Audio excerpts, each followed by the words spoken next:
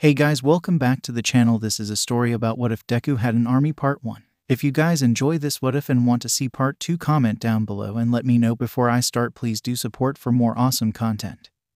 And leave a like and don't forget to subscribe to my channel and also share this video with your friends and check out the description in my playlist. The author of the story KingKumacchi from fanfiction.net. So let's start the video. Midoriya Izuku wouldn't know what just happened. He was with the class in their dormitories doing their own things. He had patched up the troubled relationship he had with Bakugo Katsuki and they were now on good terms, at least. He saved Eri from the Shy Hasekai and beat the crap out of Overhaul and his 8 bullets, but at the cost of Sir Night-Eye's death and his senpai, Tagada Mirio, quirk, permeation. Still, after doing everything he could, at least now Eri was happy and had smiled during their school festival and he was responsible of hers while in school. Eri was either with Mirio or Aizawa-sensei. He went to bed to get ready for another day in heroism, but somehow, he felt disturbed, like he was in a place he shouldn't be. He bolted up from where was laying down. He frowned when he discovered that his bed was here, but the room was unfamiliar despite the same theme he decorated in his room, and walked out of the bedroom. Once he got out, he knew he wasn't there when the halls weren't matching with the same colors he knew by heart, and he decided that remaining in his pajamas, which are All Might themed, of course, and went to search someone.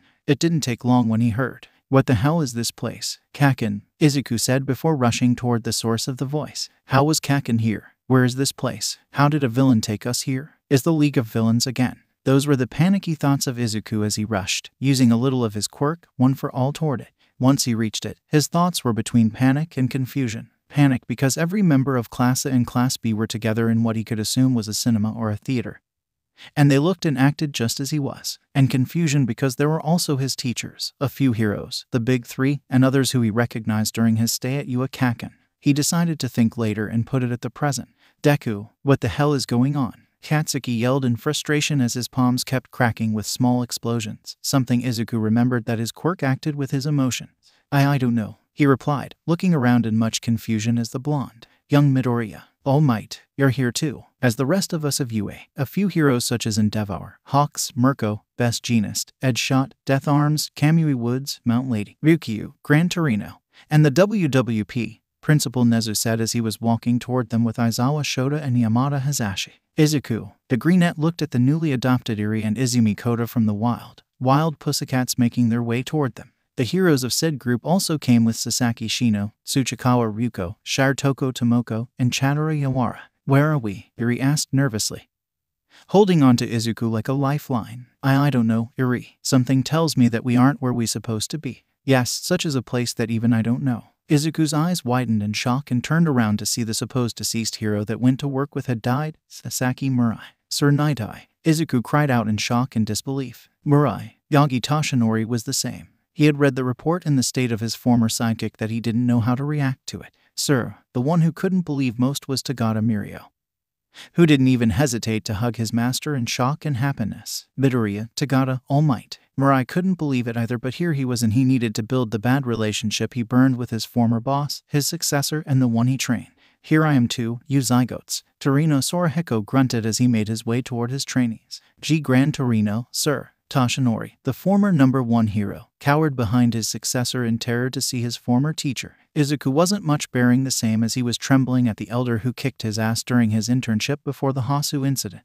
It's good to see you again." Sorahiko snorted before a laugh. A familiar yet impossible laugh made him and Toshinori freeze in shock. He turned around to see the impossible sight of the deceased hero, friend, and mentor, Shimura Nana, laughing with a few other unrecognizable people behind her. In Nana, Toshinori couldn't believe his eyes. One thing is reuniting with Murai, but another thing is reuniting with his mentor, his predecessor, and the only one who he could accept as his mother figure just in front of him. Is it you?" Nana's laugh diminished as she wiped the laughing tears from her eyes and sobered. "Yes, Toshi, it's me." Toshinori would accept that he made his way toward her and gave her a hug, hoping that it wasn't a dream and remained like this forever. Nana accepted the hug as her successor shuddered in tears and patted his back. She then gave her old companion a cheeky grin. "What's up, Sorahiko, you missed me?" Sorahiko couldn't believe it either, but the tone and the power she emitted couldn't be no one else. "You damn right I do. You still own me those teakis you stole from me." Nana laughed again as her eyes matched the green ones. "Heya, Ninth, it's good to meet you in person." Izuku's eyes widened in proportion which Katsuki,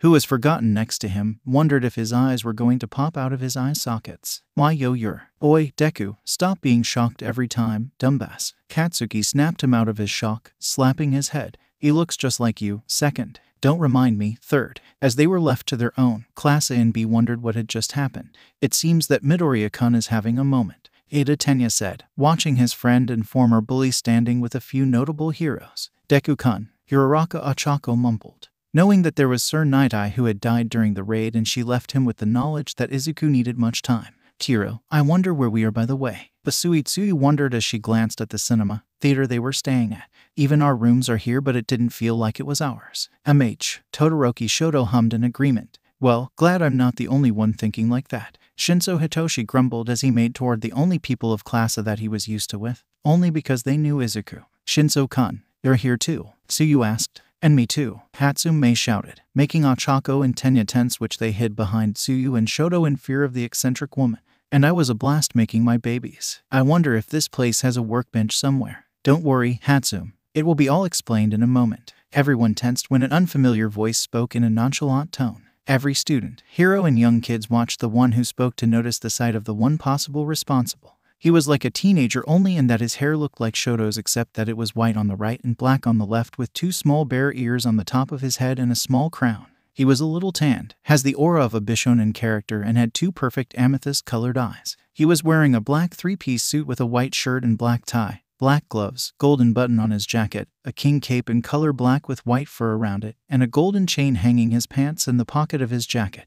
Well, it seems like every person that I chose are respectfully here. The man sighed in satisfaction. Even Sir Night-Eye, which I'm sorry about your death. But hey, at least you're here with the rest of us, HM. Where the hell are we, you villain? Todoroki Enji shouted, preparing his quirk to vanquish the villain. My god, is he always like this? Of course he is, what did I expect? The crowned kid scoffed before snapping his fingers, which resulted on Enji's quirk turning off. What the? Who are you supposed to be? Nezu asked carefully. If such person could turn off the quirk of the current #1 hero, he didn't know what kind of quirk this man had. Oh, careful are we, Nezu-kun. The teenager snickered in amusement. Don't worry, I'm not going to hurt anybody if it is necessary. At least I didn't bring the villains to watch the show. The heroes in training glanced at each other in worry but were in relief when no villains were here. The only thing they had to worry is about this guy who can turn off their quirks. Tusk, give them some entertainment and they distrust such present. The teenager, like if he could hear their thoughts, scoffed. It's like everyone else of my kind said. The first reaction of bringing the people of this universe is distrust. At least, I'm prepared to fight back if necessary. What brings us here, Mr. Yaoyorozu? Momo began politely. The teenager slapped his hand on his forehead in realization. Oh, right, forgot about it. Thank you kindly, Yaoyorozu-san. The man stood up from his seat, which looked like the seat of a throne, and bowed dramatically. Sorry for the late introduction. My name is not important, but I go by the name of Kuma. Nice to meet you all. I'm a great fan of your universe, truly. Universe. They perked up in interest. Are you saying that the theory of the multiverse is real? Why, yes. Of course the multiverse exists, my eccentric woman. Kuma shouted in joy, holding himself like he was pulling an invisible strap forward. The idea of the multiverse exists, but because of its complex, nobody could have known of it, unless a group of individuals like me are able to see them, of course. Why are we here then, young Kuma? Toshinori asked. Oh, calling me young makes me younger, thank you Yagi-kun. Kuma chortled. I'm far the eldest of this place, truly far than the dawn of the quirks, but calling me young doesn't mean that I'm going to pamper you all like children, am I? Everyone tensed but didn't last long as Kuma laughed in glee. Oh, you should have looked your faces. He cackled, snapping his fingers. Of course, this cinema theater was added with a snack bar and many other delicious treaties that you can enjoy. A cinema theater is nothing without some snacks, right? And don't worry, the place replenishes itself on its own and we can take a break whenever we want. But I have a question. What is it, Tsu-chan? Kuma asked, crossing his arms and planting a fist under his chin. I know you mentioned that this is a cinema theater, but I'm asking, what is this place? She asked, not knowing if letting this person calling her by that nickname was okay or not. Oh right, you mortals wouldn't know what this place is? He chuckled. This place is put inside a pocket dimension that only the people placed here can move and act while the outside world is like in stasis. They won't know you disappeared. And you'll return to your own world as soon as this place has finished the course of the show. Tsuyu nodded and few of the heroes and students sighed in relief. Come on, I'm not that bad. Kuma grunted, pouting, and crossing his arms in mock hurt. I have known a few of my kind acting a little sadistic or worse, but I'm more like in the gray area. Sorry, I was worried about my family. she pointed out. Kuma nodded. Understandable, have a nice day. Kaminari Denki, Ciro Hanta, and Ashido Mina laughed at the meme he just spoke. Ah, a man of culture I see. Denki laughed. Kuma smiled brightly. Why yes, my young Pikachu, that I am. Hey, Denki complained mock hurtfully, with the two laughing and Jiro Kyoka joining in. In any case, Kuma brought up, I think it's time for the show to start, am I right? So, take your snacks and seat whenever you want while I take a moment to prepare. With that, Kuma disappeared just as his throne, leaving the heroes alone. So, Kirishima Ijiro mused as he scratched his head. What should we do? It seems that we don't have any other choice, Shoji Mizo said, crossing his multiple arms. Yes, I noticed that this place didn't have any other animals, so I'm not sure about escaping this place. Koda Koji signed nervously. I saw a kitchen in this place on my way here, so I can assume that we can cook something after this. Sato Rikido added. Hey, at least it's like a movie night.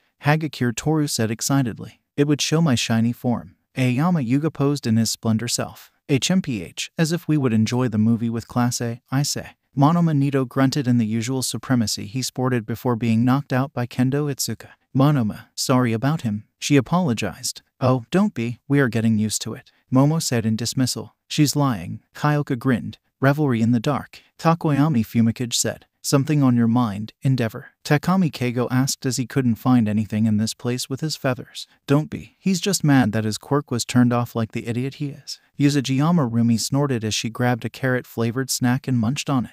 But I hope this place has a training ground to train. I don't want to get rusty watching only. Relax, Rumi, you'll get your chance to ask. Tatsuma Ryuko said diplomatically. At least the food is good. Toyomitsu Teishiro said as he had grabbed different snacks to eat. Well, at least this is an experience not many people would be able to be in. Hakamata Tsunagu said, brushing his brilliant hair. Somehow Katsuki shuddered when his eyes connected with his former intern teacher. I see, Kamihara Shinya said in agreement. What brought you here, old-timer? Takayama, you asked the only active hero within the top ranks. Hey, you're being rude. Agami Shinosuke yelled, outraged. Hey, and don't think of looking at his name. Fun fact, I decided to use the voice actor in Japanese as his name. Kami, Mount Lady. Nishiya Shinji groaned, face-bombing. Youngsters these days, Fujiwara Yasuhiro said, his armor sounding the cinema theater with each step. I do not know the reason behind, but it seems that this Kuma person brought me here when I could be protecting the city from the villains.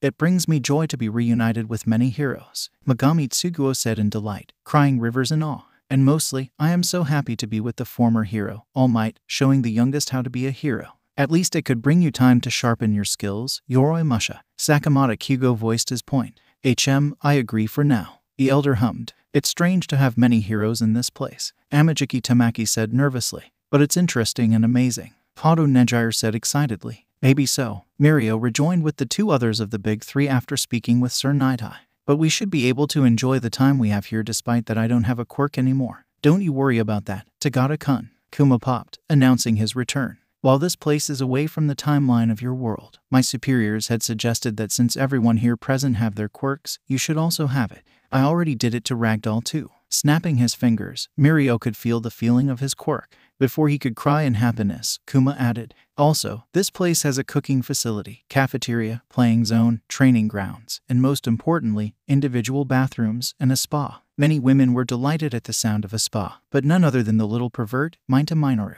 Oh, I forgot. If anyone doing something drastic like peeping, well. Kuma snapped his fingers again as multiple robots emerged from the ground, looking menacingly at everyone and cracking their metallic knuckles. Don't think that the security here is light, MK. Minoru felt that threat was pointing at him as his eyes glinted dangerously as his eyes looked at him. Kuma lightened his look and smiled at everyone while the security robots returned to their posts. Right, ladies and gentlemen, prepare your popcorn and snacks, and let's get to it. They looked delighted to dismantle those robots and see what kind of machinery they worked on. But instead, she was pulled away by her teacher Majima Hagari. You can ask him later about those blueprints, Hatsum. For now, rest like you show do. The support teacher ordered his problem child. May grunted in displeasure, but for now, she listened, grabbed her snacks, and sat with the rest of the Deku squad, much to the horror of Ochako and Tenya. All right, you listen to that person. Grab your snacks and get seated. Kan Sekijiro ordered his class. Yes, sensei. Class B said in unison. You think it will be educational to see this? Ishiyama Ken asked as he prepared his snacks.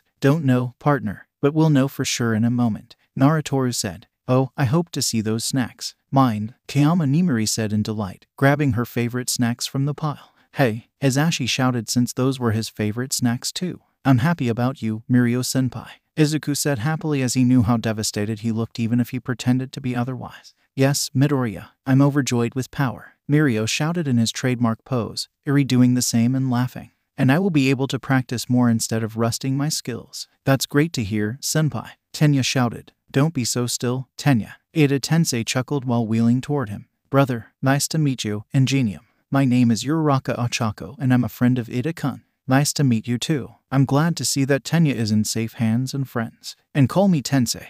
It seems that my little brother is now named after me. Brother, Tenya groaned in embarrassment. The Deku squad laughed at the reaction of their speedster friend as they grabbed their snacks. Shoto was at least happy that the snacks had soba, so he grabbed as much as he could and sat with his friends. Don't eat too much if you're going to have a stomachache at the end of the show, am I clear? Shuzenji Chio said to everyone who agreed immediately. You don't fuck with the white mage. Is it really necessary? Hiro's Anan said in confusion. I think it. GRR is in her rights. 13 GRR. Inui Ryo growled. Class NB seated accordingly with their groups. And the heroes sat with the ones they were used to. Kuma stood in front of the screen. Now, ladies and gentlemen, this universe is going to show the one person who everyone loves and cherish, Kuma announced dramatically. Oh, I hope it's about me, Minoru said. In your dreams, Grapist, hand aside. It's about Midoriya Izuku. Everyone paused as they processed that before they shouted. The loudest was the mentioned person. WWHY me, Izuku shouted. Oh, please, you villain magnet. Kuma scoffed, which others snorted in return, knowing that he was right, and Izuku looked indignant.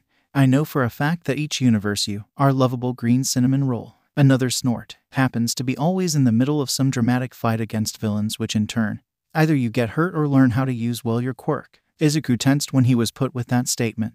Katsuki, Toshinori, Sorahiko, and Mirai tensed too. The other one for all users glanced at each other and weren't worried much about it, since it was going to be time that their powers would be announced to the world, directly or indirectly. A few noticed their reactions but didn't question much, as Nezu, Chio, and the supposedly detective Tsukachi Naomasa didn't tense at such declaration. Well, the latter did, but quickly wiped it off. David and Melissa Shield looked at their respective friends in confusion and were now worried that their nervousness was showing to everyone present. Now, I know you are nervous, but I hope that everyone to understand that once this show is finished, no words from it gets out, Kuma explained, unless you want to get your head exploded like a watermelon. He threatened darkly. A few students gulped or shivered nervously while the heroes tensed at such darkness Kuma possessed. Only that it is a bluff. I cannot control on that magnitude that could affect them to the others that aren't here. Kuma frowned, glaring at each one of them to try it. The only thing I can do is to hope that they learn it and hide it willingly, or I have to make drastic measures. Since everyone got it, let's start the show, shall we? He clapped his hands, turning the lights off and the screen to shine. He grabbed his caramel bucket of popcorn and sat with the rest of it in his throne. Where we are going always reflects where we came from. Nice title, Shoji said, and something added that we can learn from. Kuma nodded. It started with a dream. A single man, whispering. At first, he didn't even remember. But then the voices started appearing in his head. Just one, two the more. Until all day he was plagued with them. Nice beginning, Kaibara-sen snorted sarcastically. I wonder what kind of dream Midoriya was having to listen voices. Honuki Juzo said worriedly. He was already quirkless. He didn't want to be known as crazy too. Man, that's rough, Shinzo huffed. Quirkless, Ochako and Tenya said in unison in confusion while Izuku tensed and was sweating nervously. And maybe it's nothing, guys. He deflected hastily. It's another multiverse, maybe. But the voices comforted him, stood by him. When nobody else would, when his best friend became his tormentor, and when his mother denied him. Man, that's fucked up. Tetsu grunted. Who could possibly hate the green bean? Takage Setsuna said angrily. Katsuki tensed and gulped nervously as Aijiro watched him in confusion, just as the other members of the Baku squad. They whispered comforts, appreciation, encouragement, and approval, constantly reminding him, you can be a hero. You will be a hero. What a nice bunch if they are encouraging him. Nezu sighed as he sipped his tea. But I wonder what kind of people would encourage Midoriya if they are only voices. Ḥizashi mused in confusion. Then one day, he appeared. Izuku was 4 when he got a quirk, but he was 10 when he finally found out. Izuku was first scared, as all children are when a random person who looked exactly like you appeared in your room. Everyone blinked in confusion before shouting in shock. In this universe, Midoriya has a quirk. Doesn't he already have a quirk? What the hell? 2 Midoriyas. Are we going to hear them mutter like ours? Silence, Kuma shouted, annoyed that it was expected to happen, but to hear them is another thing. Naturally, Izuku's innate curiosity overwhelmed that fear. Who are you? Nicely done, Greenie. Setsuna snorted in amusement.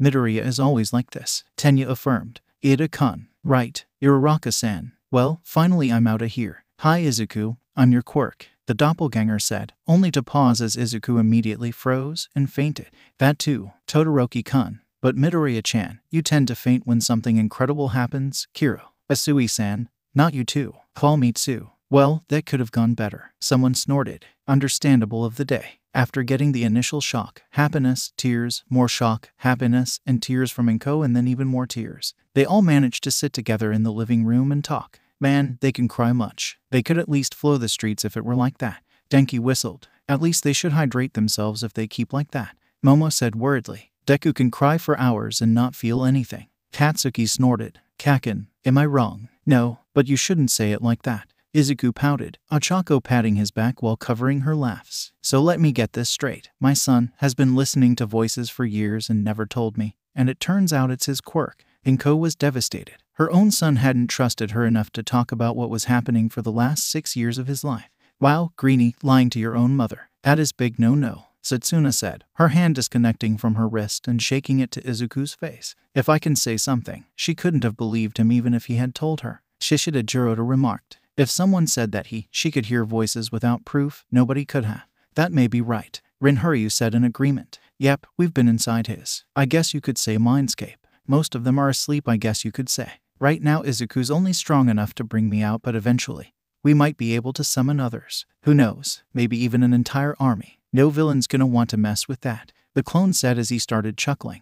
Wow, think of the possibilities of having many clones protecting the cities. Subaraba Kosai said in awe. Yeah, there could be many possibilities with having many manpower with that kind of ability. Keigo frowned since this kind of quirk reminded him of twice or Bubegawara Jin and his double quirk. 𝑘𝐻 felt like the experience was surreal. It was as if she'd had twins instead, and both with completely opposite personalities. That would have been surprising, Mina said, earning a lot of attention to her. Having one is cute enough, but having two but have different personalities would have many possibilities of knowing him. Siku cute. Me. Izuku yelped in embarrassment. Enough of embarrassing him, young Ashido. And let's continue with the show. Toshinori saved his successor. Izuku sighed in relief while the other members of the OFA laughed at the ninth situation. But I always hear their voices, Izuku asked as he leaned forward. He had grabbed a fresh journal for this one but had yet to name it, too excited at the idea of writing about his own quirk. Some of them wake up from time to time. They like seeing through your eyes. We've always been in your corner, Izuku, the copy said with a sad smile on his face. Izuku immediately knew what exactly that smile meant. Do you? Shoto asked. Why yeah, Izuku replied. While his friends comforted him, many heroes watched him in slight worry that this kid had suffered. He's going to need therapy after this. Nimuri sighed. Agreed, Nezu said, looking at the counselor. Can you do it, hound dog? Yes, principal, I will do my best, GRR. Ryo affirmed with a nod. Okay, do you have a name? Not really. I have a designation, like a number that popped into my head. One time when you were looking through some American military-based heroes, I came up with an entire thing. CT-0000001. CT for clone trooper, since I'm a clone and well, I like the word trooper, he explained with a grin. Thank you, Denki shouted when he didn't understand the CT term. Shut up, dumbass, Kyoka growled, threatening him with her jacks to his face. Yeah, no way am I calling you that. You're not just a clone. You're not just my quirk. You're me, just a bit different, so you gotta have a name, Izuku said passionately. He didn't want to be like other people with sentient quirks who disregarded them. You are a great companion in the darkness, Midoriya. ฟู-Mika approved of him. Yeah, Dark Shadow agreed. Izuku smiled. Thank you, Tokoyami-kun. Nishida Masakazu smiled under his mask as such intention wasn't very liked with non-sentient quirk users. While his quirk, clones are part of him, they didn't do much as what Midoriya could. One was surprised but smiled at the thought. Alright then, but what should my name be? And it better not be a reiteration of All Might. I saw enough of those when you were a kid, mighty boy. He teased. Izuku flushed red. As much as he admired All Might, even he had to admit that those names were kind of cringy. My boy, there is no shame of calling close to name hero name. Toshinori yelled. You still thought of those names, Deku? Katsuki snorted. What a kid you are. At least he isn't called like those cringy names of yours, Bakugo. Kyoka snorted. What did you say? Ears. Katsuki roared indignantly. What were those names? Rumi asked in total curiosity. Bakugo called himself Lord Explosion Murder for the first time. Nimuri said with a wave of her hand. I instantly shot it down. Cold. I like it. I don't know. I think you should decide. I mean, It's your name, Izuku mumbled out. One nodded at the good point and started to think about it. Unfortunately, he also had Izuku's mumbling habit. Is this what it feels like? So similar. Wow, even yourself are creeped out like it? Huh. Uesuyosu pointed it out. Kodai Yui nodded. Revelry in the dark. Kiwaro Shihai agreed. That did come expectingly. Fukudashi Manga said. Inagi Ryuko nodded. He snapped his fingers and smiled at both of them. I choose Django. That's so cool. And Ko just smiled at the two. Though now she did wonder if she was going to have to take care of 2 growing boys instead of just one. Or more if Django was right. Oh dear. Anyways, in celebration of finally getting your quirk, how about I make katsudon? And Ko was immediately met with the excited cries of 2 10-year-old boys for their favorite food. Django. That fits well for some reason. Kyoka mused thoughtfully. Django means brave warrior in Africa, and since he's the opposite of Midoriya who looks braver than him at the time, it kinds of fits. Momo supplied. It also means awake, so it also fits him. Izuku was mesmerized that in this universe he had something like a brother, as he wrote on his notebook, which neither the one sitting close to him or Kuma watched him having on himself, to see the many possibilities of his quirk. Do you know how he brings those notebooks, Kuma? Tsuyu asked in total curiosity. You know, many of our kind had wondered the same, but nobody knows for sure where Midoriya brings those notebooks. Kuma replied in total honesty at such boggling action. We tend to joke that crying or being a villain magnet was his quirk or something. But him bringing those notebooks whenever he is kind of shocking even for us. I doubt that if he's naked, he would bring those notebooks somewhere. Shoto mumbled out as he also wrote down the conspiracy theories in his own notebooks. And the conspiracy Shoto attacks again. Kuma groaned as he munched on his popcorn. The following visit to the doctor's was a very joyous event for the family, officially labeling his quirk as clone, with the understanding that it could be updated later if it proved true that more clones could come out, and the added note of him being the second oldest late bloomer recorded. The first being some Yagi kid 40 years ago. Despite this, however, Kaken was not so excited at seeing worthless Deku with a quirk. It seemed to have shaken him because immediately after class he confronted Izuku with his lackeys and started to bully him. The teachers glanced at Toshinori, who gulped nervously at such statement from the doctor. He knew that he was a late bloomer, but his status as quirkless wasn't very well known. Nana smiled softly that she didn't even regret choosing him as her successor. But it seemed that the secret of One for All was closing in. Then the students glared at the supposed Kaken while said person decided that the roof was suddenly interesting. Even Kuma looked at him with a glare and raised eyebrow as he paused the show. Wow, Bakugo-kun. Well, I know the reason behind it. I can't understand how your brain works. If he's quirkless, you get mad. If he has a normal quirk, you tell him it's weak. If he has a villainous quirk, you call him a villain. If he has a mutant quirk, you call him a monster or freak. I mean, what's the point of him having a quirk if you're going to be mad at him for something he has no control of? Yuri sniffed as she didn't know how to feel about that. She knew that Deku was the one who saved her from Overhaul, but she doesn't see him as a monster. Instead, she is her hero who saved her when everyone told her her quirk was a curse. Yuri tensed when a hand touched her head, but it was warmer and kinder. She looked up to see Izuku giving her a smile and caressing her slowly. It's okay, Yuri-chan. Overhaul won't hurt you anymore and your quirk is not a curse. Yuri smiled happily and gave him a hug, which he returned warmly. Kuma sighed as he clapped his hands. All right, everyone, you can chew him up after the show. So, return to your seats or whatever and pay attention. You think that just cause you got a quirk you can stand up to me, Deku? You're nothing. The blonde went with his hands already crackling. Izuku was already crying, his hopes of finally being accepted by his childhood friend being shattered in front of his eyes. Man, I really fucked up. Katsuki groaned, rubbing his eyes. That's not manly, Bikubro. Ijiro grunted, not knowing how to feel about that. We already made up, so there is no need to attack him, you guys. Izuku quickly defended him, covering Eri's ears, which Shino covered Kota's much to his chagrin. So please, guys, let's keep watching. Everyone grunted reluctantly but followed the Greenette's words and sat down. On that day, things stayed the same. And yet things changed. Katsuki's prejudice stayed the same, as well as his assumptions, automatically assuming that a clone of Izuku would mean the same weakness to violence. Unfortunately for him, Django was not Izuku, even though he was a clone. And he did not like Bakugo Katsuki. So in true fanboy fashion, he copied a move that both boys saw All Might do on TV, and cold-clocked Katsuki in the jaw. Amen. Denki and Hanta shouted, posing the same as the meme while the others laughed at the blonde's result. Wow, Greenie, your brother is impressive. Satsuna cackled. You got owned, Bakugo. Kyoka chuckled. Shut your mouths, extras. Katsuki roared. Oh, look how a clone punched the great hero of class, how the mighty have. 𝐶LONK again. I'm sorry about him. Don't worry. No harm done. 𝐷𝐲 answered for their class. Man, at least Monoma would have learnt that there is a time and place for that. Kamakiri Togaru stated. You don't know him enough, I think. 𝗀𝗏 sighed. Bondo Kajiro nodded. It was kind of funny though. Tsunotori Pony said in perfect Japanese. Pony, since when you can speak well? Komori Kanoko said in confusion. You're welcome, Kuma snickered, grabbing more popcorn in his bucket. This place is able to translate in the language everyone is familiar with, so why don't I also help those that don't understand other?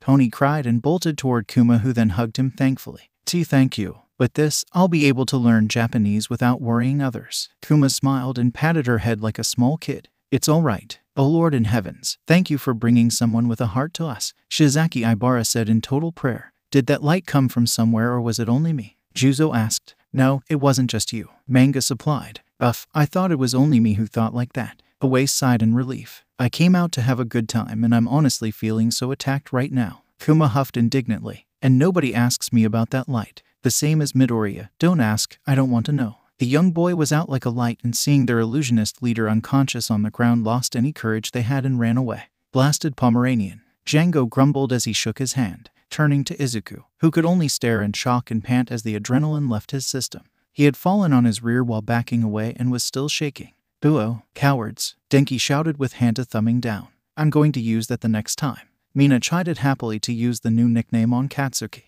You wouldn't, Katsuki snarled. Try me, bitch. Deku-kun looks like a scared puppy. Achako cooed but was worried about her best friend. Uraraka-san, please. Izuku's face reddened instantly. Django grimaced at the sight but promised to himself that he would help Izuku get better. Come on Vod, let's go home, he said while pulling Izuku up and then walked him home. Once reaching their room, with promises of explaining to Mom later, Django set Izuku on the bed and let him weep for the friendship that was lost and the dream that came with it. Later, after explaining everything to Mom, Izuku and Django sat together in bed.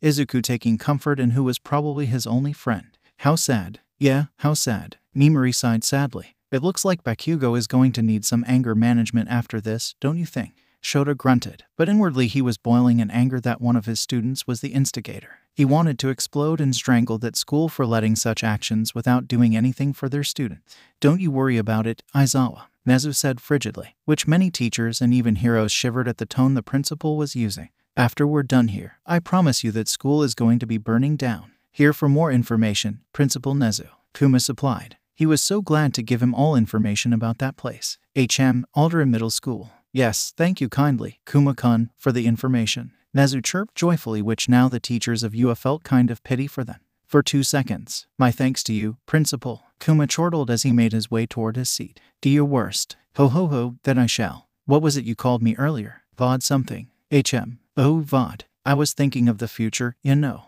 If we're gonna be heroes, and we get more clones, we're gonna need to come up with strategies and stuff, and I was thinking of creating a language just for us. Nezu's interest perked up. If such language existed, it could help many people. Coding with a language not many people would know. He hoped that his other version has more encouragement of it, as he should. That's an interesting way of putting it. I should learn from it too, Izuku muttered as he scribbled down. What's it called? I'm calling it Manda. Cool. What does it mean? It means brother. Teach me. Of course. With that, the screen turned black and lights on, saying that the first show was over. Man, that was cool. I hope that it would teach us Manda too, Anjiro said, pumping his fist. That is manly. Don't worry, the show is going to show subtitles what it meant for the language these two brothers are saying, Kuma assured them. Meanwhile, take 30 minutes to rest and we will return to the show. With that, everyone went to do their business or resupplying their snacks. Saying so, everyone was in agreement that this show was going to show them a part of a certain Midoriya Izuku. During their break, Shota had called both Izuku and Katsuki to have a chat with the principal, saying that both young heroes to be were nervous was understandable. One more than the other, while Toshinori remained with them also nervous. Now, Midoriya and Bakugo, would you mind telling me what kind of relationship you had? Nezu asked kindly. Well, it was hard to tell about him. Izuku nervously shivered like the puppy everyone looked at. Katsuki grunted and shoved his hands inside his pockets while looking elsewhere. But the principal or their homeroom teacher frowning at them. I know you two haven't had the best relationship since the beginning of the class. Shota decided to intervene before anybody could have a heart attack. But we got enough evidence that we will do something about that school of yours, which many staff would have their license revoked and the students warned. Izuku and Katsuki glanced at the folder the principal was holding like a doom button, which it was like that, before Katsuki huffed, deciding that he was better to finish this like a band-aid. Yes, I was the bully and I saw the problems I have, Katsuki admitted. Sensei got us during our fight, which was something akin of finally burying the hatchet between us. There are many bridges I burned and I hope that I can rebuild them like before our quirks manifested. Izuku was surprised and shocked on how much Katsuki had admitted. While concerning, he was happy that he was going to a better path than the path he was walking on like a bully. Toshinori simply smiled proudly that young Bakugo was finally growing up like the hero he viewed. Very well, I can see that you have grown up from that shell of yours and going to a better path. Nezu nodded in satisfaction. But you two won't mind if I take down your school, right? I don't mind, Principal, Katsuki whiplashed when Izuku was the one who answered that without hesitation. Izuku simply continued, oblivious of his childhood friend's look. That school had shown me that the teachers are responsible to the actions the students make and they should have corrected them. But knowing that since I'm not there, there are other students that would suffer the same action I lived in.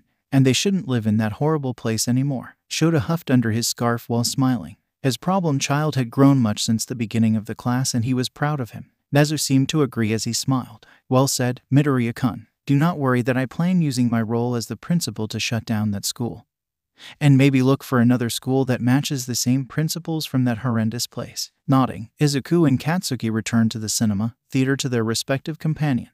Toshinori sighed in relief that they weren't punished much, but at least they had grown much to turn into a better person, and he was glad that the future was going to be in good hands. Now that everyone was sitting in their respective seats and holding their restocked snacks, Kuma clapped his hands to gather their attention. Now, people, since I'm in good mood as the first show was a success, I'm going to bring someone to share with us, Kuma said, raising his fingers before snapping them. There was a sudden light in front of him before a figure formed up and appeared. Midoriya, Django, 𝗏, the second Midoriya wearing normal clothing.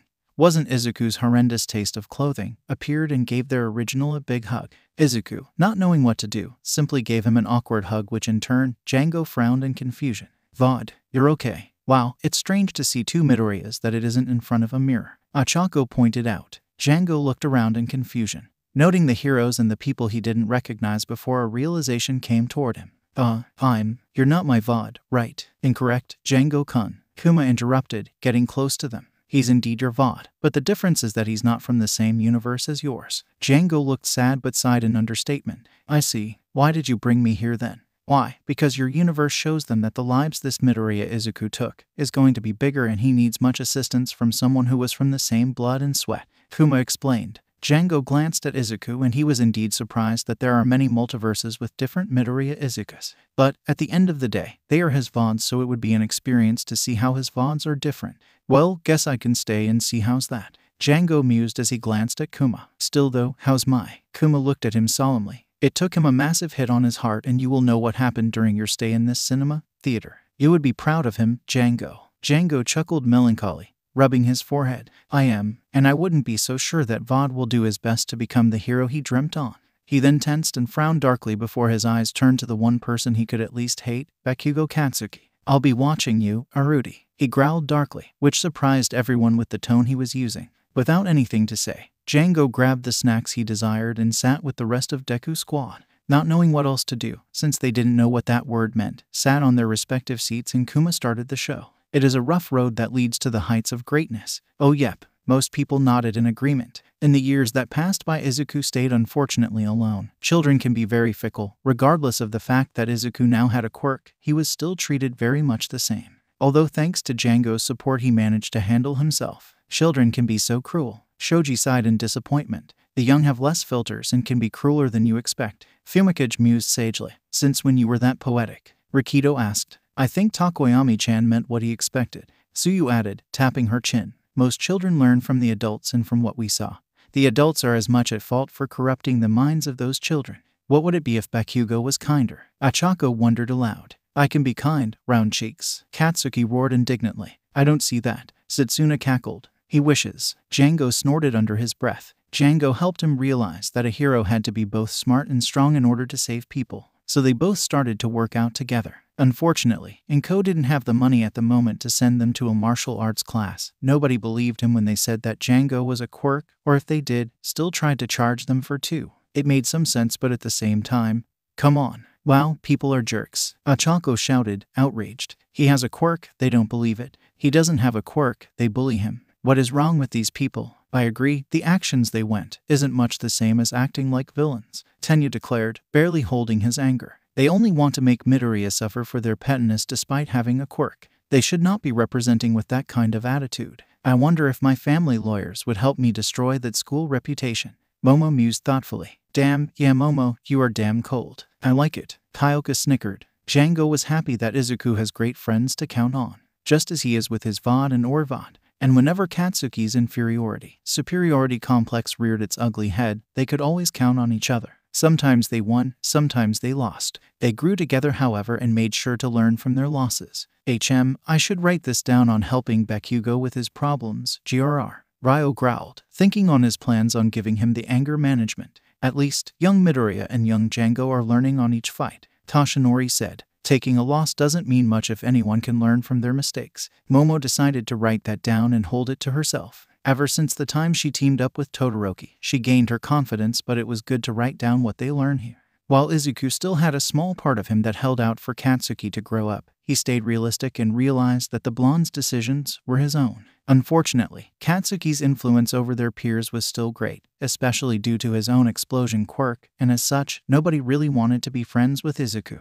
For now, however, that was fine. He had Django and the voices inside his head to help him. Wow, does that make him sound insane? Yup, Izuku agreed to his counterpart. At least my voices in my head are sane. Right. EOFA users, feeling the thoughts of the ninth, glanced at each other wondering about it too. Anyways, all of that came to a head one fateful school day. Both Izuku and Katsuki tensed up, knowing what they were going to expect from that time. Alright, it's your third year, and I have to give you all these career packets, but I'm pretty sure you all want to go to the hero course, their teacher said, throwing papers into the air as the entire classroom started showing off their quirks. Izuku refrained, however, as the phrase that could describe his and Bakugo's relationship was on site, said teen in true Bakugo fashion, let off an explosion to catch everyone's attention, and then loudly began to proclaim his own ambitions. Wow, he didn't even change much. Ochako snorted. What did you say, Kirby? Read my lips, Bakugo. Ochako challenged him. Django snorted. You sure picked well, 𝗏, he muttered to Izuku. Izuku instantly blushed, waving his arms.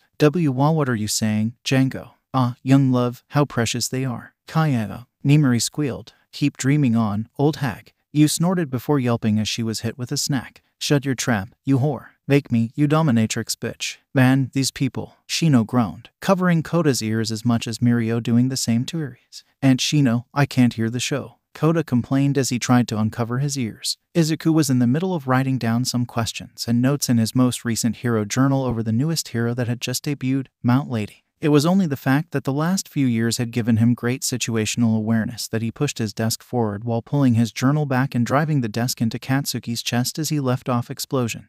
Ha ha ha, in your face, dummy. Django laughed before dodging an incoming fist. Wow, the kid was in my debut. I wonder what he wrote in those journeys of his. He mused thoughtfully. Have you seen what Midoriya writes in those, Shota? Hizashi asked. No, I haven't. But after this, I might ask him about that. GUFK. Damn it, DKU. He screamed as Django appeared. Look who's talking, you feelin' lucky. Punk. Django sneered as he got ready for a fight. Izuku immediately stood as well and the three were in a standoff. What's the meaning of this, Bakugo? Izuku asked tensely. The hell you think? Trying to join you and ruin my record? Get real. Tension are too high over here. Denki joked. Obviously he was going to dodge that if you were going to do what we expected you to do. Kyoka said, rolling her eyes. I like the confident Django. Mina chortled. Django, hearing that, didn't react but his ears were reddened in embarrassment. I still don't understand what's on his head. Shinso pointed out in disgust. Ruin his record. What if Midoriya would have ended up as an underground hero? Would that also mean he's stealing his light? What a joke. Where I go doesn't matter to you, Bakugo. Get your head out of your ass and leave us alone. That's right, Deku-kun. Ochako cheered. You can do it, Midabro. Ijiro added. What a man. Tetsu agreed. Huh. You wanna start something, Deku? Start something? No, but you know that we'll finish it. He replied with a cold glare. Sometimes it still hurt to see how far his old friend had fallen. Oof. Yosu cackled. Man, Midoriya knows how to give a speech. Itsuka said with a nod. I'm going to steal that for sure. Tagaru declared in glee. The three tensed, ready to fight then and there, but finally, their teacher interrupted and sent them back to their seats. What a coward that teacher. Subaraba snorted. It seems that the teachers of that school barely pay attention to their students. Jiroda grunted in disapproval. I think it would be that they don't pay attention to their students. Hiryu corrected him with a frown. Later, once class was over, Izuku was putting this stuff away when a hand grabbed his shoulder. Bakugo smirked, but that soon fell off his face when another hand grabbed his wrist. Again, the boys were in a standoff, and all three were glaring at each other. "Tommy, why can't you leave Green Bean alone?" Setsuna asked incredulously. "I wonder if this Bakugo is too centered on showing his superiority to Midoriya." Juzo wondered. From what we had seen, it could have been. Shihai agreed. You better not think about applying to UA. Deku, you and your useless quirk got no chance against me." Katsuki sneered. "As I said, screw off. You have no power over me, Bakugo." The unspoken anymore rested between them. Bakugo's hand smoked, the beginning of an explosion begging to be released. But Izuku stared hard at him, already used to the pain. "Kid, you should not be used to the pain of that explosion." Shio yelled in outrage. "That kind of pain shouldn't be accounted for until they are past their high school years after many days of training. Not at that age. You should know, Bakugo, that using their quirk outside is considered illegal." Shota pointed him out. "The only reason I can see that you weren't even reported for such actions is because of those professors," he hissed, as if saying professors was a venom that spat next to a box of kiddies. "Think of your actions before acting, Bakugo," Hisashi remarked as Katsuki reluctantly nodded. "Damn it, I fucked up too much," Bakugo scoffed before heading towards the door. "You know, if you really want to be a hero, how about you take a swan dive off the roof and pray for a more useful quirk?"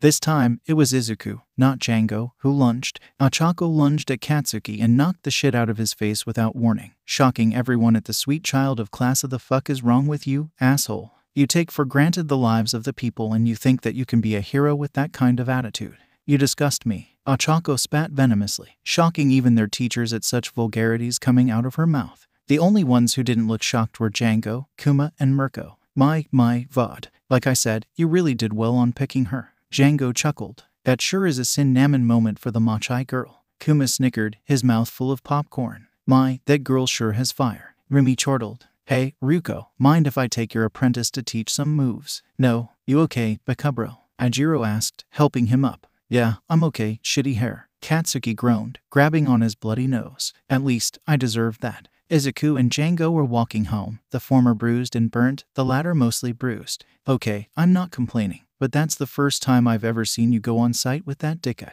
He didn't just insult me, he insulted you when you're the best thing that ever happened to me. You and the rest, well, once I finally meet them, I couldn't stand that." The two continued walking and Django smiled before he paused. "This is why I'm saying that Midoriya-kun is a villain magnet," Kuma pointed out, drinking from the straw his soda. Katsuki gaped in shock when he saw this. While his attitude was surprising that he had the ball to fight back, he was more shocked when the manhole began expulsing the grotesque slush and attacked Izuku the first time. He still shuddered at the thought. Toshinori was the same as it was the moment he encountered young Midoriya for the first time. "Yeah, that's pretty much." Django instantly agreed. "Django, hey, am I lying?" He snorted. "Thought so. Do you hear that? A couple of meat sacks, shame I'll only need one." A sludge-like being rose out of the sewers and attacked Django, quickly enveloping him and going down his throat. "𝐺𝐻𝐼ZUKURG. JANGO. JANGO. I'm right here, you know." Django deadpanned, shivering in disgust. Still though, that Aten villain was disgusting. "I'm going to take a bath after this." The sludge villain threw out a tendril and smacked Izuku away as Django struggled. Acting quickly, Izuku called back Django and sent him to the mindscape, the sludge that was in his body falling to the ground. "What the? A teleportation quirk? That would have been so useful against him. Crap, I don't have time for this, you'll do," he said as he charged at Izuku. In a flash, however, Django reappeared and went for the eye. "Yeah," everyone cheered. "Over here, Shabior. GAH, my eye." Lashing out, he knocked Django into Izuku and both were knocked over. "Man, that has to hurt." Yosu winced. "At least they're fine, right?" Pony asked. The sewer lid popped. "Not so fast. All Might." Toshinori laughed in his trademark tone, buffing himself for 5 seconds before debuffing completely and coughing bloody muter. "Was it really necessary?" Mirai asked, mildly concerned. Toshinori simply hacked into a handkerchief with a thumbs up. All parties gasped. "It's too late. Never fear, for I am here." The titan of a man rose from the sewers and cocked his fist back. "Texas, no, wait." Smash, smash. Everyone else joined the trademark punch except for the heroes before laughing in relief that both Izuku and Django were now safe. "Man, that was bad for my heart." Ajiro laughed. "You and me both." Denki snickered in agreement, as if the forces of nature were at his beck and call. All Might's fist punched forward and unleashed a windstorm so strong the villain was splattered away. Two boys could only stare in awe at seeing the greatest hero in Japan before them. "My apologies, young men. I didn't mean to get you involved with my work. Unfortunately, I'm new here, and this dastardly fellow evaded me in the sewer cistern. My most humble apologies. The hero smiled as he pulled the two up. Well, at least, this time I didn't pass out. Izuku muttered out. You passed out? Ochako asked incredulously. Well, no need to fear, Uraraka. Tenya interrupted. I believe that he is now safe would be our first priorities. Quicker to get over his shock, Django was the first to respond. It's big deal, All Might. At least you saved us in time. That stuff was disgusting, Blake. Django coughed out some spit. While the dematerialization did help him get the sludge out of his system, it did nothing for the lingering taste. Mood. Izuku and Django grumbled out, making the Deku squad laugh. Katsuki simply thought without anyone else to hear him. All Might nodded, and also slightly shuddered. He did more than his share of unwanted substances in his mouth. Turning to the other boy in front of him, just now he noticed they were identical in appearance, twins. He raised a brow at his silence. I mean, the first thing you would say or think when seeing two similar person would be that. Hanta pointed in agreement. Many people nodded or affirmed that statement. Django turned and chuckled. Oh, don't mind him. He's just probably having a fangasm of epic proportions. Come on, Vod, make something of yourself, he said while lightly tapping Izuku on the head. Said boy flushed and shook himself before stuttering and mumbling out an odd response. Finally gaining his bearings, he smiled and bowed. Thank you for saving us. Everyone laughed at the reaction. Izuku included, but more sheepish. Django cackled. Izuku punched him. Haha, well, like he said, thanks for saving us. This is Izuku, and I'm Django. A pleasure to meet you both. Now if you'll excuse, I must put away this villain and get him to the authorities, All Might said as he turned and began piling sludge into a soda bottle. Let us help, All Might, least we can do, Django said as he and Izuku started to help. Django took a certain vindictive pleasure in throwing All Might the eyeballs. Django-kun, that is no way to handle an eyeball like that, and throwing it to All Might. Tenya shouted to the first clone. Relax, I wanted my own revenge and I like being a prankster. Django scoffed as he waved him off. You would have done the same if a villain attacked you or your brother. Tenya tensed immediately, which Izuku and Shoto matched, but they quickly hid it before anybody could have noticed it.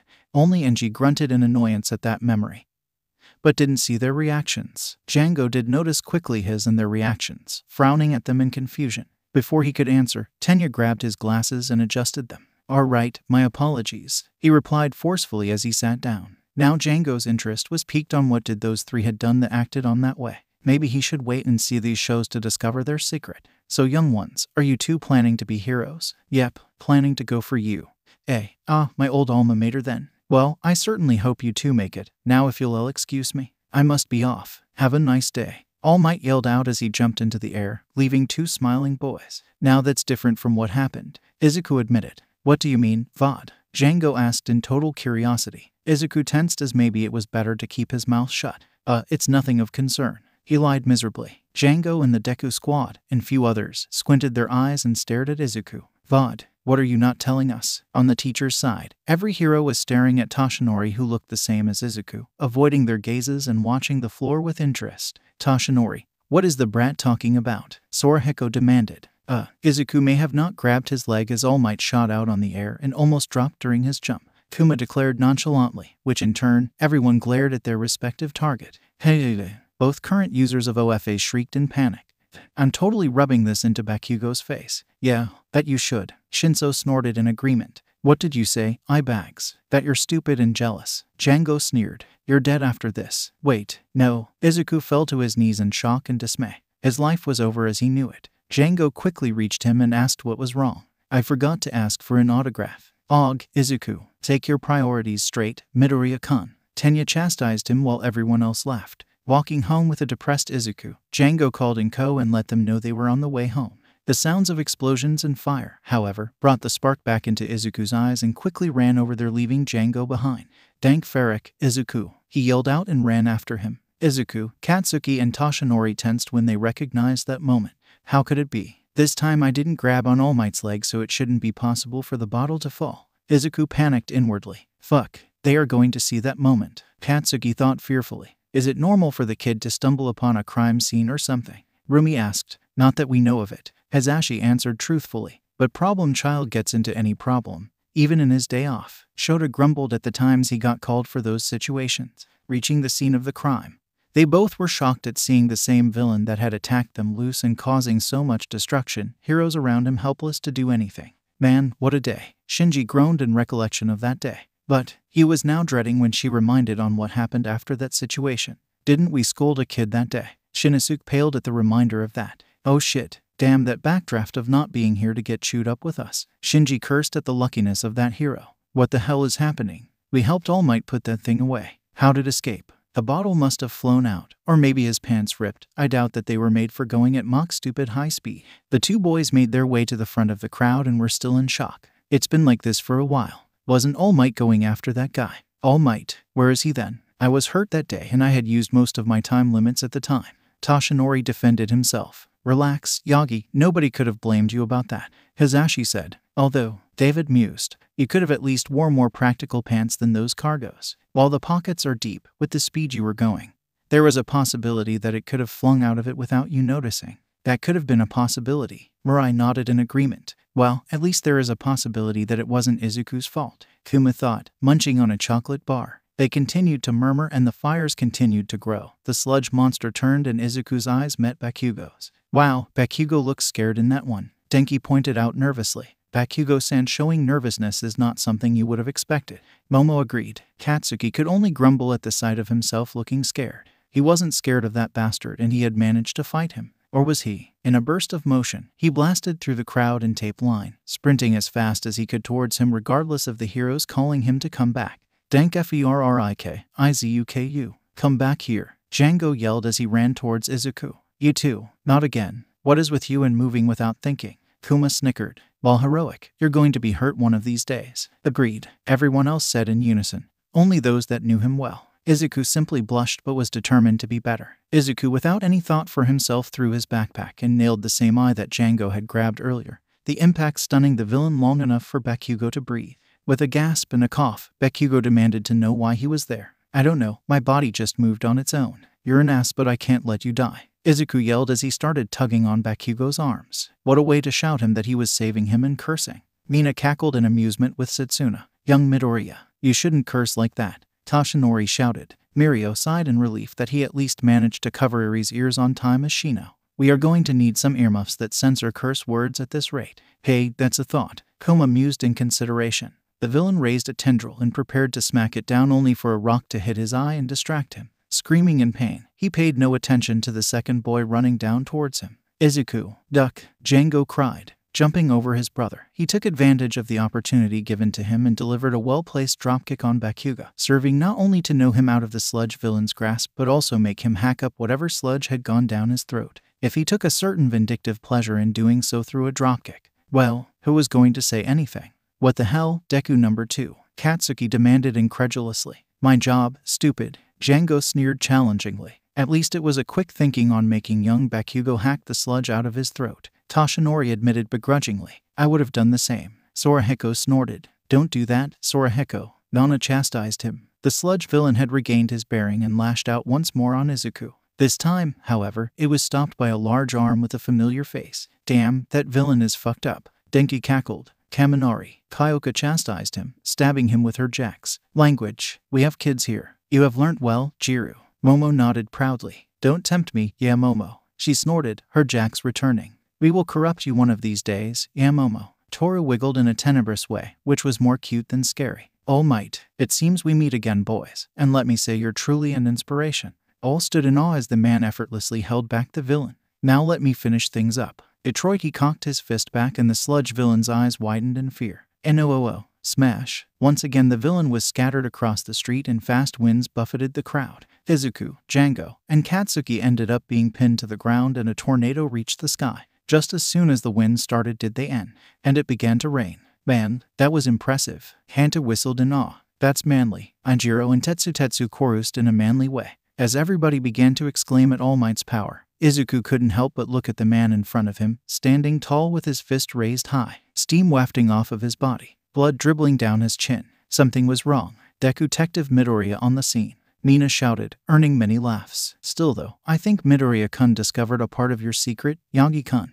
Nezu noted, sipping on his delicious tea. So it seems, Toshinori sighed. Later, after getting scolded, commended by heroes for interfering, Izuku was walking home with Django, although they'd had an odd interaction with Bakugo that they both decided to just ignore. The three heroes that were on that day sighed in relief that they didn't scold him much since this version of Midoriya had a quirk or so. Django called him a 𝐷𝐿 PFF, 𝐷𝐿. Sen snorted in his hand. What was that, driller? Katsuki roared. You 𝐷𝐿. Kosai snickered. Ijiro and Denki quickly grabbed Katsuki before he could lunge at the bastards laughing at them. Izuku had to take a deep breath to process that one. Both were startled at the appearance of All Might. All Might. Haha, yes, I am here to be LEGH. Wow, how much All Might Sensei would have spat blood countlessly? Denki wondered aloud. ... You know, that is an excellent question. Momo admitted reluctantly. At least you have grown a brain cell or two. Kyoka joked. Hey. Oh crap. The now skeletal man said as the three stared at each other. You know, I suspected that you were hurt, but to this extent. Izuku questioned while tilting his head. That's the expression you should be wearing now. Minoru shouted incredulously. I think that if the people thought less, it might have been an assuming expression. Mishiro thought aloud. That's all you gotta say. ⟨FREAKI and All Might just SMERGH. Django was cut off as Izuku covered his face with his hand and held him down. Oh, now that's the expression everyone should expect, Nejire said with a sagely nod. I agree on that one, Tamaki said in agreement but shyly. Kahaha, that's All Might for ya, Mirio chortled. Keep it down, Django. I seriously doubt that this is something that should be yelled out, Dikut, Izuku said as he held his struggling clone. Understandable. Everyone deadpanned. Come on, let's go somewhere more private. Follow me, sir. Izuku pointed with his head and dragged Django, who at that point was more or less just following along in shock. You seem to be very unfazed, young man.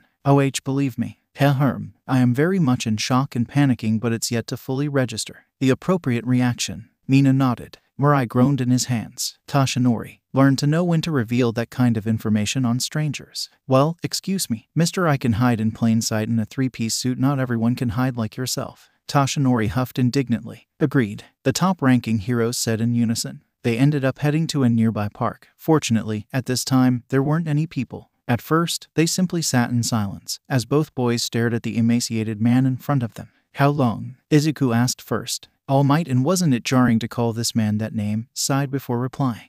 It's been about 5 years. I got wounded, and the subsequent surgeries and recovery period turned me to this. Everyone grimaced when they discovered that the responsible of that injury was that villain from Kamino Wards. No villain you've ever fought could have done that much damage to you. Even Toxic Chainsaw only managed to give you a few bruises and make your nose bleed. This was something else, wasn't it? A fight that wasn't publicized. A villain so strong only you could have had a chance of beating. Am I right? Izuku analyzed and asked, startling the older man. Whoa, Greenie, that is some analysis there. Setsuna whistled in awe. Oh, it's nothing mostly. It's just a hobby, Izuku said in embarrassment. Hobby, my cloned ass. Django scoffed under his breath. Nezu seemed to be perked up at the idea of seeing those notes, which if the few teachers and heroes glanced at the principal, they could have seen his eyes glinting in a dangerous light. Shota decided to hide Izuku before Nezu could find him, and Tashinori would gladly help him too. That's right, you wouldn't by chance have some analysis or mental quirk, would you? Izuku chuckled but shook his head.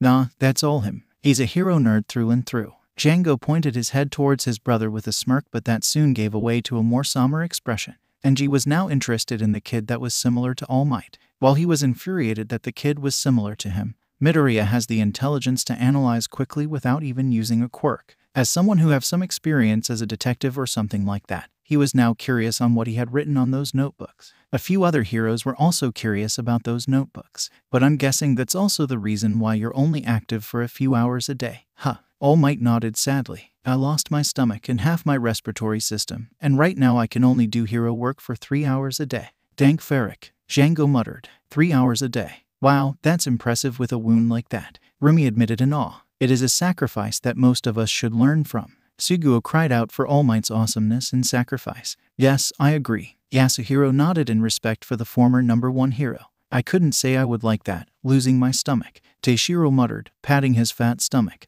Heroism is something we need to sacrifice ourselves to save others. Shinya muttered with his arms crossed in a cool ninja way. Izuku began to softly weep. Why, All Might, you could have retired. Sure, things would be difficult, but we'd manage. Why hurt yourself like this? All Might gave a soft smile in return. Because when I became a hero, I made a promise to help others and keep their smiles alive, though my own. I became a hero because I knew that Japan needed a symbol of peace. And I smile through the pain because every day I continue working is another person I can save. He chuckled. And after all, it is because of my resolve that we stand here today. The students were in awe at such declaration of the former #1 hero. They now felt that they should do it better to make the previous generation of heroes proud. The other heroes nodded or hummed in satisfaction that All Might had sacrificed much to hold the peace of Japan. Nana was smiling proudly that her successor held for so long to create a better world, and she felt that he couldn't be able to show the same resolve as Toshinori. But maybe he could have been better even if he wasn't the #1 hero at the time.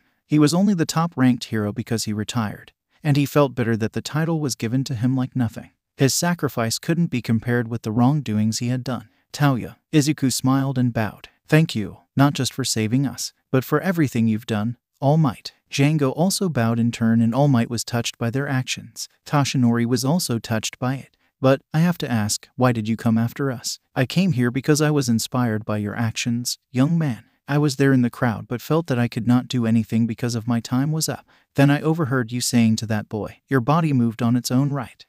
This idiot's always getting into trouble before his mind even catches up. Django chuckled out while punching Izuku. Izuku rolled his eyes and returned Django's punch. Mene, Izuku said, giving him a stink eye. Am I wrong? Django challenged him, laughing with his friends and 𝗏. That is one of the hallmark traits of a true hero, and starts the story for many. I am here today because I was inspired to act by you, to push beyond my limits. You reminded me of what it meant to be a hero, and for that I'm thankful. Izuku was freely crying in joy at having been an inspiration to his idol. Even Django couldn't help but tear up a bit. His 𝗏 was definitely on the way to greatness. Hey, like a title drop, Hanta pointed out. Shush. Ochako shushed him. This next part I will tell you, however, is very important and extremely classified. Tell me, young man, how well do you trust your friend here? At this, the both of them started to laugh, which was a good sign of All Might. Everyone else also laughed at the implication, Toshinori included. Heh. Well, All Might, I think it'd be hard not to trust my own quirk. Yes, they seem to be the best of. Wait, what? Heh. That is one expression we should have expected. Ken chuckled on his blocky hand. Can't blame with when he doesn't know about it. Nimari giggled. I'm sorry. He was very befuddled right now. Allow us to introduce ourselves. I'm Midoriya Izuku and this is Midoriya Django. Django tried to protest. No matter how much you deny it, you're still a Midoriya, Django. Anyway, technically, he is my quirk. What do you mean technically? I am your quirk. Stop interrupting me. My quirk is called clone. I can create clones of myself, but so far I've been limited to manifesting Django. I've got about a couple thousand in my head, but they're asleep and I can't bring them out yet. A couple thousand. So yeah, whatever you got to say, you can say it to us. Alright then, let me tell you about my quirk. It's called One for All. What is exactly this One for All quirk? Keigo asked curiously. Toshinori and Izuku were sweating in distress that they had to now reveal the secret of their quirk. Mind if I take it over, you two? Fuma offered, having paused the show, which the two of them glanced at him then at each other. Toshinori shook his head. I'm not going to ask how you know about this, but you mentioned that you were a fan, so I think you know more of it than us. Fuma shrugged. Yes, I know so far on how the quirk was formed and how it works. Mirai was now intrigued at the source of information this individual knew of. The OF8 users glanced at each other but shrugged, letting the man to do it on their behalf. You can explain them if you wish, Shigaraki Yoichi said. Kuma nodded. Okay, here is the basic story. At the dawn of quirks, 2 centuries before the present time, there were 2 brothers. That one was who determined to shift the power of the quirked and the quirkless at the time for the many disagreements between these 2 factions. The older brother wanted the power to protect the quirked individuals, but his methods weren't what the little brother desired. So, trying to show him what his views were, the older brother planted a quirk on the younger brother. But what he didn't know was that the younger brother had a quirk all along. But it was a transferable quirk, and since the older brother added a stockpiling quirk on the younger brother, it had come to the point that both quirks merged to become the now named One for All. Meanwhile, the older brother took the name of the cruelest villain of history, All for One. Everyone tensed at such declaration of the history of both quirks and to think that both quirks were related to one another. Here standing next to me are the previous users of One for All. Kuma presented the people standing next to him. Hi, my name's Shigaraki Yoichi, he began, earning many gasps on recognizing the family name. Yes, I'm sorry on behalf of my brother, but there isn't much I can do since I'm dead. I'm the original user of One for All. The next ones are the second and third users of the quirk, Kuma said. And before you ask, they won't give you all their names even if you begged them. You know us well. The second hummed. Yes, I'm the second user of One for All and my quirk used to be called Gearshift. I'm the third, and my quirk is called Fajin. Not going to explain your quirks? Tensei asked in curiosity as they didn't continue their explanation. The ninth hadn't earned it yet, so no. The second shot down other questions. Hey, 𝗵𝗏, doesn't the second looks like you? Ijiro asked. Shut up, shitty hair. The third chuckled under his breath as the second rolled his eyes. I'm the fourth user named Shinomori Hikage and my quirk was Danger Sense. Hikage said. My quirk is self-explanatory, so there is no need for an explanation. Yo, I'm Banjo Degoro and I'm the 5th user. Degoro grinned as a black tendril shot out from his wrist, making the class A and B tense in recognition. As you can see, my quirk is called Black Whip, and my quirk is mostly controlled by my emotions, so if anyone decided to poke the hornet nest, well. He chuckled darkly, making the students nervous, mostly Shinso and Monoma, as they were nervous since they were responsible of Izuku getting mad. I'm in. Just N, Mina asked childishly. N, he repeated flatly. And I'm the 6th user and my quirk is Smokescreen. As the 4th, it is self-explanatory. Nana came out with a smile. I'm Shimura Nana, the 7th user of One for All, and I used to be Toshi's old mentor. My quirk is Float. I'm not going to mention the family connected between her and Krusty Lips yet. Kuma decided for now. Yagi Toshinori here is the 8th and Midoriya Izuku is the 9th. Both quirkless. On that revelation, everyone stared at them in disbelief except for Django, who simply was surprised, and Katsuki, since he had known of it since ever. Everyone shouted that both of the best hero and student of UA used to be quirkless. Why did you tell them about that, young Kuma? Toshinori yelled incredulously. Kuma sighed and looked at them solemnly, which surprised them and everyone else at all. Because this is the part that is important and something to say to a certain idiot. He walked among the group before he stood in front of Sasaki Mirai, who was surprised that centered to him. First of all, you are an idiot to assume that Izuku here was unworthy of the quirk, he declared as everyone else gasped in shock. The One for All is like a sentient quirk which holds the previous users. While, yes, Mirio is a capable young man that could bring that kind of strength, the quirk itself is a double-edged sword. Mirai, instead of getting angry, looked more confused than ever.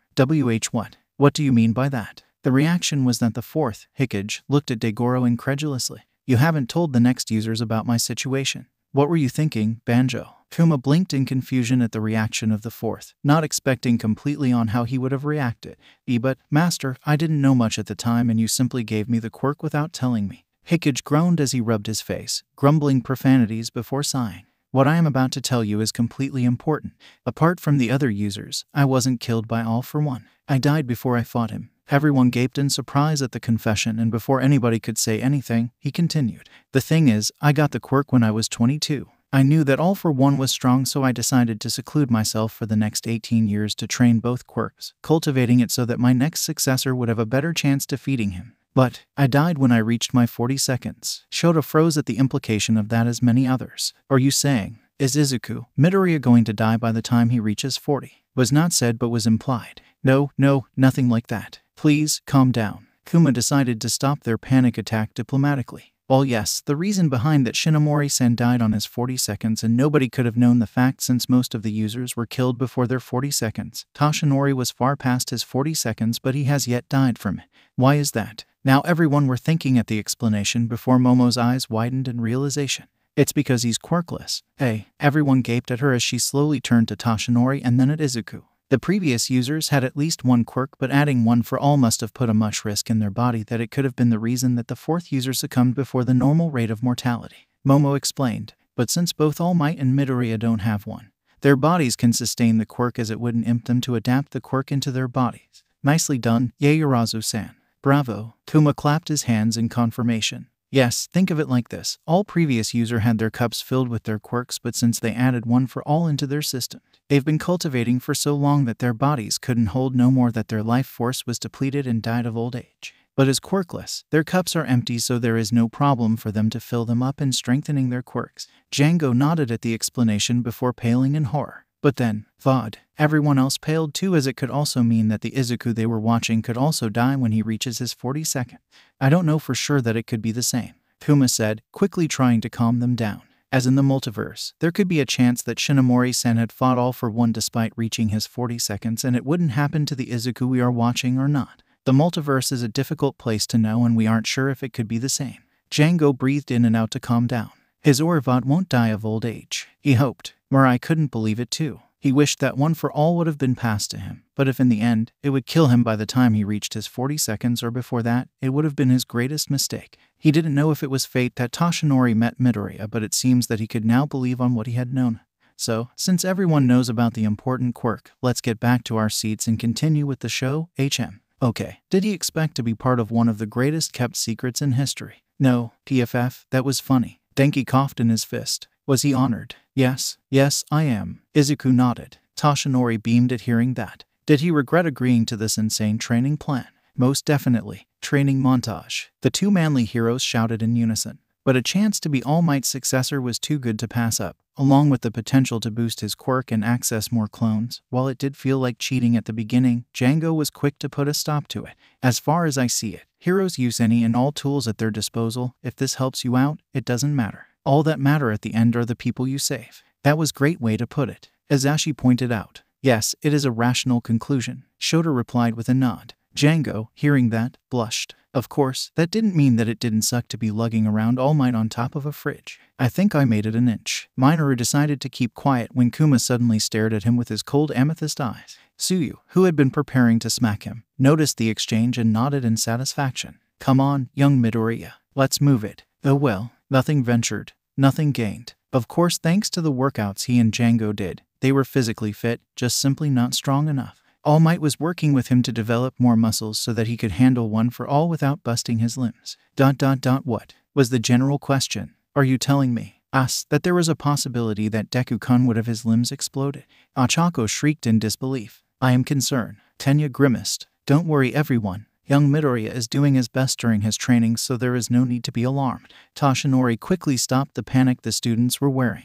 I hope that you get to live later, Yagi. 𝗀𝗪 growled, since if he was told beforehand about Midoriya's situation, he might have been more understandable with him. He had a feeling it'd be a lot worse if he hadn't worked out. Izuku grimaced in shame that he hadn't thought to do that, to prepare Yue. He needed more than his brains. He should have prepared at least something. And it would have been much easier when he got one for all from All Might in cleaning that beach. Soon enough, however, he and 𝐻𝐸 did it, and Dagobah Municipal Beach was rendered clean once more. You cleaned that place? Mina shouted incredulously. My family and I visit that place ever since the beach was cleaned up. I thought the government at least had the decision to clean the place. It seems that they did not. Momo hummed. That place had 2 towels of trash to one end to another. Katsuki yelled. How long did it take you?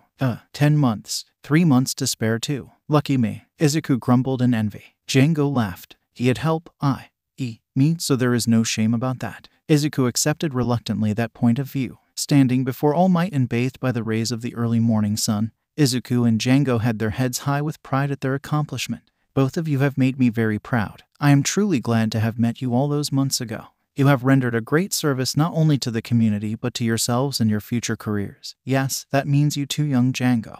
All Might said as he plucked a hair from his head. 𝐻𝐸 smiled brightly, tears pricking the edges of his eyes. Izuku was smiling brightly. Fortunately, tears were absent. You should be proud of it, Midabro. Anjiro cheered. You too, 𝐻𝐸. Hanta grinned. The 2 Midoriyas smiled, almost bawling their tears. Damn these Midoriya's genes. 𝐻𝐸 quickly wiped the tears before he bawled like any Midoriya. Toshinori chuckled at the reaction of those 2. He was really proud of them to have done the impossible and worked their dreams on.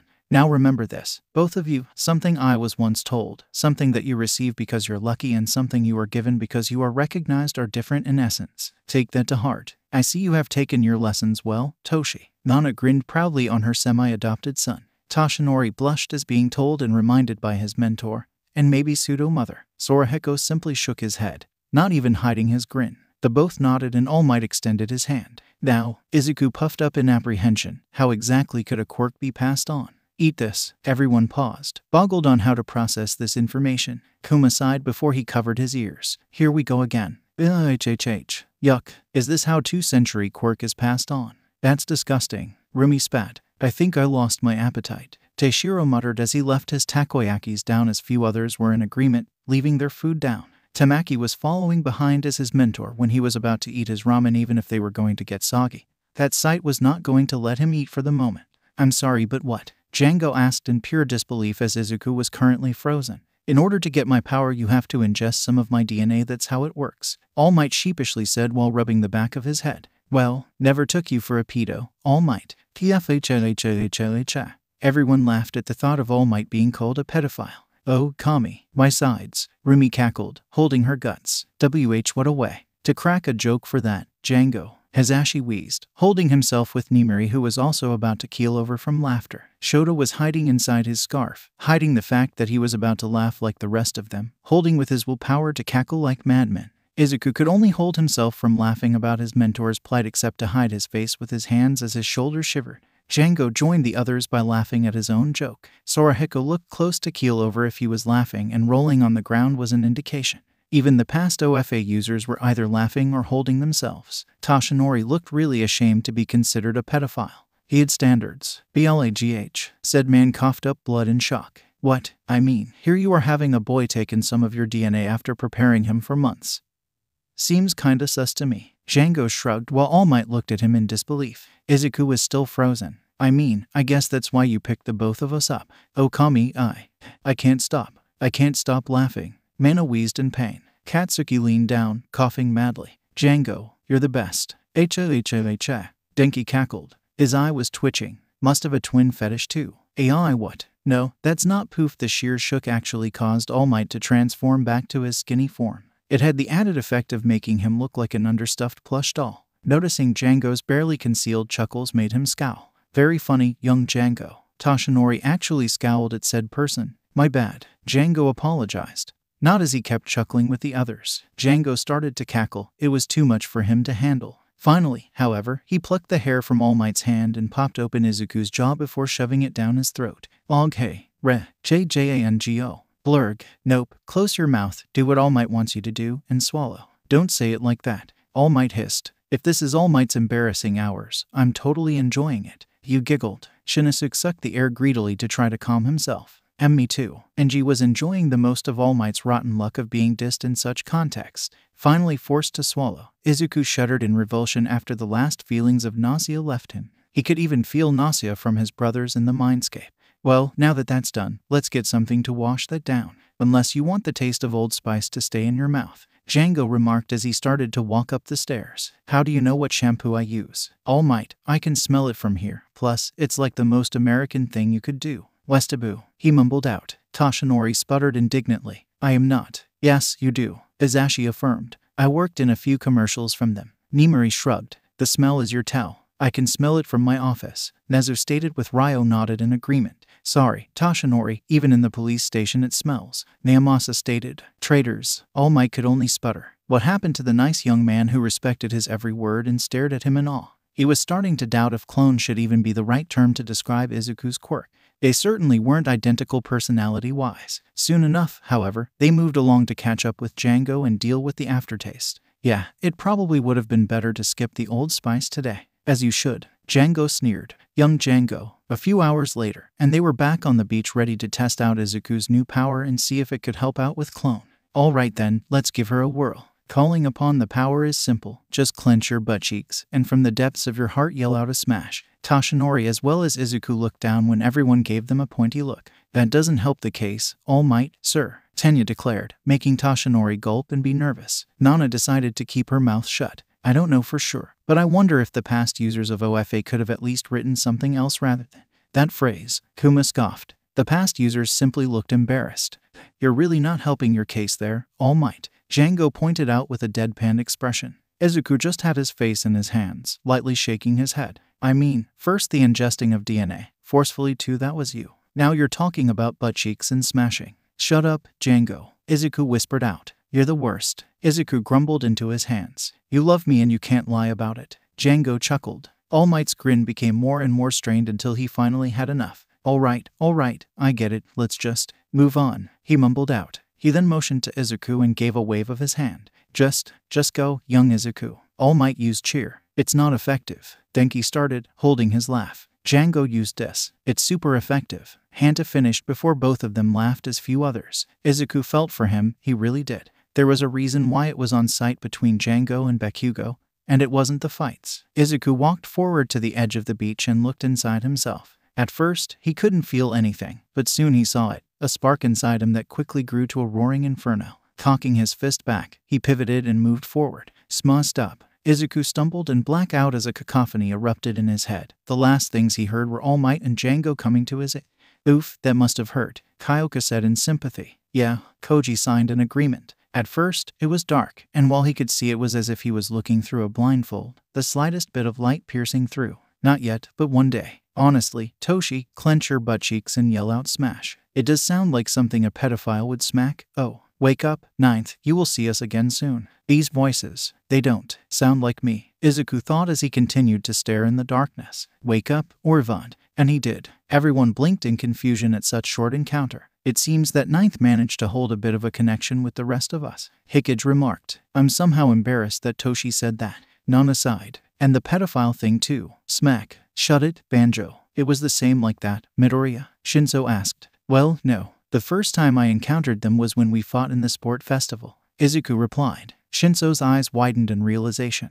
My quirk got you forcefully into your mindscape, and maybe that's why you got out of my control. Yeah, I didn't know at first, Izuku admitted. That's so like you, Shinso snorted. Izuku. He heard and he opened his eyes, focusing. He was met with All Might's worried face in an unfamiliar room. Oh no, Django was right. You even took me to your house. Izuku deliriously mumbled out. 𝐻𝐻𝐬. Green bean. You're awesome. Setsuna cackled in amusement as everyone else laughed too. That was funny, shroom. Kinoko giggled.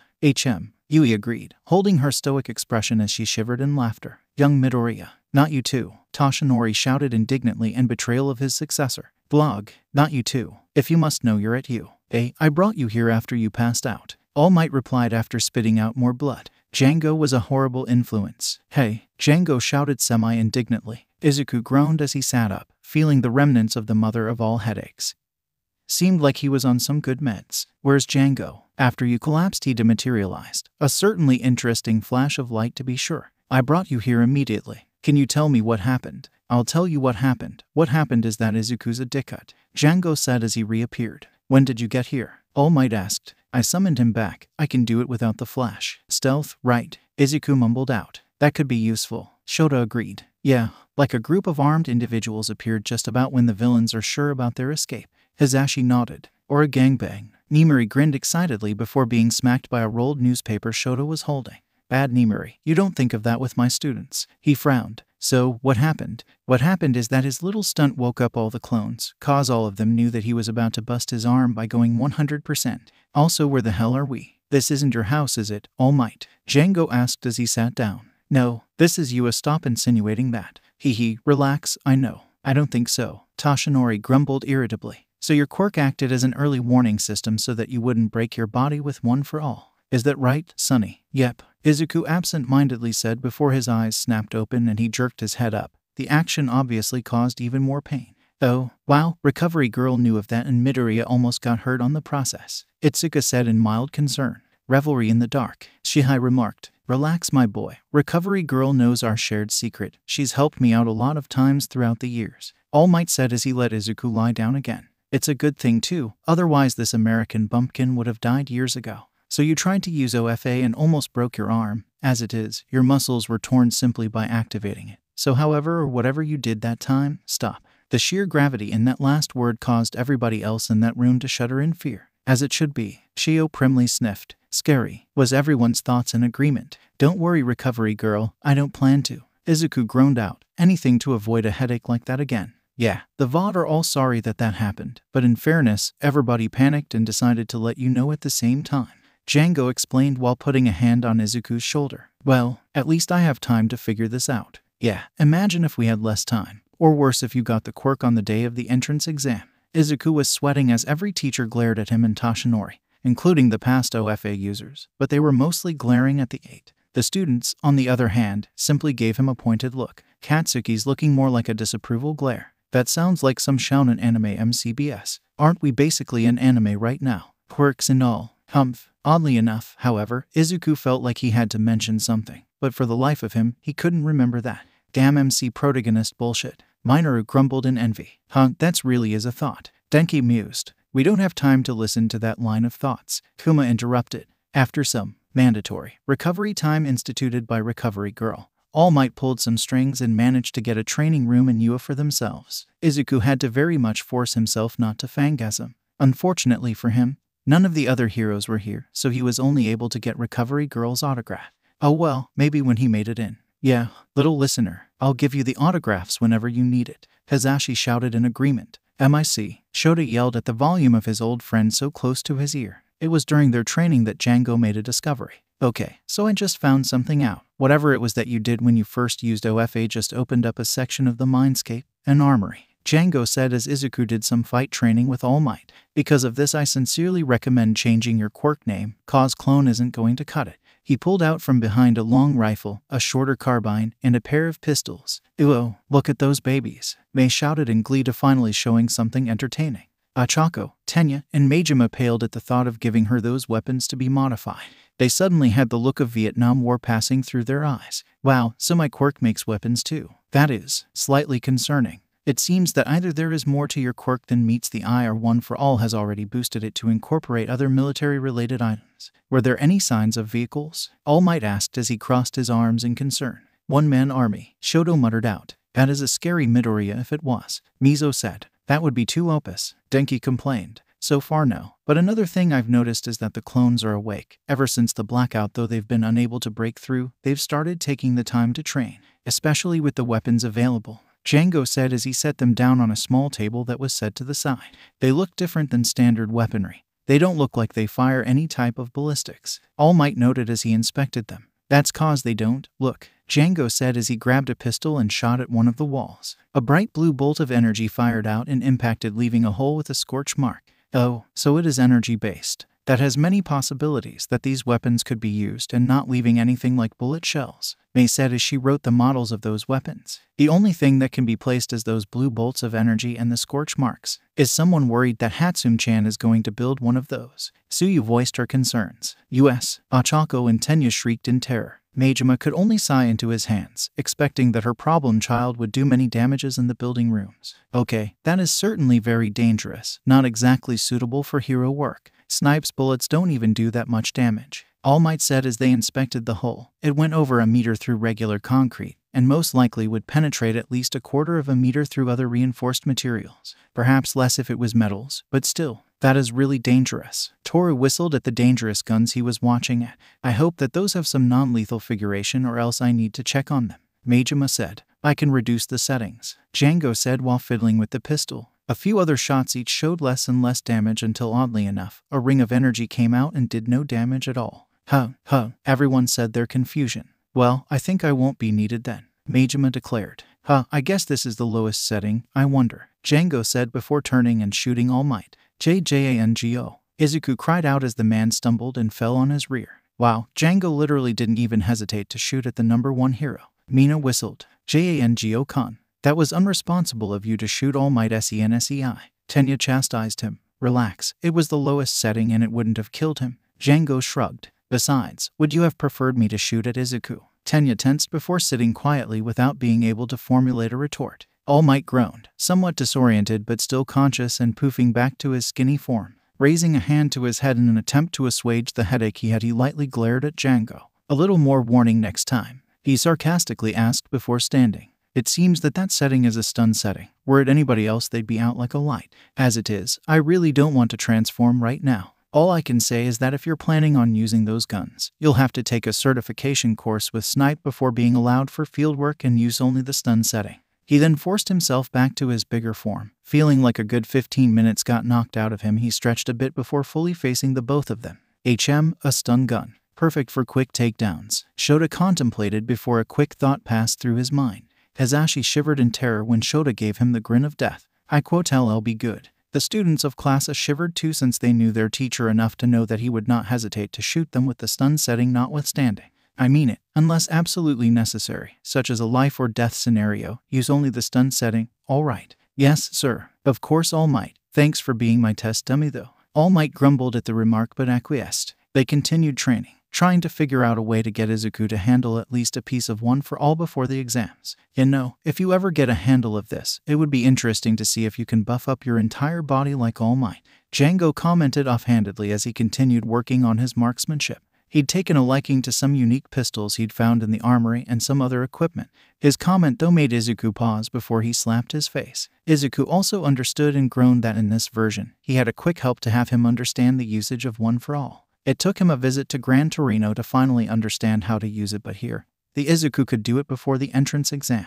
I'm so envious of myself. He groaned into his palms. I'm such a dickhead. He groaned out. As you are, Katsuki snorted. Yeah, and I've been using OFA like I use clone, but it's different. When I summon you, I just focus on a single part or place and boom, you're there. But One for All is different. I need to focus everywhere. He focused, and sure enough, sparks started to come off his body, veins of reddish energy crisscrossed his skin, and his eyes glowed. Strange way of thing, but it is helping him on using better the 𝗂𝐻. Itsuka stated. Unfortunately, it took him months like breaking his bones to make him understand. Tenya sighed. Until Hasu, Shoto mumbled under his breath. Mizo and Kyoka glanced at Shoto in confusion but decided to keep it quiet until they knew better. That is why everyone called him Finger Destroyer Kid. Keigo chided playfully. Only you did. Rumi scoffed. All Might looked on with pride. His successor was finally figuring things out. He wished he could have helped more, but unfortunately, he didn't have the best experience in teaching. Shota snorted. Now he's thinking that he's not good at it.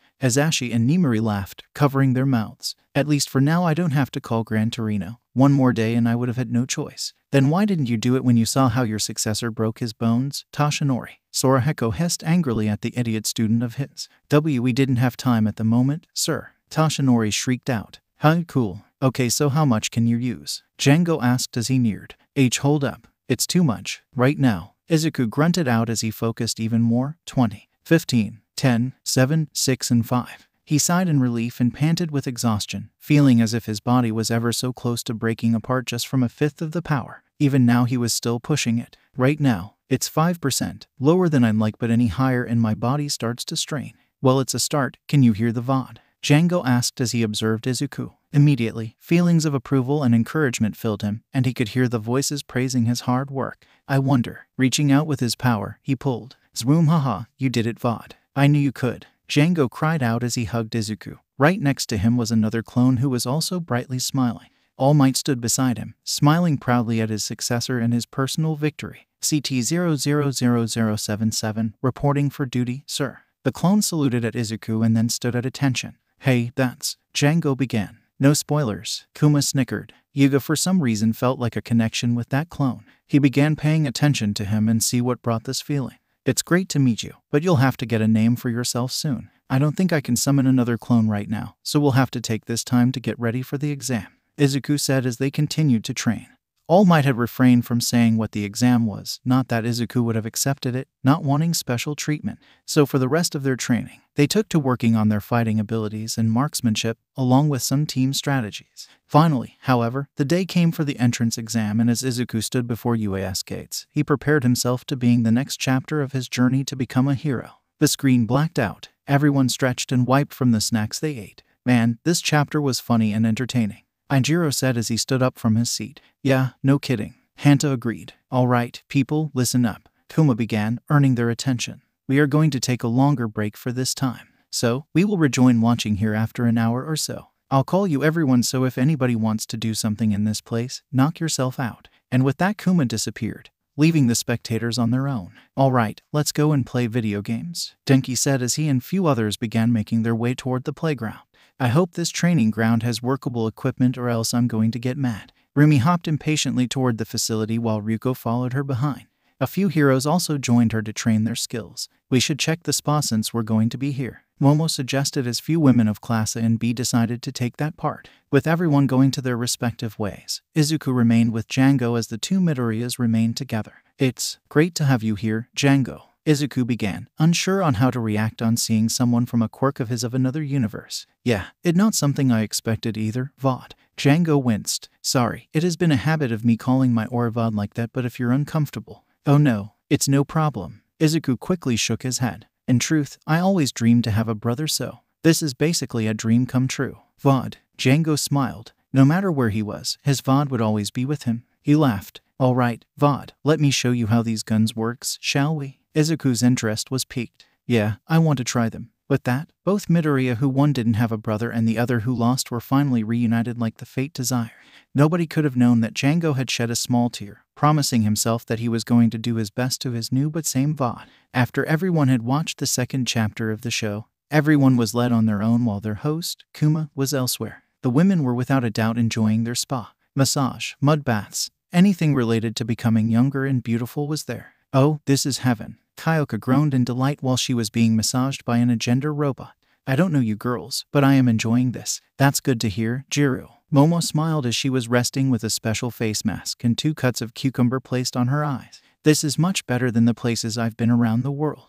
Oh, I wish my parents were to be here to test these massages. You tell me. Toru giggled, sitting next to her with the same treatment despite being invisible. Our parents are really missing this. A little lower, please. Oh, right there. Mina moaned when the massager pressed the place she wanted to. Ah, this is life. You sighed in delight as she and Nimiri felt the warm waters course their tired bodies. Haven't thought about getting a spa in years. I'm going to milk them. You and me, hun. Nimiri giggled as she lowered herself in the water. You and me, both. This does really good for my skin, I say. Komori said, enjoying the warm water. I love this experience. Pony agreed. Yui nodded. Still though, Ryuko began. Despite all of this, I wonder if our host, Kuma, had thought of this beforehand. Well, at the beginning, he had mentioned that he was fan of our universe, whatever he meant. Anan, finally out of her bulky astronaut suit, showing her well-developed body and showing her navy blue and blonde hair with hazel-colored eyes, said as she enjoyed the waters out of her suit. So, you think that since he had known that we were coming, prepared all of this for us? Ryuko said as she took the opportunity to be younger than ever. I feel so spoiled like a little kitty. Pixie, where are your team, by the way? Nimiri asked as you became so bliss with the water that was rendered too relaxed to answer. Oh, well, since Tomoko's quirk returned, she and Shino decided to train her quirk as since hers was stolen, she lost the edge of using her quirk. Meanwhile, Yawara is training elsewhere. Don't know where. Ryuko shrugged. Again, Shino commanded as Tomoko concentrated again while using her returned quirk. Search. I see the kids going around in the playground, the girls in the spa, and I see Aizawa, Eri, and Mirio together in the recreational room. Tomoko said, disconnecting her quirk. Oh, it's been a while. I think I'm going to cry. I'm really happy for you, Tomoko. Shino said honestly. The wild pussycats wasn't much without you. Shino, the greenette of the team, cried gratefully,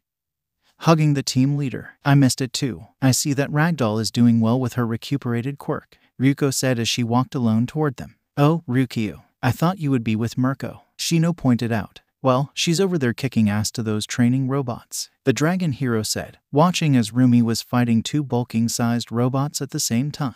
Surprisingly, those robots are put with different power level, depending on the rankings of villains. Ranking? Tomoko asked, wiping her joyful tears. Ryuko shrugged. From what one of the guide robots said, the robots are configured with various levels like we use in real life. It goes from D rank to S rank. And Rumi is testing by fighting two ranks, one going fist to fist and the other going with a mace. There goes that these robots are also configured to copy the exact quirk and movesets as the original of the villains which are in the data, Teshiro said as he was taking a break while eating on his second box of margarita pizza. So, in other words, this training ground gives us chance to practice and strategize against villains that we already fought or are going to fight against. Tsunagu hummed thoughtfully. It would help me by strengthening my Fiber Master quirk. An excellent place for training, I must admit. Yasuhiro hummed in honest joy as he was checking on his blades. Still though, our host had prepared us too much for this that I feel quite pampered, Shinya said with a slight frown while crossing his arms. He did say that he was a fan of our universe, Shinji remarked, making on to the most famous ranked heroes, like he wasn't trembling in slight fear and trepidation. So, what makes you think that he had seen something that we needed more time to prepare? That could have been a possibility, Teshiro hummed, going now with a chocolate cake. Still, enough of that thought. What are we thinking about Midoriya? Shino asked. She was especially grateful for the Greenette's help during their visit, or else she would have lost her nephew from Muscular. The kid is still green, pun intended, but he has a heart that would rival All Might, Tomoko stated. We have come to be part of a secret that was guarded by few, Shinya said, feeling a little dizzy with the secret being exposed. It feels like we are discovering secrets we shouldn't know of. Speaking of the Greenette, have anyone seen him? Tsunagu wondered. I might have found him in Django in the shooting range with Snipe and few others with my quirk, Tomoko confessed. Is that a good idea for Midoriya using guns? Shino asked in concern. It might have been more to reconnect between those two, Ryuko assumed, knowing that the two brothers needed some time. They do not know much apart from what we are watching, but those two passed to many terrible things despite that they don't know each other. It seems that it is like some kind of reconnection between two people. Every hero paused at the thought of that and contemplated that line of thought, before Shinji grimaced dreadfully as everyone else. But seriously, with guns, this is a DC-15A blaster rifle, the standard rifle for each clone that use in battle, Django explained, holding said rifle with reverence. This was our first model of weapon that the armory made, so it has been useful in battles. He grabbed the shorter but still two-handed weapon, DC-15S blaster carbine, shorter than the first cousin but sacrifices range for accuracy.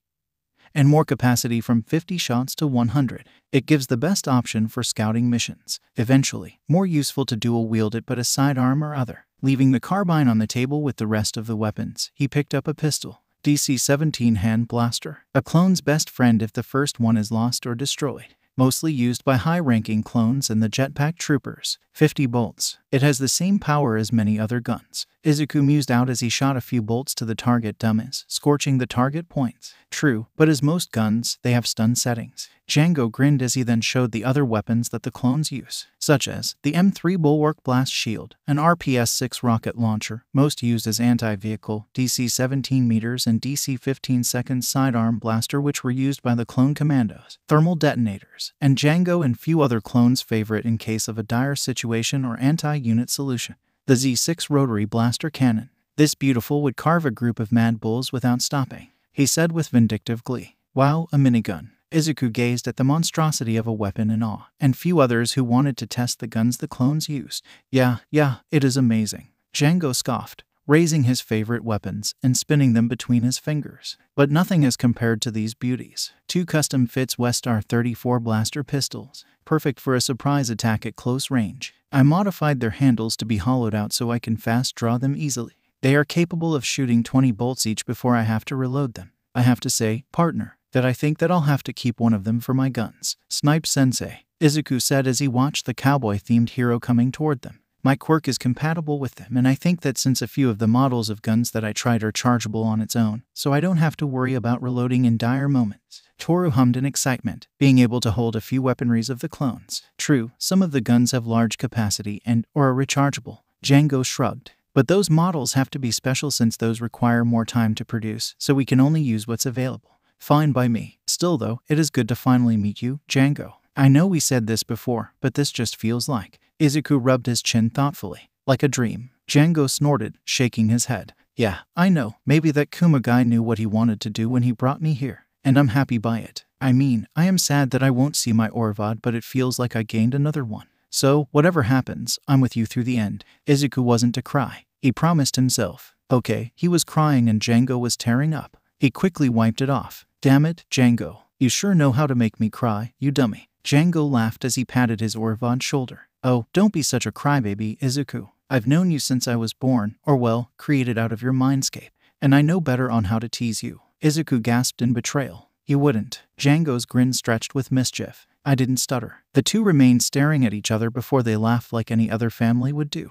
Toru simply watched the spectacle with a smile under his mask. He knew that Midoriya felt so much wrongness throughout his life, but here he knew that he was going to be simply fine. Speaking of it, Izuku interrupted, sobering his laugh. I wonder what Kuma is doing at the moment. He needed a long time to do, but we don't know for sure what he's going to be doing. Django shrugged. Beats me. Maybe he's trying to bring another VOD like 77. I don't know. They were now wondering what Kuma would be doing. In one spacious room, featuring many bear-themed furniture from floor rags, drawings, action figures, a desk with a bear head carved on the wood, and few other non-bear-themed posters from many other heroes and villains, stood the host of the show, walking around or in circles with panic. Are you kidding me? Are you sure you want me to show them that? Kuma exclaimed, holding a futuristic phone over his bare ear like it was normal. His face showing dread and trepidation like someone is going to destroy someone's favorite toy. I know I got your permission, Draco. But I thought it wouldn't such a deal to bring that story. Good. A baritone voice chastised him playfully over the other side. First off, you asked about my permission to bring my side of the multiverse so that the original verse would be able to enjoy what I cooked up. But I have the final say if you want to show the rest of my world. And I want to show them a side of the multiverse I created. That universe is one of my many successful ones. Kuma grimaced, rubbing his face like he hadn't slept in days despite that they can't but they want to.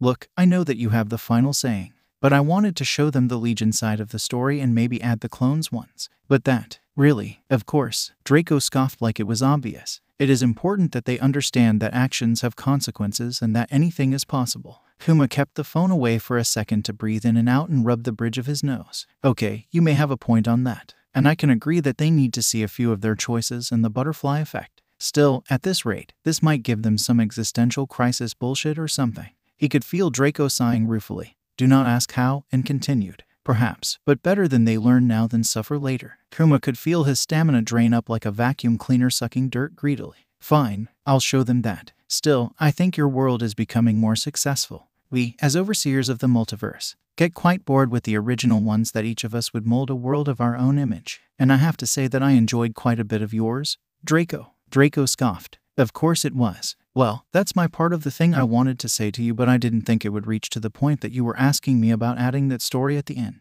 Kuma sighed wearily, tossing himself onto a black bean bag. Well, no time like the present, Draco drawled. I need to go. I think my Izuku is doing something and I don't want to miss it. Yeah, see you later, Draco. You too, horn guy. With that, Draco disconnected the call. Just because in my universe Izuku has another childhood friend with horns, doesn't mean that I have to be called horn guy and this is my theme. He clicked his tongue before getting up from his seat, snatched a bottle of juice from the desk and drank in a big gulp. Puh, that's much better. He huffed and prepared as he stretched and began walking toward the exit and get to the show. After announcing the resume of the show, everyone who was enjoying their fun groaned or sighed as they made their way toward the cinema theater. Students wore their uniforms while the heroes used their own costumes. Even Tomoko wore her cat uniform again with glee as the rest of the wild pussycats welcomed gladly at their teammate. All right, everyone, time is wasting, but I have an announcement to make, Kuma said, earning their attention. At the end of the show, by the suggestion of the original owner of the show, asked me to show one of his works to you to see your reactions. Tenyor raised his hand. Mr. Kuma, what do you mean by that? Well, my dear Ida-kun, it is to say that we, as overseer of the multiverse, are quite bored of our monotonous life. So, we bring new multiverses and watch on how they flow, Kuma explained, the heroes getting more interested on his explanation. As we oversee every multiverse we are given, we enjoy our own creations and such, and we also watch others with their permission, of course. Mina perked up at an idea she thought of. Does it mean that everyone here would be different in those multiverses? Katsuki gave the pink alien a weird look. Since when you can think like that? He asked in honest curiosity. Hey, Kuma laughed at the response which others joined, not in malice. Well, Ashido-chan, there are many alternative universe, or as we would love to call AUs, which depends on each one of ours desired to happen. Which are? Denki asked, intrigued as everyone else. There are many possibilities. Kuma spread his arms, showing snippets of different universes. There would be universes that a few of you would be related one to another, like our dear Katsuki being Yu's cousin on the mother side. She is my cousin. Katsuki roared in offense. I take offense of being related to that ditzy woman. Hey, Yu shouted indignantly. Would you prefer Nimiri or Himiko? Kuma grinned at the now tense and paled Katsuki. That would be a nightmare. Shouta grumbled with Nimiri swatting his arm. Mildly offended. I can't see them together as relatives, if I'm honest. Tsuyu pointed out bluntly with a few others nodding in agreement. So, the multiverse can be diverse in such way. Shoto mumbled before he raised his hand. So that means that. Yes, Shoto-kun, Kuma answered flatly, expecting his question in the first place. There are worlds that Izuku is related to All Might as his father. Izuku and Toshinori blushed at the thought of being related. While they each other think that they are their father's sons pseudo-like, they weren't in a familiar relationship. Although, Toshinori thought with a blush, thinking on the lovely mother of his protege. Kuma snorted while listening to his thoughts. Yeah, this Toshinori is likely the many possibilities of being enamored with Inko. Enji somehow shivered at the thought that out of every that was related to him, Shoto would have gotten his conspiracy theorist urge. He remembered the time when he thought that Sorahiko was Toshinori's father. Shivers. He hoped to have forgotten those embarrassing years. That is why he started to get better on his detective skills after that failure of thought. Does relationships count too? Toru asked, raising her invisible hand. Yeah, most likely. Kuma nodded. There are multiverses that some of you are in relationship or not, depending on the gender you are. Our gender? Tensei asked with a confused frown. Well, most universes are much put to the class A and B kids here. Kuma motioned as he waved at said group. While a few of you people might be in relationship, there are multiverses that have you meet our dear Izuku early on. A few of companionship, brotherhood, and such that many enjoy having a friend like him. He's a great friend, Tenyo declared. He's capable of showing us the best of us. Ochako cheered. He's understandable of others' problem. Shoto intoned. He's charismatic. Tsuyu bluntly pointed out. Izuku began blushing redder than before as soon as his closest friends began giving him compliments. Others also added their opinions on him, which something inside warmed him. Django smirked at the state of his VOD was having and couldn't be proud of him. Okay, that's great. Kuma interrupted in amusement. We don't want our broccoli boy turned into a strawberry. Everyone glanced at the embarrassed Izuku and could see his head looking like the fruit. Then, everyone laughed, making Izuku nuclear red. All right, people, enough of teasing him. Back to what we were speaking about. The multiverse which a few of you people would endear the other to get into a romantic relationship. Still, our little cinnamon roll would end up with one or many others. Many others. Denki and Minoru shouted in unison. 𝐷𝐿, you bastard. Minoru continued, raging all the way.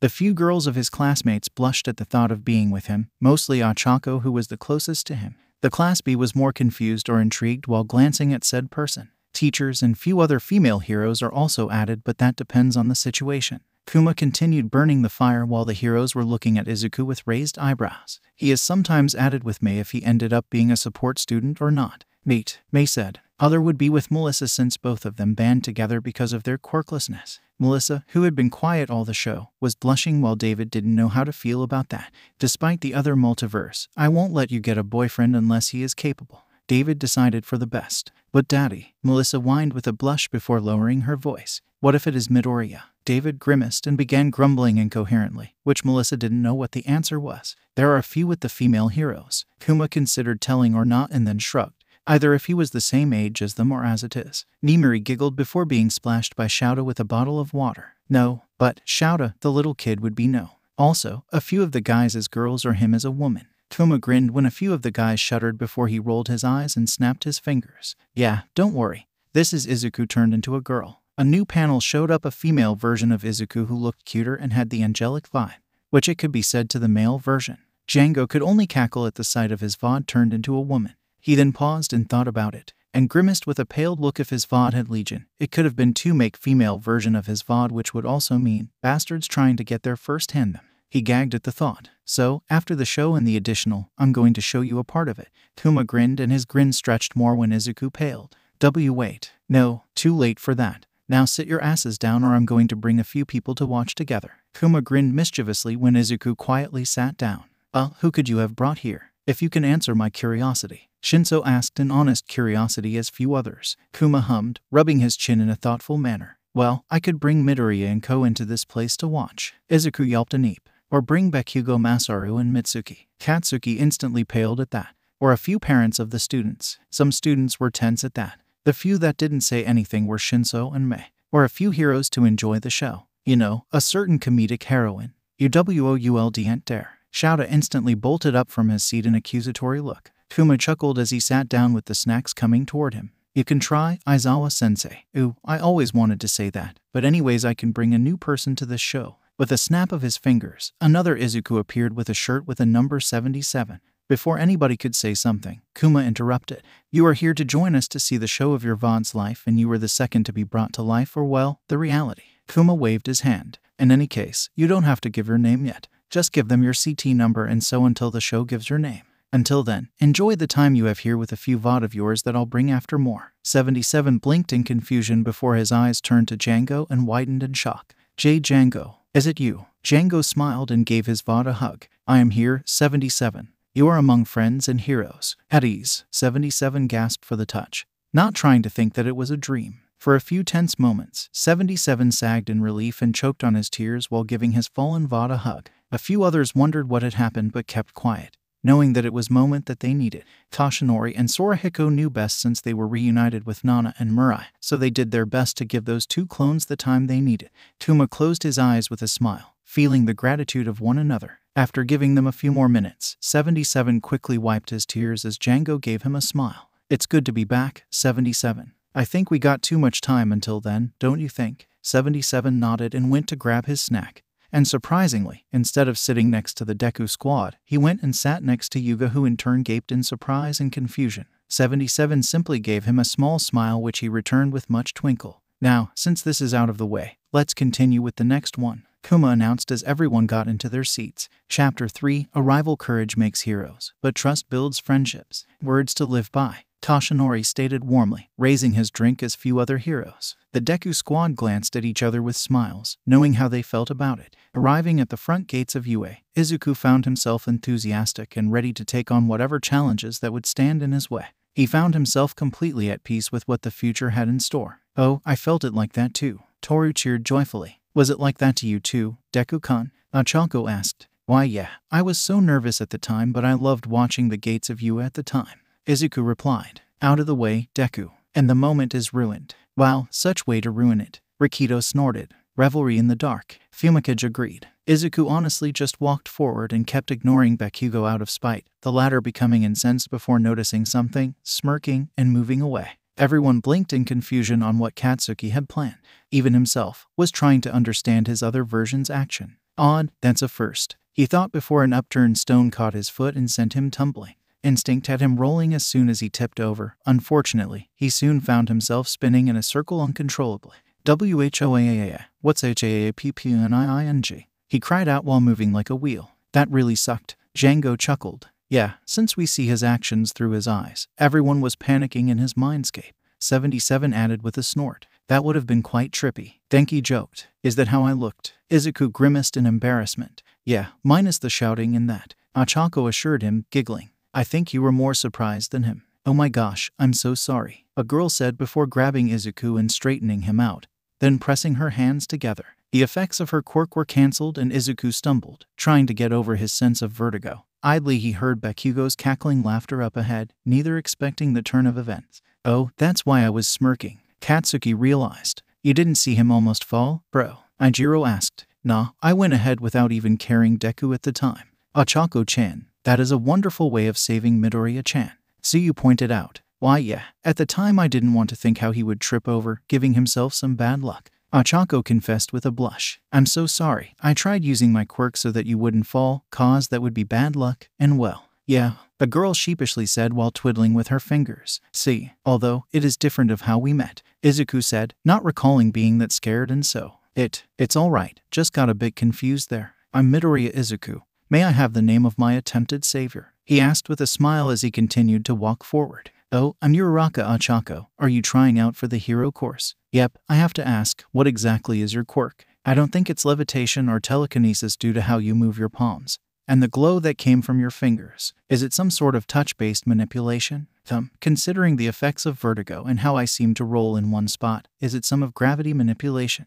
Izuku rambled before a hand came out of nowhere and popped him on the head. Quirk nerd, Shinso snorted. Can you blame me? Izuku asked incredulously in mild offense. There are millions of quirks that are capable of changing the lives of the people, and there are many possibilities that if done well, people would be capable of using them perfectly. Midoriya's brain something to behold. Nezu cackled in glee. I expect once we return to have him taught by me. Every teacher paled in terror at such declaration. And if 𝐲𝗷 was thinking of hiding Izuku with Toshinori's help, well, he now had the help of the others. Geez 𝐲𝗲, I thought that you already got that mumbling habit of yours under control, Django said while turning to the girl. Sorry about him, get a cool quirk and a pretty girl in his face and he's lost. OOOHH. The class of shippers, Mina and Toru, cooed while a few girls from Class B agreed completely with them. The two pointed out, blushed, and covered their faces into their hands in embarrassment.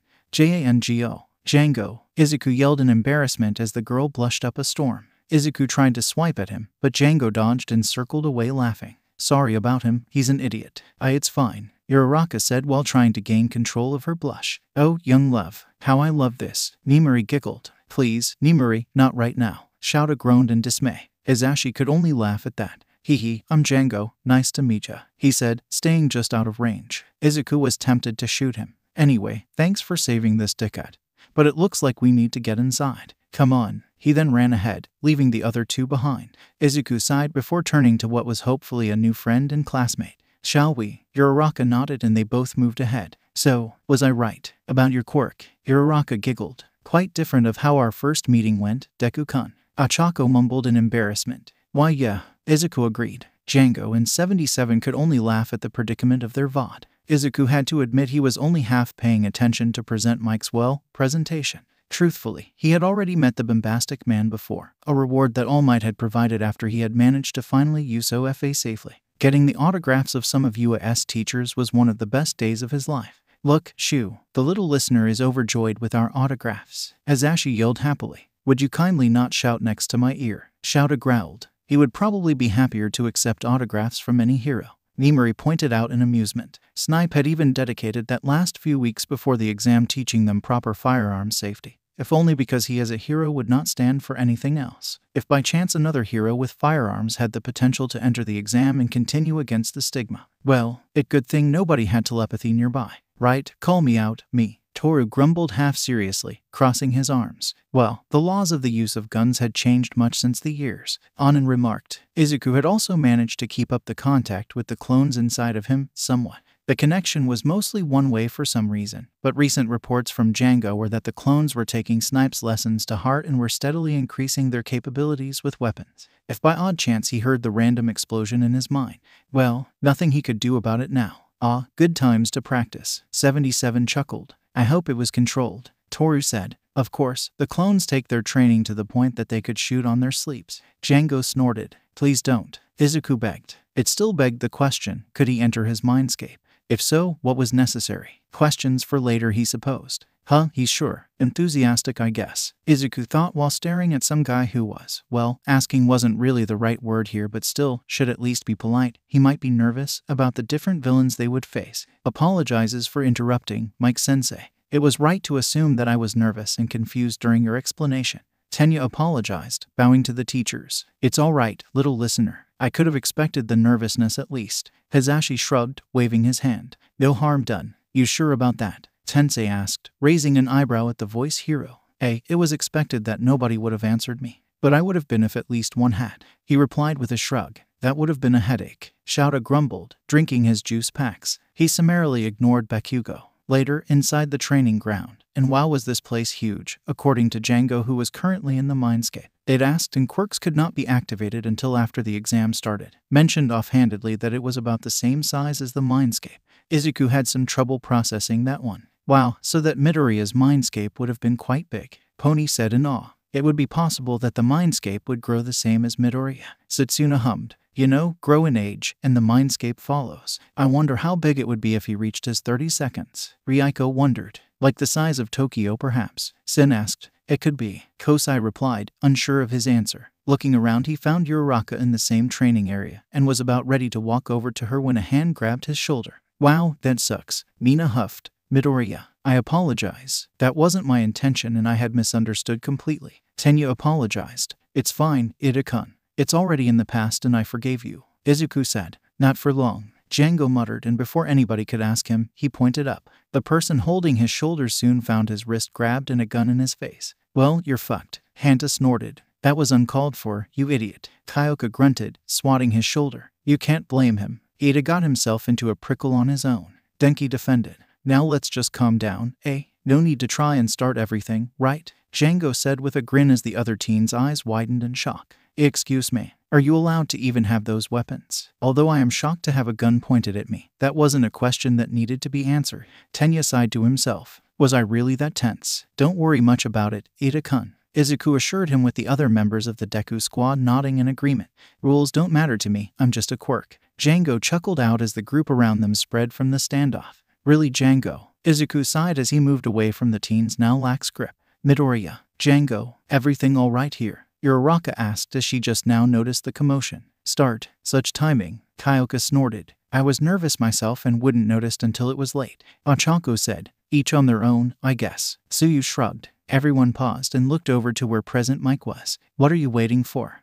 There are no countdowns in real life. Go. As one, the entire crowd moved toward the city. Izuku and Django immediately grouped up, passing toward Izuku a carbine and some thermal detonators. Go, do a crime. Denki joked with a grouchy voice before laughing with few others. Is it really necessary to meme? Kyoka groused. Hey, the show gives us great moment to add memes. He defended. And it's funny. Ajiro chuckled. Don't say that you aren't enjoying it. Kyoka simply huffed and crossed her arms, not admitting that a few of them were funny. Momo simply laughed on her hand at the dishonesty of her best friend. All right, you go left, I go right. We'll meet up around the end of the 10 minutes. Check your fire, down. Django yelled, knocking down Izuku and quickly shooting a one-pointer. Thanks, behind you. Django ducked and Izuku took some shots, the robot exploding into a mess of shrapnel. Let's go. Stay frosty, Django said as they split up and went after points. Nice work on the shots and combinations, Toru said, humming in appreciation at the tactics they used. They trained for this. It would have been a waste otherwise. Rumi snorted.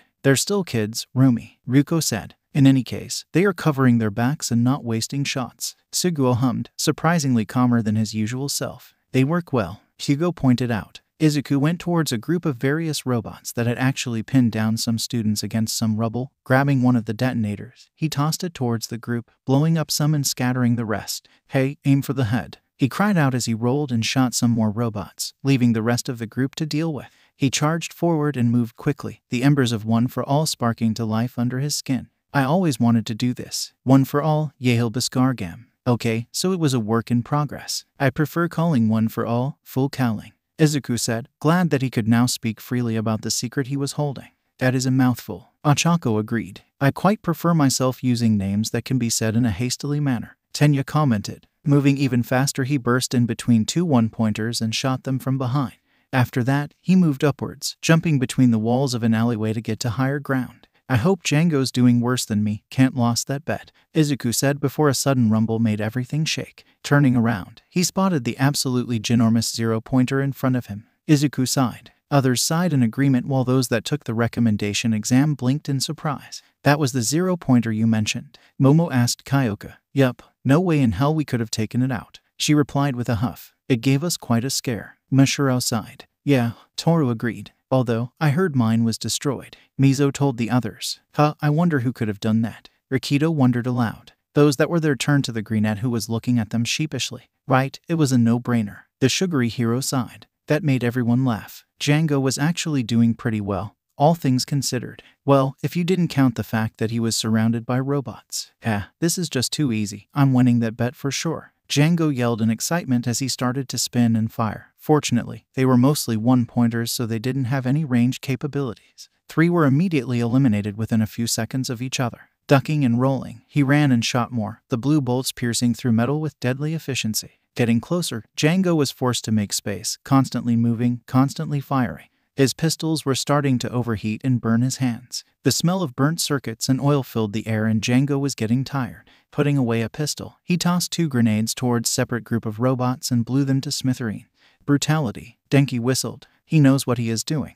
Hanta hummed. "Kind of reckless," Minoru pointed out, surprising the others that the pervert would at least think which he took it in offense. "Hey, I may perv, but I know what I'm seeing. It's more like we are surprised that you can coherently speak without making a perverted comment like you always do." Mizo decided to point him out. "Rude," he grumbled, crossing his arms. "People might take you seriously if you stopped ogling women like a piece of meat." Kuma dryly said. "You respect their boundaries and they might see you differently. For now, you are on sight kicked on the balls without mercy." The students laughed at that, but Minoru pondered that and was thinking about changing himself. Meanwhile, Django was smirking cockily at Izuku, who responded with a roll of his eyes. "Don't brat about it, Django. We know that I can do it better." Izuku replied with a snort. "Oh, you wound me, 𝗏. Are you afraid that I would win that bet?" Django sneered. "I bet that they would end up tying or something." Ochako assumed. "Yes, they are good on their own ways, and that might be the result of the match." Shoto affirmed that assumption. "They're good. I'll give them that." Tenya nodded. "I want to bet on it." Setsuna immediately declared.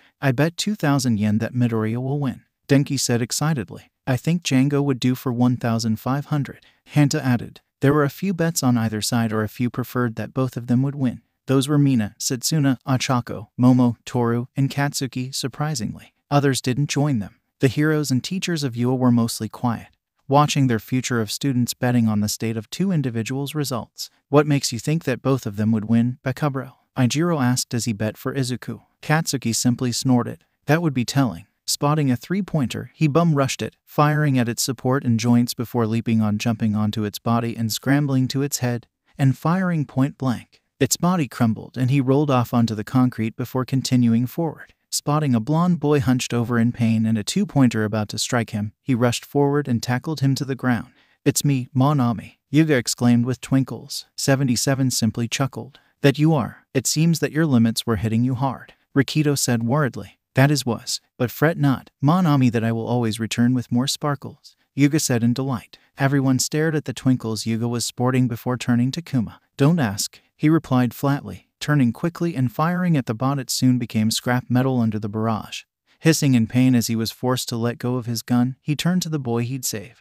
"You all right?" Django asked, picking up the teen. The blonde nodded, still clutching his stomach. Django noticed the specialized belt he was wearing and dragged him over to an alcove. "Mercy. Welcome. You need anything else?" "Just rest, Monami. I managed to grab 40 points. I think I made it." he said while panting before straightening out into a pose. After all, someone as glamorous as me can always shine. He reminds me of His Purple Highness before his retirement. Ryuko hummed, which she didn't notice 𝐬𝐴, who had been listening, tensing at the name of the previous and turned pro-hero went. He shook his head. It wasn't the time to think about it at the moment. As Ashi and Nimari, who were also listening to Pixie Bob's comments, glanced worriedly at 𝐬𝐴 but didn't comment on it since they knew better to speak of that. "Okay then. Good luck," 𝐷𝗏𝐽 said before quickly moving away and heading towards the middle. "I lost track of how many points I got in that last scuffle. Hopefully I made more than Izuku. Either way though, we're totally making it in." Out of nowhere, debris shot upwards into the sky, sending him flying back. Towering above him was what was apparently the 0-pointer. 𝐷𝗏𝐽 was not amused. "You've got to be kidding me. That was terrifying." ∫ sighed. "Yeah, no matter how my quirk works, I wouldn't be able to deal with that," ∫ said with his arms crossed. "Would I be able to disable it with my quirk?" ∫ wondered aloud. Maybe. He would be able to soften the ground of that 0-pointer and rendering its movement null. ∫ said quietly. Huey nodded in agreement. "I think a few of us would be able to." Nito hummed, rubbing his chin. "I think among our class, it would possibly be Kamakiri, Fukudashi, if he is able to bring a powerful onomatopoeia, Honuki, and Bondo. That could be a possibility, Shroom." Kanoko agreed. Hearing that, the class wondered out it too. "Well, it would obviously be Deku-kun since he did that one too before," Ochako said, recalling the time she thought the plain boy destroyed the 0-pointer to save her with a slight blush. "And as for the others, it could be Todoroki, Bakugo, and maybe Yamomo if she is able to bring something like a cannon like the sport festival. Kaminari would be the same if he didn't have that drawback of his quirk," Izuku added. Denki was happy to hear that he would be able to destroy the 0-pointer and was determined to be better and hold more electricity without getting into his wee state. The test hasn't even started and we already have a confrontation between applicants," Hound observed. "Good instincts honestly, but shouldn't we be worried about the firearms? Where'd they even come from?" Midnight asked. "I signed it off myself. Besides, they're produced by his quirk. All Might would, until the end of his days, be jealous at how easily Snipe could pull off a southern accent while speaking Japanese. The best he could do was a half-hearted West Coast accent thanks to Dave. And he'd lived there. Completely unfair in his opinion." "Jealous much, partner?" Toru smirked under his mask, and while nobody could see it, the tone of his voice would be his telling. "No," Toshinori would deny that he was pouting. "Haha, don't be so glum, Toshi." David chuckled. "It is harder than it sounds, but you'll know it later." Melissa could shake her head at her Uncle Might's jealousness. "Oh, Uncle Snipe, please stop flexing on All Might. Besides, young Django was simply protecting young Midoriya." Nezu chided with some humor. And wasn't that a sigh? Nezu had taken a slight interest in both boys. Although since Django hadn't been training to wield OFA, he was the one to spend more time with the principal. They shared a dark sense of humor and made jokes that would make anybody else gape in shock. "Aw, take my fun away. So unfair." "That's his quirk. It's been a while since I've seen a duplication quirk." "And is he fully sentient, or just a copy?" Ectoplasm asked, interested in seeing a quirk similar to his. "I've had the opportunity to speak with young Django. Although he is a clone of Midoriya Izuku, he has his own personality traits, likes, and dislikes. We had a riveting discussion of military tactics and the art of war by Sun Tzu the other day," he cheerfully said while focusing a screen on him. As one, the entire faculty shivered. Nezu having his eye on somebody was never good for their sanity. "We're dead. The world is ending." As Ashi yelled dramatically, and only this time, 𝐬𝐴 wouldn't blame him for that this time. Izuku was one thing, but Django, hell no, he would have a horrible time hiding them from the rat. "Ha. Oh, don't worry, Mike. I won't be too hard for young Django, will I?" Nezu asked nicely. "Of course not, Principal Nezu." Django affirmed and smirked at the sight of the teachers' paled faces with a mischievous grin. "In fact, I would gladly return to our games during recess." "That will do, young Django. That will do. We're so fucked. We're going to die." Denki and Mina shouted in unison, fearing what they would do. Izuku could simply sigh as he uncovered Uri's ears as soon as he expected it to happen. "Him and his progenitor," Cementos asked. He knew that some sentient quirks had a preferred relationship term in some cases. They prefer to be called brothers actually. Interesting. It says here that Midoriya's quirk registry recently got updated. It went from clone to arsenal. Although that is set to change in the future once he has proven to be able to make more than 20 clones. Midnight looked over in a tablet. What does he want to change it to? Legion. The room seemed to vibrate at the potential of that word. The spectators could also feel the vibration as soon as the on-screen Nimari said that. The word Legion felt like something powerful was bestowed to them, and it felt unreal. "That is quite a name," Shino said, rubbing her arms at the goosebumps she suddenly got. "I can't blame you on that one. I felt it too," Yawara affirmed. "It sounds cool." Kota mumbled in awe. With a name like that, it sounds like Midoriya could call an army, Tsunagu said, brushing his hair. Yeah, Shinya affirmed. Ooh, Midoriya, that name sounds thrilling. Mina said. Manly, Ijiro and Tetsu chorused in agreement. I wonder if my quirk copy would be able to replicate that. Nito wondered. I don't think you could do it since you would need a day to produce a clone and your quirk wouldn't be able to make that. Shihai replied. I think you could only produce a gun or two. Probably. Kosai wasn't sure of his answer. Or you could break your arms. Itsuka said dryly. It could go either way. Ryuko decided. All Might took time to observe the boys before moving on to other applicants. Many applicants are showing what it takes to become heroes. Speed, agility, situational awareness, adaptability, and pure combat ability. He noticed both Izuku and Django helping people and it brought a smile to his face. And the capacity to help others, even at the expense of yourself. Nezu smiled sadistically. Let us see, however, what they're made of. Power loader. Yes, sir. Pressing a button that said Plus Ultra. The teachers leaned back to see what these applicants would do when the odds were stacked against them. Many students that took part of the exam groaned in exasperation and fear. One thing is watching the teachers talking about us, which we can now know better of our strengths and weaknesses. Kyoka groaned wearily. And the other thing is how the principal would unleash that monstrosity. Revelry in the dark. Fumikage and Shihai sighed in unison. Izuku and Django soon regrouped and retreated quickly but relatively calmly while everyone else panicked. Yeah, not much fazed you after taking a smash from All Might and eating his hair. Still though, giant robot. SNK, giant robot. Denki snorted. I can't believe this. I know, right? Where does you even get the funding for this? Is that really what you're worried about right now? A voice crying out made them both pause, as when they turned, stuck under some rubble. And desperately trying to get out was Uraraka Ochako, and for one heart-stopping moment, their eyes met. Ochako, Uraraka. The students shouted in distress, mostly Class A, at seeing their bubbly friend stuck under the rubble. I'm fine, Ochako quickly assured them. Yes, I was in a pickle but I was totally fine after the test. Majima could have the 0-pointer located her under the rubble. Nezu asked quietly to the support hero. Could be. The programming on the 0-pointer had specifically with a sensor that could locate and secure examiners that could have gotten hurt. The hero answered back. Although, the two and few other teachers of Yua turned to the sight of Kuma floating over them. They turned back to see that there was another Kuma sitting on his throne with a few members of the class of O. Don't worry about that.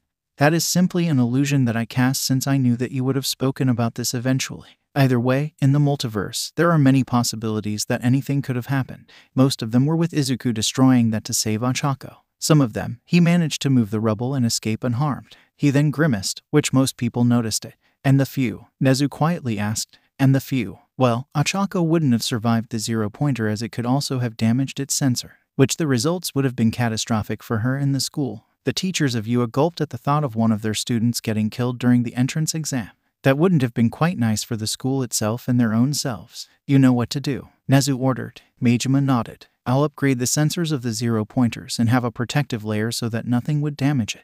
Good luck with that. With that, Kuma disappeared and replaced the illusion before anybody could notice him. Immediately they both started to run towards her as the robot lumbers above. One for all surged beneath Izuku's skin, crackling the air and making everybody's hair stand on end.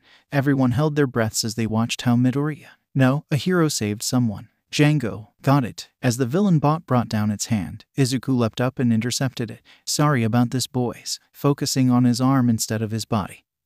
He charged his arm up to 100%. From deep inside of her heart, Izuku grinned. 𝐷 as if the powers of the heavens themselves were in his fist. A great tornado of force erupted from the impact point and knocked over everything in the vicinity. Explosions riddled from the point of impact throughout the entire until the entire thing popped off and the robot itself was knocked backward an entire block. Every student cheered with a few just smiling at the sight of their friend and colleague taking out a giant robot to save his friend. Ochako blushed as she watched her counterpart being saved once again by Deku-kun. Tenya nodded with a smile as he watched once again. His friend doing something heroic before he could have thought. Tsuyu and Shoto watched with intensity, seeing that their closest friend was someone who could be their dearest companion in their lifetime. Katsuki simply huffed, regretting slowly how he had treated him since they were kids. Izuku shot and crashed backward from the force of his punch to the ground, but he was cushioned by both Django and Uraraka. His arm shredded and bloody, a dark purple from the use of his quirk. Django had used the distraction to grab Uraraka from the rubble, and that's how the two were there to catch Izuku. Nice catch, Ochako-chan. Tsuyu complimented her. Yeah, I wouldn't have done it without Django's help. Ochako chuckled softly. It was a team effort, Tenya declared. That's right. Django affirmed with 77 lightly elbowing his 𝗏. Yeah, good thing you didn't do that last time, right? Shut up, Django. Your arm, Midoriya. What this? 'Tis but a flesh wound. Every person who knew about the meme laughed while the few others were more worried about Izuku's arm. He gets to be hurt again and he would have said, 'tis but a scratch. Denki joked while laughing. In the end, he would have ended up in a draw.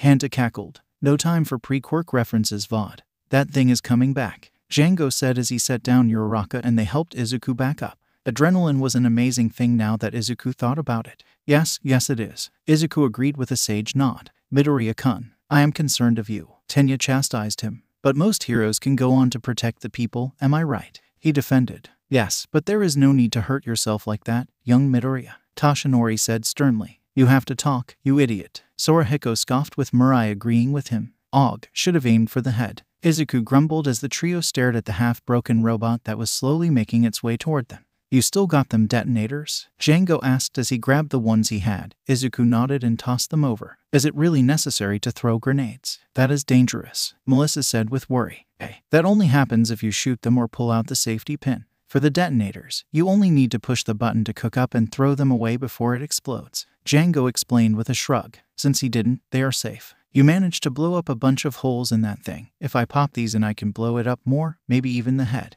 That thing could cause a lot of damage before the exam ends. Let's get rid of it. Izuku nodded and grabbed the back of Django's shirt. One for all charged again, sparkling wildly as he prepped to throw Django. Wait, let me help, 𝑢𝑟AKA said while tapping Django's back. Immediately floating in the air, both he and Izuku to express their appreciation. Moving forward, Izuku spun to gain some momentum. I've always wanted to do this, Oklahoma. A small twister of wind and energy formed around Izuku's rotating body, Django groaning as he was subjected to the force. Smash! He yelled while flinging Django at breakneck speeds towards the zero-pointer. Yeet Django! Izuku smiled at the thought. Don't eat Django! Django grouched. Midoriya-kun no. Tenya yelled. Midoriya yes. Shinso grinned. Unfortunately, zero gravity had a negative effect on this situation because while, for training purposes, Izuku has thrown Django, he was not used to the force necessary in this situation. As such, bam! Izuku and 𝑢𝑟AKA cringed as Django slammed into the zero-pointer's face, leaving an indent in the metal and leaving him stuck there.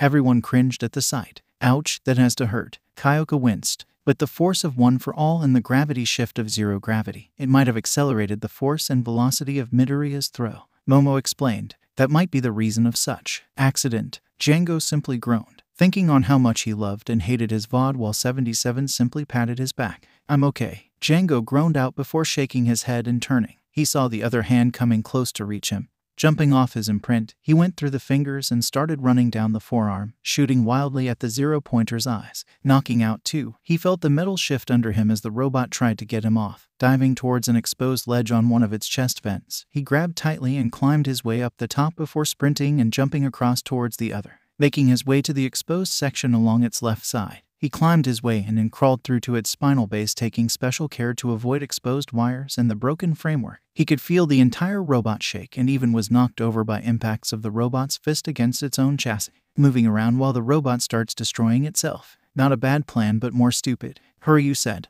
They need to find the weakness to leave those grenades and blow them up. Kosei hummed. Otherwise, it wouldn't work and it would only endanger with the little life the zero-pointer has left. Juzo remarked. Kind of reckless though. Tetsu grunted. Itsuka could only look at the metallic hero in training with a flat look. That is something he would have done the same. The same saying for the redhead of class made it. Lot more hassle than I'd have lived, but here I am. Setting off one, he then quickly made his way back towards the opening. With a great eruption, the entire spinal base was blown to pieces, the neck and head collapsing onto the body as the entire thing flipped over. Django himself was too slow to escape and so was flung out of the zero-pointer and into the air, the shockwave disorienting him and sending him careening towards the ground. Oh no, this is gonna end badly. He groaned as he fell. Wait a second. Kuma raised a finger. His fall, however, was stopped by a slap and he started floating in the sky. Oh, sorry. 𝑢𝑟AKA groaned out while she and Izuku were on top of some floating rebel. Izuku grabbed Django's flailing hand and brought him to the slab. Guiding them down, 𝑢𝑟AKA soon let go of her quirk, and the three rested on the ground. And now you can react, Kuma said. So, you slapped him. Mina grinned. It was to save Django, Mina. Ochako blushed at the boldness of her friend. Had I not, Django would have gotten hurt just as Deku-kun did. Forgot to say something. Tsuyu asked. Well, Ochako decided to not tell them and expecting to have Kuma keep quiet. Soon enough the absurdity of the entire situation made Izuku start snorting in amusement. Soon enough Django started chuckling and 𝜱𝗏 giggled before all three of them started to laugh. As they quieted down, Izuku was the first one to notice and ask, "Hey, where is everybody? Did the exam end?" "Oh, it ended about 5 minutes ago, young Midoriya." The three of them turned and looked to see the entire UA faculty near them, and all three were caught off guard. "I'm sorry." "What?" Everyone laughed at that, not expecting that the three would engrossed in their fight to forget the time limit. Wow, getting into some dangerous situation, forgetting that they were in an exam and finished just a few minutes ago. Rumi snorted. "This kid, I believe that a few of us would also ignore the time when fighting villains, so it is something." Ryuko chuckled. "Wow, they both stopped at the same time. If that's not a clone thing, then I don't know what is. It turns me on." Midnight roared out as her co-workers face-palmed. "Really, Nimuri?" Mike groaned out while Eraserhead continued to nap. Now they're heading over to rescue her. Looks like Midori is charging up the strength aspect of his quirk. Wonder if that strength of 1,000 clones actually apply holy ectoplasm, and the others exclaimed in shock as they watch Izuku jump in the air and meet the executor's hand. "What were you going to say?" Nimuri asked coyly to Masakazu. It was hard to tell, but he was blushing under his mask. Not expecting that Nimuri thought that he was talking about that application. "I was only going to say, as I expect, that if the clones would have won for all. But it seems it's not." He corrected the assumption. Nimuri simply smiled as Shouta groaned at the thought of his friend being herself. It blew the arm straight off. Power Loader complained. He knew that that was gonna be a pain to fix. "Well, that's the end of the exam. Call it, Mike. Wait, something's wrong." Power Loader cried out as he tried various controls on the computer. "That can be explained." Majima sighed, rubbing his head. "Think you can upgrade them before this happens?" Onin asked. "Yeah, I can work with that. I think I'm going to add a secondary program in case the primary gets damaged." "Good enough." Nezu nodded. "What is it, Hajime?" Nezu asked as the other teachers got up. Even Eraserhead was fully awake now. "The executor bot's not responding to my controls. After taking that damage it should have shut down automatically, but it's still moving. It's out of my control." He frantically tried to regain control, but error messages continued to appear. "Let's move out and hold," Nezu said, and the teachers froze. "What is the principal thinking?" Tenya shouted in distress. "If you continue watching you might know." Kuma drawled, sipping his soda with a roll of his eyes. "Present Mike, call the end of the exam. Advise the students to immediately go to the gates. Everybody else, wait." "But sir, that 0-pointers targeting system is on those students." Power Loader protested, and soon the other teachers began to interject.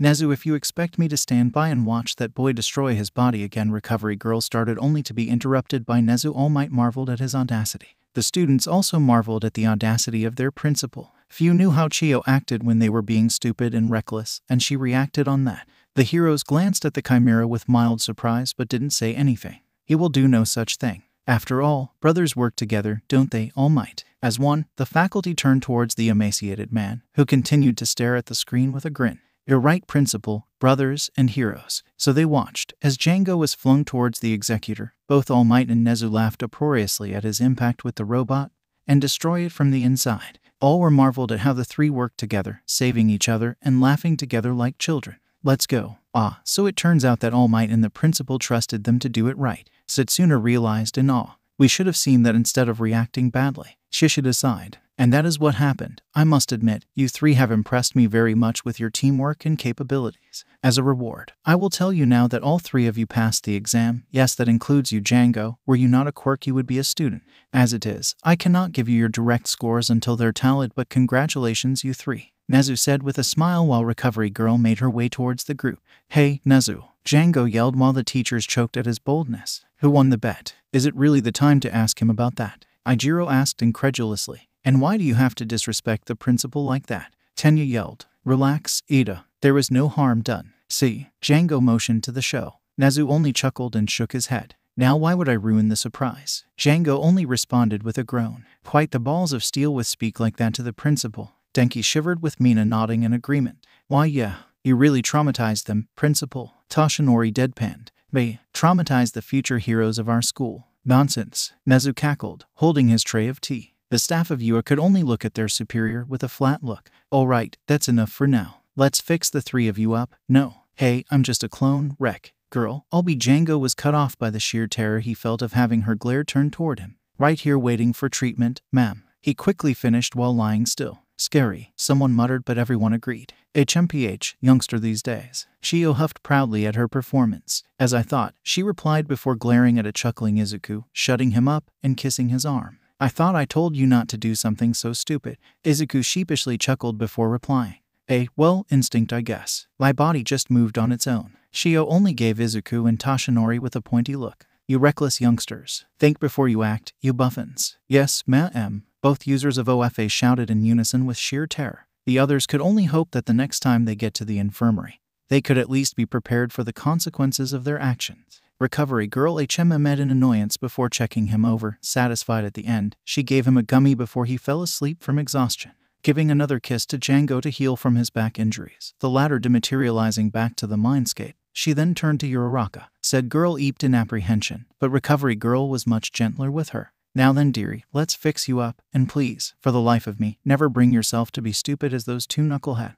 𝐸𝑚 nodded rapidly, unwilling to have the glare turned on her any time in the future. The spectator Ochako nodded in agreement as many others. Getting a glare for a villain is one thing. Getting from recovery girl is another thing completely, which would scare you for months. Only Nezu was chuckling in his tea. Soon enough she was feeling better from her nausea and injuries, but she still decided to sleep off the adrenaline and exhaustion.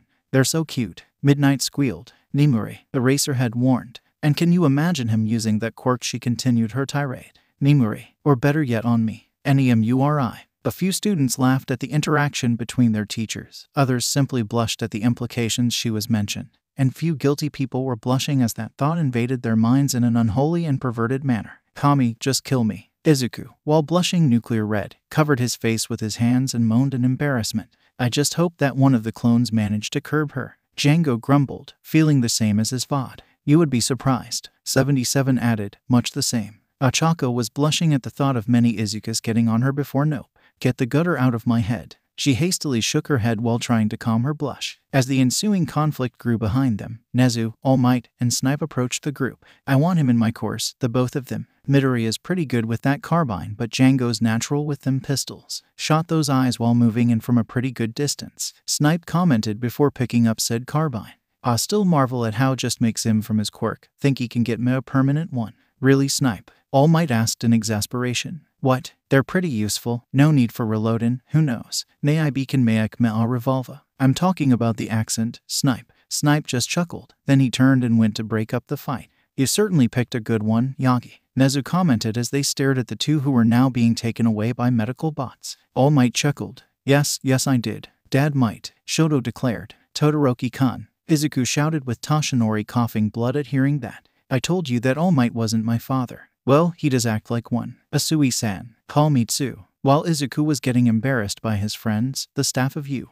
and the heroes glanced at the former #1 hero who was simply covering his face. You sure gave him a fatherly figure for Midoriya, Yagi. Hizashi chided with a smirk. Oh, how heroic of you, All Might. Nimue giggled. Enji only looked away and ignored everything that occurred in the place. Forget those times. Forget those miserable and embarrassing moments. Try to not think about them. He continued repeating those thoughts. Later, after Izuku had woken up, thanked the faculty, and went home, he and Django eagerly spoke to 𝑘𝐻 about the day's events and the battle that they took part in. Izuku took particular pleasure in mentioning Django's faceplant. Django in turn praised the new girl that Izuku had made friends with. 𝑘𝐻 just smiled and laughed, enjoying the time with her two boys. Her own family, both born and, as she looked at Ta's smiling Django, created. That is a nice family, Deku-kun. Ochako smiled. Why yeah, Mom is the greatest person for me, Izuku said in embarrassment. A great auntie she is, Katsuki muttered under his breath with Ijiro barely hearing him. Did you say something, Bakubro? No, you shitty hair. Kyoka and Mizo heard him mutter but decided to hold on until it was necessary. Later that week, the three of them stood with the Yule letters in hand. Django felt particularly touched with the fact that one was addressed to him. Although he was a clone, Nezu had recognized his sentience and semi-independence. That I do, young Django. Nezu hummed with a smile. Django was congratulated by the students from Class A and few of Class B, which he blushed in embarrassment.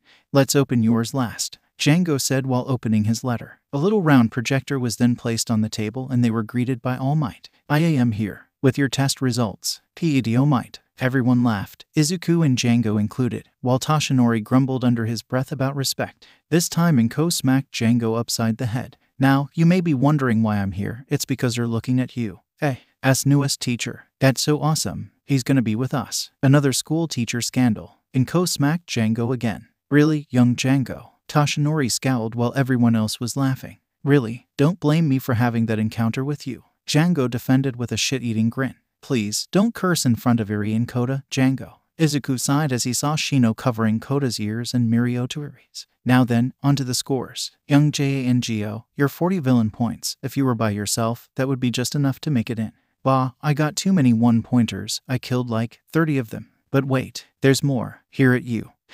We also recognize actions of courage in helping those in need. Look at this, young Django. You helped a young man in danger, then that young girl, and finally your brother. As such, you gained 30 rescue points. Congratulations. Alone, you'd be 3rd place. 3rd place. That's amazing, Django. Izuku cheered his VOD. That's nothing. Django smirked proudly. Who was the 3rd place of our exam? Kyoka wondered. That would be young Uraraka. Nezu declared, which Ochako blushed. She had gained 28 villains points and 45 rescue points at the moment. So, she's 4th place in the show. Tsuyu mused. Alright, 3rd place. I wonder who got first though. Probably me. That means I win the bet, Django. Izuku laughed out while Django shook his head. No way. We still got to see yours. You probably got less than me. The two started to argue and wrestle while Inko rolled her eyes and made her way to Izuku's letter. Grabbing the projection disc, she set it on the table and turned it on. They really act like brothers, Tamaki said quietly. I wonder if Midoriya's quirk would give us a brother like that.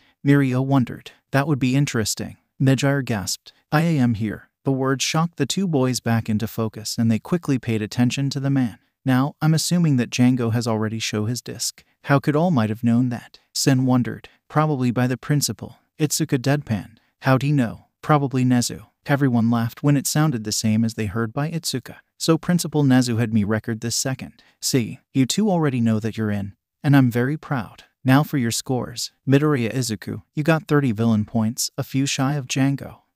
Shush. But your actions with the surrounded group, saving Miss Uraraka and your brother have gained you 40 rescue points, bringing you up to 70. That blasted rat did this on purpose. Everyone that bet that they would draw cheered while the others groaned, giving the cash to the winners. Is it really okay for them to bet in front of their teachers and heroes? Shinji wondered to his group. They are not doing anything, so it could go either way. You shrugged. Shinisu cuffed. Wait, they both said. If we both got 70 points, then that means. They turned again to the projection. Yes, boys, you're both correct. Alone you each have 70 points. That means that together, you have combined score of 140 points. They stared at the chart that was projected in front of them. MIDORIYAIZUKU, 𝐽𝐭, 30 40th, 40 over 30, 141st place. Welcome, boys, to your Hero Academia. The boys loudly cheered and all three cried tears of joy as they celebrated their success. This was the beginning of their journey to becoming heroes. Together, everyone cheered that the on-screen Midoriya would do his best. Izuku and Django laughed joyfully at the moment they were sharing, all while ignoring Kuma, who wasn't cheering. Yes, he was giving them a smile, but it looked more solemn and sad. Few people noticed his reaction that were Shouta, Shinso, and Toshinori, the past users of OFA, Nezu, Keigo, and Naomasa. Izuku was slightly nervous as he stood in front of the large door for Class 1, but, reminding himself of everything that it took to get here, and hardening his resolve, he opened the door. Of course, it had to be these two. Izuku thought in exasperation while watching the confrontation between Bakugo and the team that Django almost shot. Said team took one look at Izuku and immediately stomped over. Great first impressions. Toguro snorted sarcastically. At least ours was more tranquil. Yosu said. If by having Monoma shouting the superiority of Class B was something, I guess. Itsuka deadpanned. Hey, once again, my condolences, Midoriya-kun. Tenya apologized. And like I said, it is fine, Ida-kun. Izuku smiled. He looks like a robot. Oh well, might as well get this over with. Tenya, humbly apologized. It is clear that you are the superior student, he said with a perfect bow. Izuku wondered if he could put a square and see if there was any space left over. You know, I always wondered about that, Tensei admitted. Brother, the Deku squad and few others laughed. Not what I was expecting, he thought, honestly bewildered at the entire change. Guess you can't judge everybody by the first interaction, he heard Django said from the mindscape. Apology accepted, but I'm no superior student. But you saw the truth of the exam. Returning for the girl, Ada recounted. A part of him still felt shame at not doing anything and simply leaving. Look, I saw someone in danger and I moved. That's it. I didn't even know about rescue points till the end. Ada was about to continue, but he was interrupted by another arrival. Izuku noted that it was the last student and his first friend. Katsuki winced at being told that he wasn't his friend anymore. He felt a hand pressing his shoulder and saw Ijiro giving him a small smile. "You're doing great, bro," he encouraged him. "You did change throughout the year and you." But Katsuki sighed. "Yeah, I just hope that any other person like me listened and thought on their own before the toxic environment overtake them." "We can only hope, bro. In fact, we can send them a message or something with our actions, right?" Ijiro grinned. "We are heroes to be, so it is our turn to give them an example to follow." Katsuki nodded and continued watching the show, all by ignoring that Izuku was hearing and smiling at his bully-turned friend. "Midoriya, you're here." The bubbly Uraraka was very happy to have arrived. She had also cried in joy at receiving her ranking, 28 villain point, and 50 rescue points, putting her at second overall. Both were very happy to see each other and even hugged before quickly splitting in embarrassment. "Oh, so this time I got second place." Ochako gasped in surprise before pumping her fist. "Ame, you did great, Ochako-chan." Tsuyu cheered for So, 5 rescue points extra. Shoto hummed, "You did better than Bakugo." "Huh, you said something, Isahot." Katsuki snarled, his hands popping with explosions. "Calm down, bro," Ijiro said as he held him back. Izuku, suddenly feeling a presence behind him, turned and popped a pistol. Face to face with a caterpillar, he blushed and apologized before turning and sitting in his seat. "I can't believe I almost capped a teacher." "Wow, Greenie almost killed his teacher." Setsuna cackled. "That's no laughing matter, Takich." Itsuka sighed. "You scared the little listener, shoo," as Ashi said, elbowing softly to said person. "He was trained to become a hero, so his instincts are honed. It is a logical reaction." Shouta huffed. "Don't be so shy, Shouta. You can tell us." Nimari giggled. "Shut it. If you do that again, you should call it Chicago Smash." Izuku groaned. "What? Why are you booing me? I'm right." He heard Django yell off to the clones. Every student booed him, with Toshinori's voice being the loudest. "Shut it, Toshinori." Soraheko grinned, giving him a kick. "What?" Django raised his arms in challenge. "I'm right." Kuma covered a laugh with a cough before munching on some popcorn. HMPH, good instincts. "And at least you sat down. Either way, it took 15 seconds for all of you to quiet down. That's time wasted, that's someone dead." If anything, the silence became more deafening. "Excuse me if I'm overstepping my boundaries, but..." Jiroda began slowly. "Is this how you all began your classes?" "Yes." Every class a student groaned in unison. "Really, Eraser?" Sekijiro sighed. "It is more effective," Shouta retorted. "Either way, we're on a schedule today. I'm Aizawa Shouta, your homeroom teacher. Put these on." The scruffy man who was a caterpillar grabbed gym uniforms and set them on the desk. "And meet me outside for a quirk assessment." "Quirk assessment? We didn't have that at the beginning of the classes." Ibara said. "We did." Again, Classa said in unison. "I'm so glad that Eraserhead isn't our homeroom teacher," Nairanjiki admitted quietly, not willing to let the teacher hear him. Here. Kosai gulped. What about orientation?" Uraraka asked. "We don't have time for such frivolities. I'll see you in 10, he said before leaving the room. All of them simply stared before Izuku simply shrugged, grabbed a uniform, and headed out. Soon enough, the rest of the class followed suit. After changing over, they found themselves outside near a large track area, most of them later than others. "Obviously, we'll have to work on your timing. That is if you manage to stay here. Either way, let's move on. Today we'll be doing a quirk assessment test. So far you've all been limited by the government in an illogical attempt to be fair. Here though, we'll be pushing you to your limits." He paused as if he was deciding something. "Bakugo, you managed the most villain points in the exam. What was your ball throw in middle school?" "About 67 meters, Bakugo said as he walked forward. Aizawa tossed him a ball and motioned for him to go inside a circle. Now we can see how Classa did their quirk assessment test and see if our class was much better," Nito declared in his usual self. Just as the Class A, as one, covered their ears, a few other teachers did the same.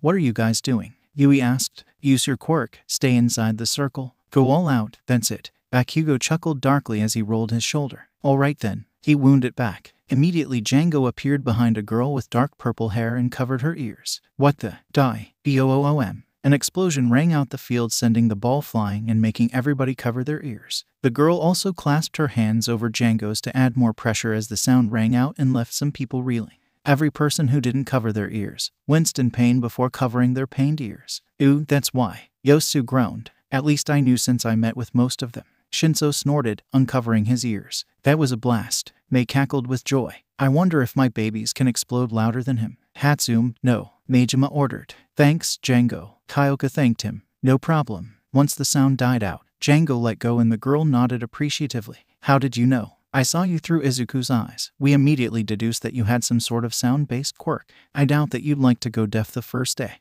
Django explained with a soft smile. Thanks. The gratitude was genuine, but she also felt slightly creeped out that her quirk was so easily discovered by a mere glance. Rude. Django snorted. Sorry. Kyoko apologized. Don't be. I kind of expected it. Still, don't think of it much. It depends on the person's characteristics. We wouldn't have known Takoyami's quirk unless he showed it by himself. Few people are easy to discover. Django nodded before heading over to Izuku, unaware of a smiling blonde boy who was glad to see him again and was about to make his way over when the device in Aizawa's hand beeped. Too bad, Aoyama, Rikido said. Don't be, Monami. There is always a next time, Yuga declared. 77 could only shake his head with a small smile. Over 700 meters. They cried out in shock as Bakugo smirked, smoke still rising from his palm. This is all designed to push you beyond your limits, and today we'll discover them. All of them immediately got excited, someone even shouting out that this would be fun. Well, we're fucked. Mina cackled with the rest of class laughing in agreement. The other spectators glanced at them with a confused look. Izuku and Django both felt the atmosphere change. Fun, huh? Aizawa cut in, glaring. Fine then, let's change things up. Whoever is last gets expelled. Cries of shock and denial rang out from the class, calling it unfair and the like. Natural disasters, villain attacks, injustice, crime, the world's unfair. That's how it works. Here at UA, it's our job to teach you to fight that unfairness as heroes. So either you step up to the plate or leave right here, right now. He beckoned at them, almost mockingly. So show me what you have, plus ultra style. Geez, Shu, you sure gave me a scare. Hazashi winced. They needed to learn fast on how the world worked. Shouter retorted. No student of mine will do half-assed. And you tell me that you aren't proud of them. Nimuri snorted. Shut it, Nimuri. He grunted, hiding inside his scarf the blush he was forming. He would deny that he blushed. Surprisingly, I am now happy to have Ken-sensei as our homeroom teacher, Tagaru declared blankly with most of the Class B members nodding in agreement. Yep, we sure learned the hard way in our time, right Tamaki? Nejiro said. Why yeah. The shy boy muttered in agreement. Mirio could only laugh since he was from Class B and Aizawa wasn't his homeroom teacher ever since. Over the afternoon, the students went through the 8 tests, each one trying their best to not get expelled. Izuku was practically in quirk haven, with so many new quirks that he wanted to document. As it was, he had to rely on his clones for later. He particularly took notice of how many quirks that weren't suited for some situations excelled in others. For example, the side steps were overtaken by some short kid with balls on his head that used them like double trampoline. Another used his quirk to get over 500 kilos on the grip strength test. Really, the most interesting was the girl that made an entire electric scooter for the run. You sure know how your classmates' strengths and weakness well, huh? Kuma chided, leering at Izuku. But of course, he immediately answered. I have categorized each of our classmates, from rescue, capture, recon, frontline, support, and underground. Oh, what do you think, Deku-kun? Ochako asked, intrigued as the rest of the classmates and the others. Well, from rescue we have Asui and Uraraka. Capture team are Siro and Mainta. Recon teams are Kota, Shoji, and Gyro. Support teams are Yaoyorozu, Ashido, Aoyama, and Sato. Underground could be Takoyami and Hagakure. And the frontline team are the rest, he declared, surprising most of them. It could work out with Takoyami and Hagakure to be in the underground hero business. Shouta hummed thoughtfully. Hey, what about us, Greenie? Setsuna asked. You might want to ask him later after the show. Kuma interrupted. The others grumbled but decided for later with Izuku assuring them that he would speak with them about that. Uraraka's was the funniest. Sending that ball to space left him and Django in stitches. Izuku wondered if that thing was still in orbit. Someone from Class B coughed. Did she really send that all the way up? Kosai blinked in surprise. Hey, now that I think about it, I did see something fly away. I thought it was my imagination. Manga hummed, with a realization emote. Geez, and I thought that Fukudashi was pulling our leg or something. Yosu admitted sheepishly. My bad. Izuku himself managed well on the tests, the most memorable moments being him and Django working together on the grip test, him jumping with one for all on the standing long jump and landing on Django's shoulders, having him run the rest of the way. That is quite an ingenious way of using that quirk, Tenya admitted. We haven't seen much of those people with cloning quirks, so it would be surprising for us. Tsuyu added, except for that villain. Ochako grimaced. Keigo frowned. Yes, he had his thoughts on twice and the order that the Hero Public Safety Commission, or HPSC for short, gave him. Kuma-side glanced at the Hawk Hero subtly. I should do something about that or speak with Nezu later. HPSC might be the core for the heroes, but they are so corrupt that they would hire assassins from their own programmed children. Might as well break the prestigious name of theirs while I have them here. Some of the class laughed at the spectacle and Aizawa remained dead inside. When he is not, Mina snorted under her breath with Denki snickering in agreement. Ahem, The two tensed fearfully before slowly turning to said teacher, glaring at them with his quirk activated. You two said something. No, sir. The other class had decided to remain quiet and not speak badly of their homeroom teacher, who would think that they would get punished despite not having classes. They won't push their luck further. At the ball throw, however, Midoriya thought to himself what to do. I can't use a big percentage of one for all, I'll just break my bones. Django, Izuku said as Django reappeared, sticking the ball into his hands and grabbing him by the collar and waist. Izuku lied down on his back and held up Django with his feet. I choose you. Izuku kicked off while pushing his body up to 15%, straining his muscles and cracking some bones. Hanta snorted. Really? Did you really use a Pokémon reference? The other classmates from both classes snickered in agreement.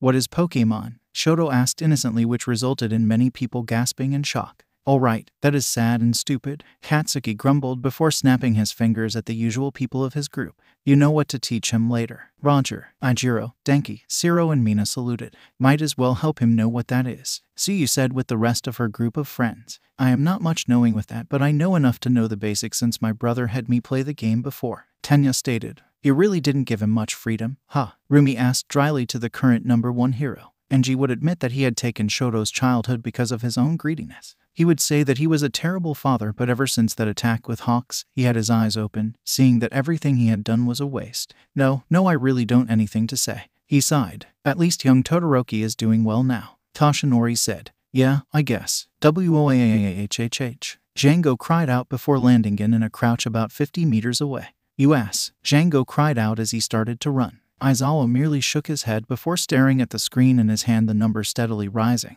He could admit that the kid had some good running speed. Honestly, he was actually interested in seeing how far this went. At the same time though, call him back after a minute. We don't have time to waste. Izuku shrugged and nodded, and after the time passed, tried to dematerialize Django but found that he couldn't.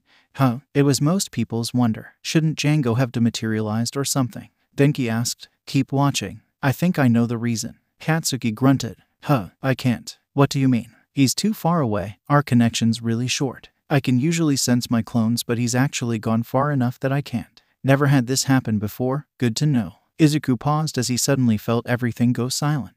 All the voices, all the power. Silent. 77 shivered. Yeah, it was like our connection with 𝗏 got disconnected.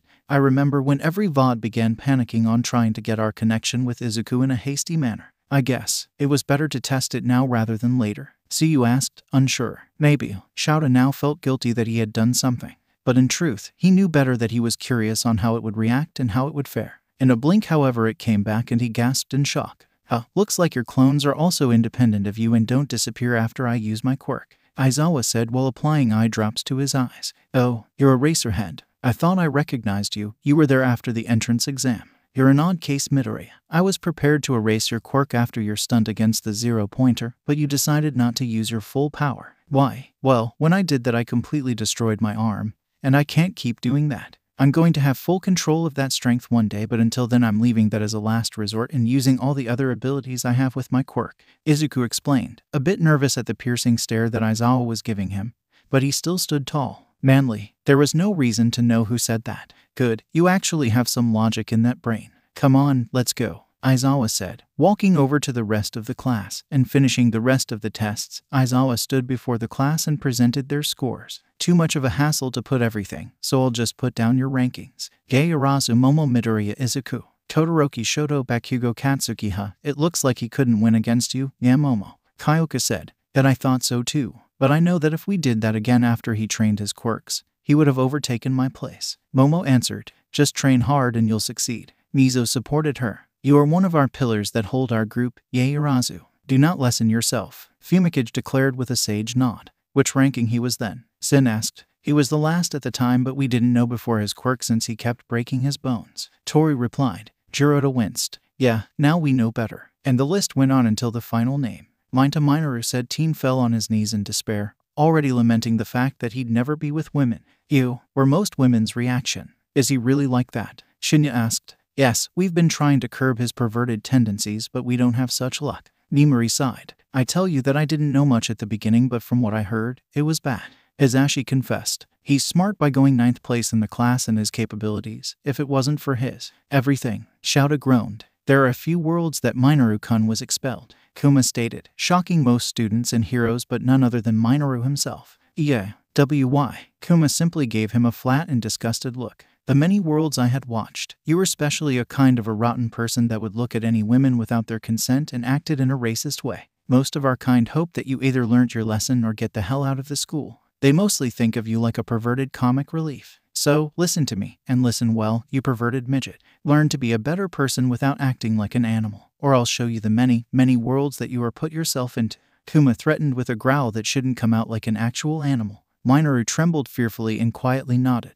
Good, give this a lesson everyone. While most universes have good versions of yours, there are others that are not. Kuma huffed, sitting comfortably again. Like I'll tell them how some of the special ones have a perverted level of fantasies. Any nearby girl immediately took various steps away from him. Izuku half pitied him. By the way, the expulsion thing was a lie. I just wanted to see you all give your best. Various exclamations of shock and relief rang out, although Yaoyorozu declared it obvious. Izuku, however, was less sure but decided to keep quiet. Now if Django was here he'd immediately call Aizawa out, and that wasn't really the best impression to give your teacher the first day of school. Every teacher gave the nocturnal hero a flat look and sympathy to the students. You haven't told them yet. Nimari sighed. Not that they need to. I saw their potential so it isn't much to say about that, Xiaoda said, although I think that a few of them realized when Midoriya's thoughts were displayed. Ken told them. So, Aizawa-sensei was really upfront with expelling us? Mina asked frantically. We thought it was again a logical ruse. Denki cried out. I did hear rumors from my brother, but I thought I heard him saying that Aizawa-sensei expelled the now second-year hero students last year and enrolled them again.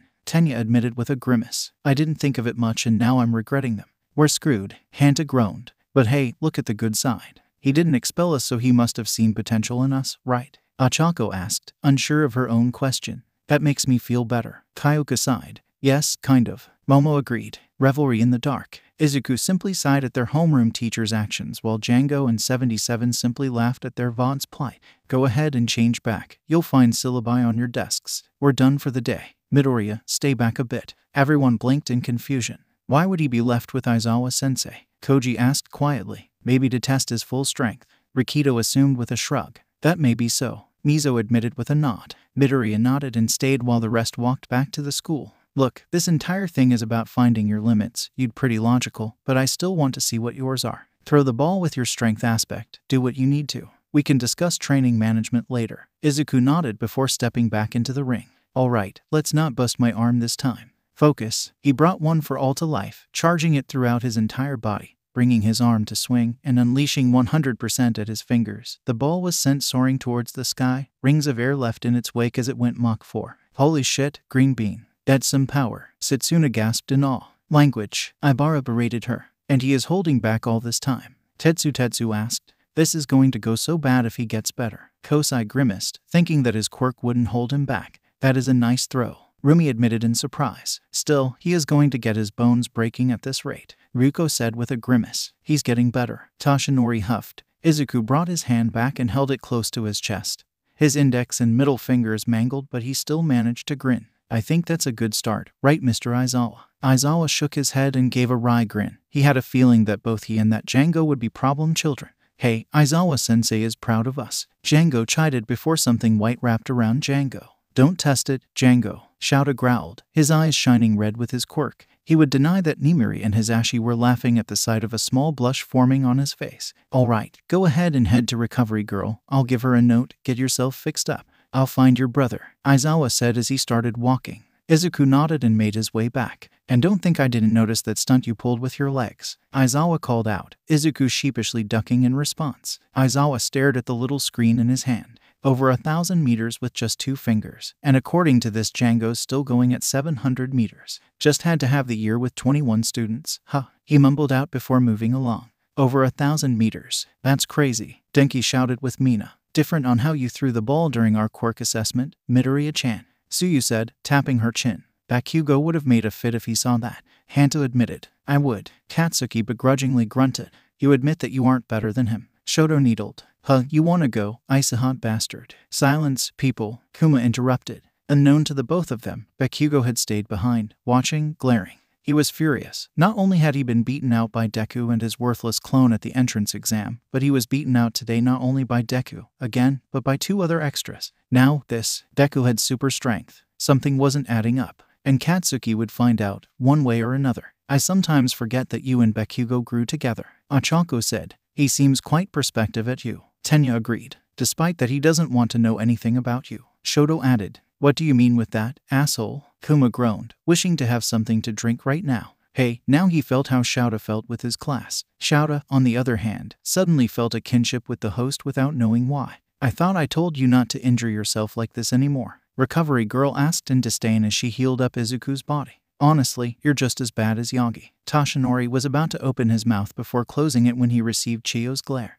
I'm sorry, he meekly said. Nana took the amusement of her successor. Izuku could only chuckle sheepishly as the wound healed. I just needed to find my limits, at least the damage less right. He then hissed in pain as Recovery Girl took the opportunity to smack him upside the head. Just because it's less doesn't mean it's less stupid. I mean, she's kind of right there, Ochako said. Yeah, Izuku sighed. A continued tirade was stopped by the arrival of Django, who merely raised a brow at the scene before him. Imagine my surprise as I'm running when I hear a sonic boom and a ball soar over me. Yeah, turns out Aizawa helped us discover some things about ourselves. I felt the connection break but still maintained form. I thought of something similar when you were knocked unconscious, he said while sitting down across the room. Once Midoriya was cleared to go, they headed over to their classroom, picked up the syllabus, and headed to the front of the school for the train station. They were, however, sidetracked by some of the students. Hey, guys, Uraraka waved over to where Ada, the girl with dark hair and the effeminate blonde were. I'm more sparkled than effeminate,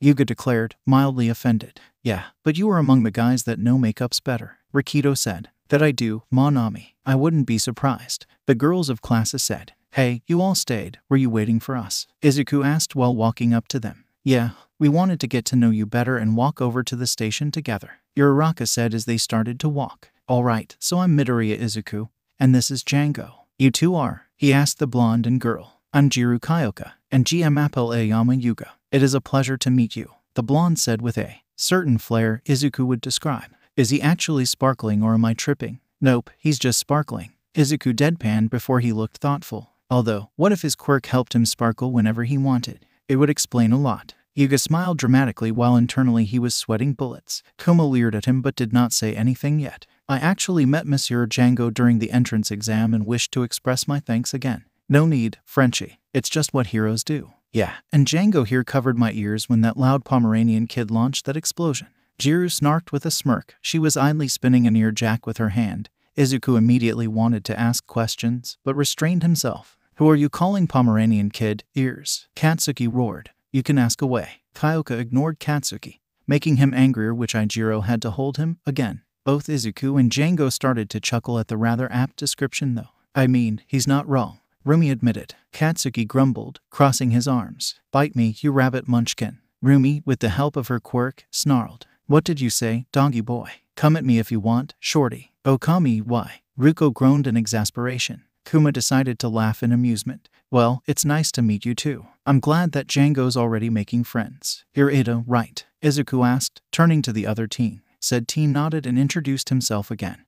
And they started talking about the beginning of the school year and what they had in front of them. Izuku and Django found Ida to be a good person if a bit too earnest. Ida actually apologized for the confrontation at the exam. And Django in turn apologized for pulling a gun at him. Bet you should, 77 chided. Django snorted. He started it. The group of teens got to know one another as they made their way to the train station. And as their school year began, so did a series of friendships. By the way, Midoriya, do you know that Bakugo guy? Uraraka asked as they stood waiting for their train to get there.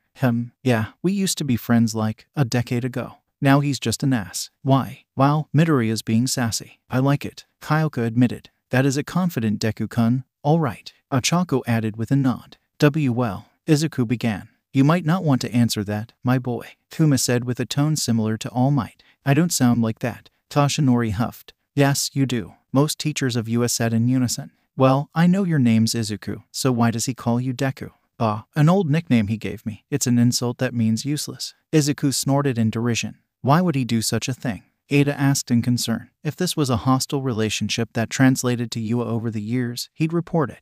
That I would, Tenya declared, staring at Katsuki. Toxic environment people, Kuma sighed, shaking his head. Toxic environment. Nezu could only chuckled maliciously. with the permission of his students, not that he needed it, and the information that was given by the dearest host. Nezu could have the time of his life destroying lives that deserved. The UA teachers and some heroes didn't know how to feel about that, pity them or not, and then they shrugged because they had it coming. It's cause I was quirkless, or rather was. I even got the joint and everything, although later I discovered that relationship is more correlation than causation or proof. Izuku went on a small mumbling tangent before Django slapped him upside the head. Ahem, right, anyway, Django didn't appear till I was 10, so I'm a late bloomer, but it didn't change anything between us. He shrugged as if it didn't affect him, but Django could see the slight signs of regret and sadness. That me should have been happier or something. Katsuki groaned, face-palming. You might have, but he isn't you, so. Ijiro tried to assure him, which it did good on him. Is there a chance to bring that Bakugo here so we can punish him? Nina wondered aloud. It is a stretch, but I doubt it. Kuma shrugged. Oh, I thought it was like Deku, like you can do it, so I was gonna call you that, she said with a slight ditty and a sheepish smile. Oh, so that's where's the nickname come from? Nina teased Ochako, who blushed. The other girls glanced with a smirk at the gravity girl, not knowing how to respond to that. I thought it was more ironic to that, Keigo said. From the bottom to being hope, he is indeed like All Might. Suguo cried out while actually crying tears. He's good. I am happy to know that Tenya has a great friend, Tensei said proudly. Izuku flushed at the cuteness of it but still shook his head. Denial is bad, Midori. Mina teased, which Izuku blushed again. Django in 77 simply laughed. You say like you don't, Ashido-chan. Kuma scoffed under his breath. Like the term omnivore for shippers, he was kind of shooting for the usual couples. Kirimina was one of them. Uraraka, I'll be honest, considering how we saved each other's lives, you're more than welcome to call me Izuku. You already know me as Django. As far as I and the other clones are concerned, you're one of us. Others than I shut up, Izuku. Uraraka smiled in appreciation, nodding and accepting the honor. Then you can call me Ochako. Wow, Uraraka, you work fast. Kyoka snarked, making Ochako blush nuclear red. Hanta quickly shot a tape to her before she could float away. Do you think that if Midoriya would bring more clones, would he give his classmates a squad or something? Ken asked the other staff of UA that might be a possibility. Anan replied, it would be crazy if the kid brought more than to the students. Nimori said, imagine having a squad of Midoriyas whenever you worked. Shouta didn't think of much, but knowing his student, there was a possibility that he could come up with a stealth-based training for the clones and following him during his night shift. I am Yuga. My name is Tenya. What the heck? We're all gonna be together in class anyways. Might as well cut the middle man. I'm Kyoka. And so they went forwards, 6 friends starting their journey as heroes. Django couldn't be happier for them. With that, the screen blacked out, and the lights turned on. Well, that was something, Shroom, Kanoko said. Yeah, but it is not finished yet. Kuma interrupted. You might want to restock your snacks, but I wouldn't be so sure since the next one is going to be a bit darker. Toshinori frowned in concern. How dark are we talking about? Kuma grimaced, which was noticed by everyone. Dark enough that I am going to need Eri and Kota blind and deaf until the show is finished. Either that or leaving with a caretaker. The wild pussycats, Mirio and Izuku, were worried that they had to leave them alone. Knowing their expression, Kuma assured them, do not fear, I have a special room for kids during these hours. Not that I expected to use it right now, and they have enough things to distract them. Kuma clapped his hands, and a small feminine robot with a maid outfit. Think of it like 2B but wearing more covering outfit than her usual ones. 2B, do you mind taking the kids to the recreation room? 2B nodded as ordered and held softly the 2 kids' hands. The 2 glanced back to see the worried faces, but they simply reassured them with a wave before following 2B. After the kids left, Kuma sighed and got the spectators' attention once again. Just remember this, there are many alternative universes that nobody could have expected but know better than most. Unsure on how to expect that, everyone sat down once again. The cinema theater's light turned off and the screen lighted up. Darth KYOFU Chapter 1, The Fall That Doesn't Sound Right. Yoichi grimaced. No, it doesn't, Higaki said with slow dread at what they were about to watch as the other OFA users, a dark figure walks forward, clad in heavy armor filled with machinery that kept him alive. Not a single piece of skin was exposed, even his helmet sealing him off from the elements. Dark, hollow lenses stared at him, the only light coming from the control panel on his chest and belt. From the man's helmet, similar to a samurai's, protruded 2 large and flat horns, a mockery of his signature bangs. Toshinori gulped at what he was seeing. The villain had the same similarities with himself, but he was acting like everything he had done was a mockery, something he was familiar with all for one. The students shivered in fear as they watched the futuristic-looking villain walking menacingly at someone. The heroes, on the other hand, frowned, thinking if they had the capability to defeat such villains, since a few of them couldn't have done anything to All for One during the Kamino Wars. Toshinori gulps as he faces the haunting figure that was approaching him. the accursed breathing that plagued his nightmares for days now, especially once he learned the truth of the man behind the mask, the monster who destroyed Midoriya Izuku. What? Ochako yelped in terror. Who would be capable of harming him? Tenya gritted his teeth in anger, familiar with the feeling when he almost lost his brother. He couldn't let his dear friend to be lost. Shoto glared at the image of a villain, his body emitting both fire and ice with the sheer fury that was reserved to his father. Katsuki glared but couldn't get the feeling that something was wrong with this villain. He should be mad, sure, but there was a feeling of dread and regret. A part of him still surges in fury at all for one's cruelty. First he discovered the truth of his master's grandson, and now this. As much as he wished not to be here, to be back in the old days, it was too late. Nobody batted an ear during Toshinori's rant about his master's grandson as they paid more attention to the monster that came to destroy their greenette friend. Toshinori calls upon the last remnants of One for All, partially restored to him for one last mission. It wouldn't be at full strength, but it would be enough for one last fight. His final duty, to lay his successor to rest. What? Toshinori gaped in shock as many others. Are you telling me that villain is Midoriya? Mina asked, shocked. What a mad banquet of darkness. 𝗏𝗏 grunted. How could it possibly be that a cinnamon roll like him turned into that? Toru asked incredulously. In time will tell, Kuma conceded. Darth Kyofu finally stops and pauses, as if he was searching for the right words. Have you come to destroy me, All Might? Kyofu asks as they stand in the ruins of Jakku. Toshinori breathes in somberly, his eyes opening to face his opponent. I will do what I must, he says, as for the final time One for All flared to life and he ignited his blue blade to counter Kyofu's crimson. Ooh, lightsabers, May said, not sounding too enthusiastic as she couldn't fathom to see muscles with that getup. Melissa was in the same. Kyofu merely stares for a moment, unknown thoughts racing through his mind. His expression is always hidden behind that damned mask.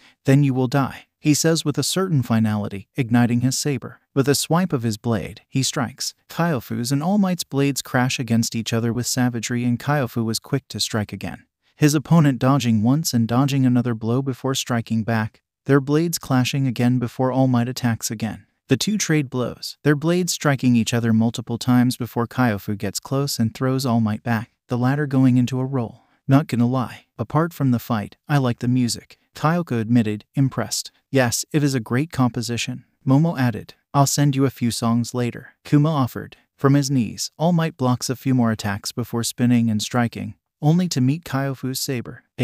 All Might is using defensive but counterattacking moves while this Kyofu uses more aggressive ones. Yasuhiro hummed as he watched both warriors moving and striking to get the advantage. There are moves that are named, Kuma said, watching intensely the show. It is explained in the future. Striking again, they ended up getting closer, and with a spin they end up back to back. All Might blocks another blow before delivering his own and grabbing Kyofu's wrist, pulls him off balance. They clash again, their blades striking a few more times as distance is finally gained between them. Kyofu then raises his blade into a defensive stance. After so long of being unchallenged, he was unused to an enemy who could withstand him. Readjusting his grip as he guards himself, he stares while All Might slowly brings his lightsaber around and points it toward his enemy. That is not something I expected to be, Toshinori admitted. You mean, fighting with a weapon? Mirai asked. Yes, but seeing that the lightsaber scorched and cut the ground like butter, it made me feel like it was the best option. He had considered fighting with a weapon or so when he was in America, but all the time it didn't feel right and he preferred to fight with his bare fists.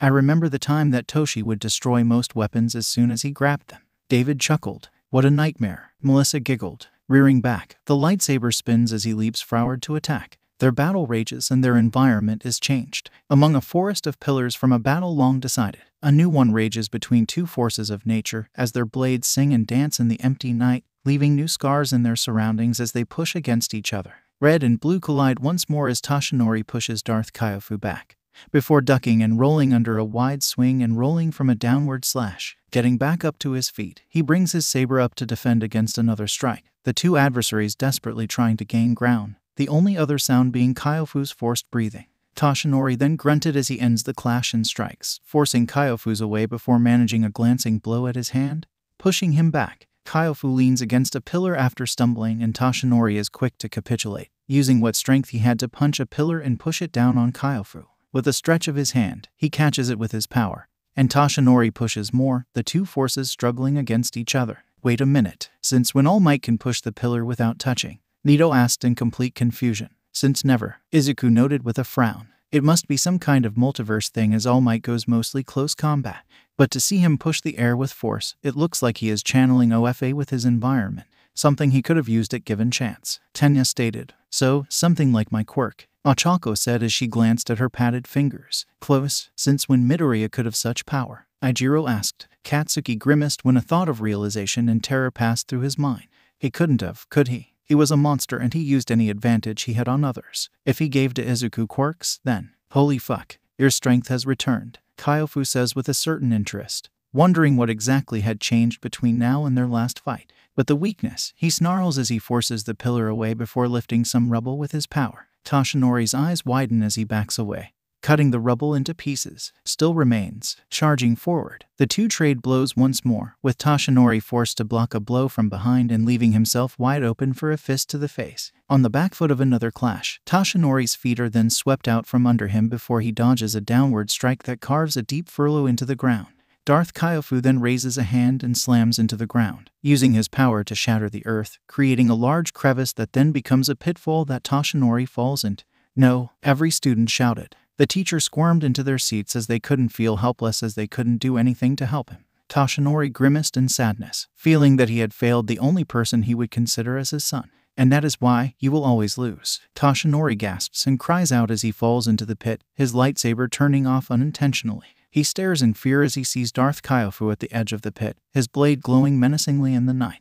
Darth Kyofu then raised his hand once more, rubble rising to meet his command as he then slams piece to piece on top of Toshinori, intending to crush him, the latter grunting in pain as he helpless against the onslaught. A final, large piece of what was once a building then slams itself on top of all the other pieces, sealing Toshinori in his tomb and cutting off his scream. Everyone was quiet, noting on how Midoriya could have defeated All Might. Mirai couldn't think that apart from that he had thought that Toshinori's successor wouldn't match the symbol that he showed, using his head and skills. Mirai had too much to think after watching this. Mirio frowned with a rare sight of a frown of his face, considered that maybe his kuhai was more than he is shown for. The battlefield remains silent once more and Darth Kyofu slightly pants in exertion. Did you truly think that you could defeat me? You have failed, master. He spits out derisively before turning off his lightsaber and turning away. Now for the false hero and the usurper. Everyone shivered at the thought that their counterparts would be next. Mirio gulped, knowing somehow that he had become the next successor for One for All. How he got it, he wasn't sure. But his counterpart better be prepared, because Darth Kyofu was out of mercy. Beneath the rubble, however, all was not lost. Toshinori strained as he used One for All, holding back the weight of the rubble, each moment sapping more of his strength. At this moment, he feels more alone than ever. No, Izuku mumbled, tearing up. And he remembers. I'll do my best as your successor. A boy blowing up in the sky. All Might, help me. You cannot run, All Might. You should have killed me when you had the chance. I am what you made me. Each moment, the voice began with a soft voice before it turned deranged and angry. They couldn't believe that someone like Midoriya Izuku could have in such way. Django and 77 glanced at each other, knowing from the knowledge they had to learn, a person can fall if not given a hand. And in this case, it seems that Izuku had lost the help around him. But it is in these moments that he also remembers what's important. A boy who loves heroes and desperately wants to fly. A girl who looks at him with such adoration. People who still look to him for guidance. And the smile of a boy he loved like a son and what he would expect of him were he still here. Never stop fighting, All Might. He has no choice. He must rise. Everyone cheered, begging for All Might to regain his strength. Shouta grumbled at the volume of the voices but kept quiet as he was also nervous. To think that his problem child could fall in such way terrified him. He was going to do things right. And as One for All surges through him, he finds the strength to throw off his shackles alongside the rubble as a new resolve surges through him and he climbs out of the pit. Darth Kyofu stalks forward, his prey nearby. With Lemillion down an arm, and Bakugo having a hole in his gut, he would be easy to destroy. You look like shit, 𝗵𝘃. Ijiro said, worried. With the things he has, he is capable of destroying anyone. Katsuki admitted. Tamaki and Nejire glanced with worry at Mirio, but he simply gave him a reassuring smile, not forgetting that inside, he was feeling unsure on how he could muster his strength against such opponent. But he pauses, as he senses strength that infuriates him. With a spin, he blocks Toshinori's heavy attack, the two clashing for only a moment before Toshinori strikes again and again, forcing Darth Kyofu back. Toshinori practically dances as he strikes at Kyofu and forces him to block by using his telekinesis. Their blades then dance together, striking the ground of arcing around their bodies and finally able to get close. He uses his strength to push Darth Kyofu flying back, the latter crashing harshly into a thick wall. Falling to his knees and gasping in pain, He can only stare in horror as Toshinori slowly bulks up, one for all enshrouding him in golden lightning. Although it was not the same strength nor stature as before, it is still no less intimidating.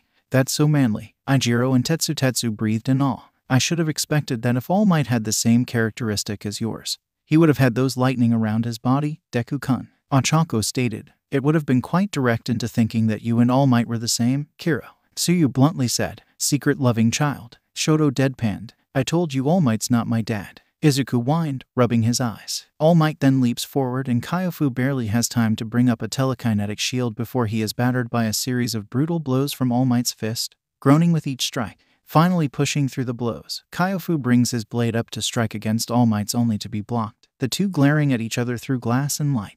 Darth Kyofu, in his rage, strengthens and pushes forward, the two crashing through another pillar and falling down. Their fight increases in brutality and desperation as their blades crash against each other multiple times. All Might stabs forward, only for Darth Kyofu to dodge and grab the man's wrist. All Might then raises their arms together and grabs his hand before spinning and bring his blade down on him only for blue to meet red. Still, Darth Kyofu weakens, unable to react as fast as Toshinori, who brings his blade back and strikes him from below with the hilt, knocking his chin up. All Might then delivers a series of brutal strikes with his hilt directly to Darth Kyofu's control panel, sparks shooting out as his breathing apparatus begins to weaken as evident by his strained breathing. That should weaken him up, Toguro said. Yeah, there was no other option. Bondo sighed. Ibara was praying that no more deaths to occur in that universe and that the reign of Darth Kyofu would end. Another strike from the blade is hastily blocked by Kyofu as All Might then grabs a large piece of rubble and slams it into Kyofu's side, making him grunt and forcing him to stumble away. They both take a moment to breathe, but Kyofu is relentless as he stumbles forward and strikes, only for All Might to easily sidestep and counterattack. He forces himself to ignore the scream of agony that erupts from his opponent as his blade carves a deep cut into his back, making Kyofu fall to the ground. It's done. Denki gulped. Maybe. We can't be so sure, Izuku said as while the villain was down. It could happen anything during the middle of a battle. Everyone else continued paying attention. All Might does not go for the strike, instead hanging back and keeping his defense, making sure to point the blade directly at Kyofu and watching him shakily get up to his feet, wheezing as he stumbles a bit. The clash for only a moment before All Might flicks a finger, the condensed wind blasting Darth Kyofu back with a grunt.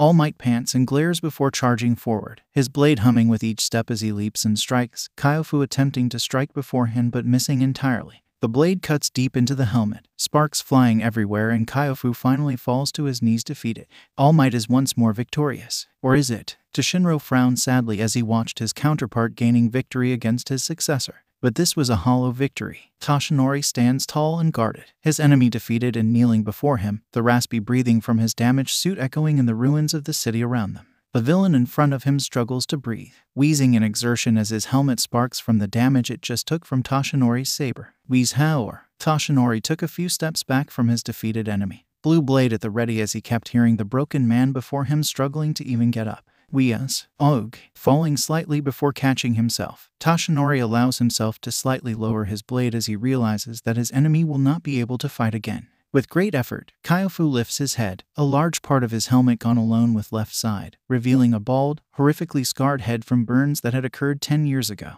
Everyone gasped at the sight of their friend turned into a horrific version. Shio growled in anger when she saw that Izuku had third-degree burns, and knowing how he was, it was a miracle that he survived much damage. Enji looked with a regrettable look as he was also a hero with a fire quirk that burned many villains, leaving from first to third degree of burns. It could have been said for his first son on how his quirk wasn't compatible with his body. Finally, Toshinori's eyes met the exposed eye of his fallen opponent, blue meeting yellow-tinted green, glaring at him with such hatred and anger it physically made him hurt. Because he knew that face, as scarred as it was, and he knew those eyes, as corrupted as they were, and his heart stops. And although he was panting from exertion, although he had long been lying to himself that it couldn't be possible, that he was gone, dead, he couldn't help but gasp out the name. Izuku. The armored figure finally manages to get up to his feet and stares at Toshinori hatefully, his visage full of disdain as he spoke, his vocoder mixing with his natural voice due to its damage. Izuku is gone. I am what remains. Seeing Midoriya-chan with those eyes feels wrong,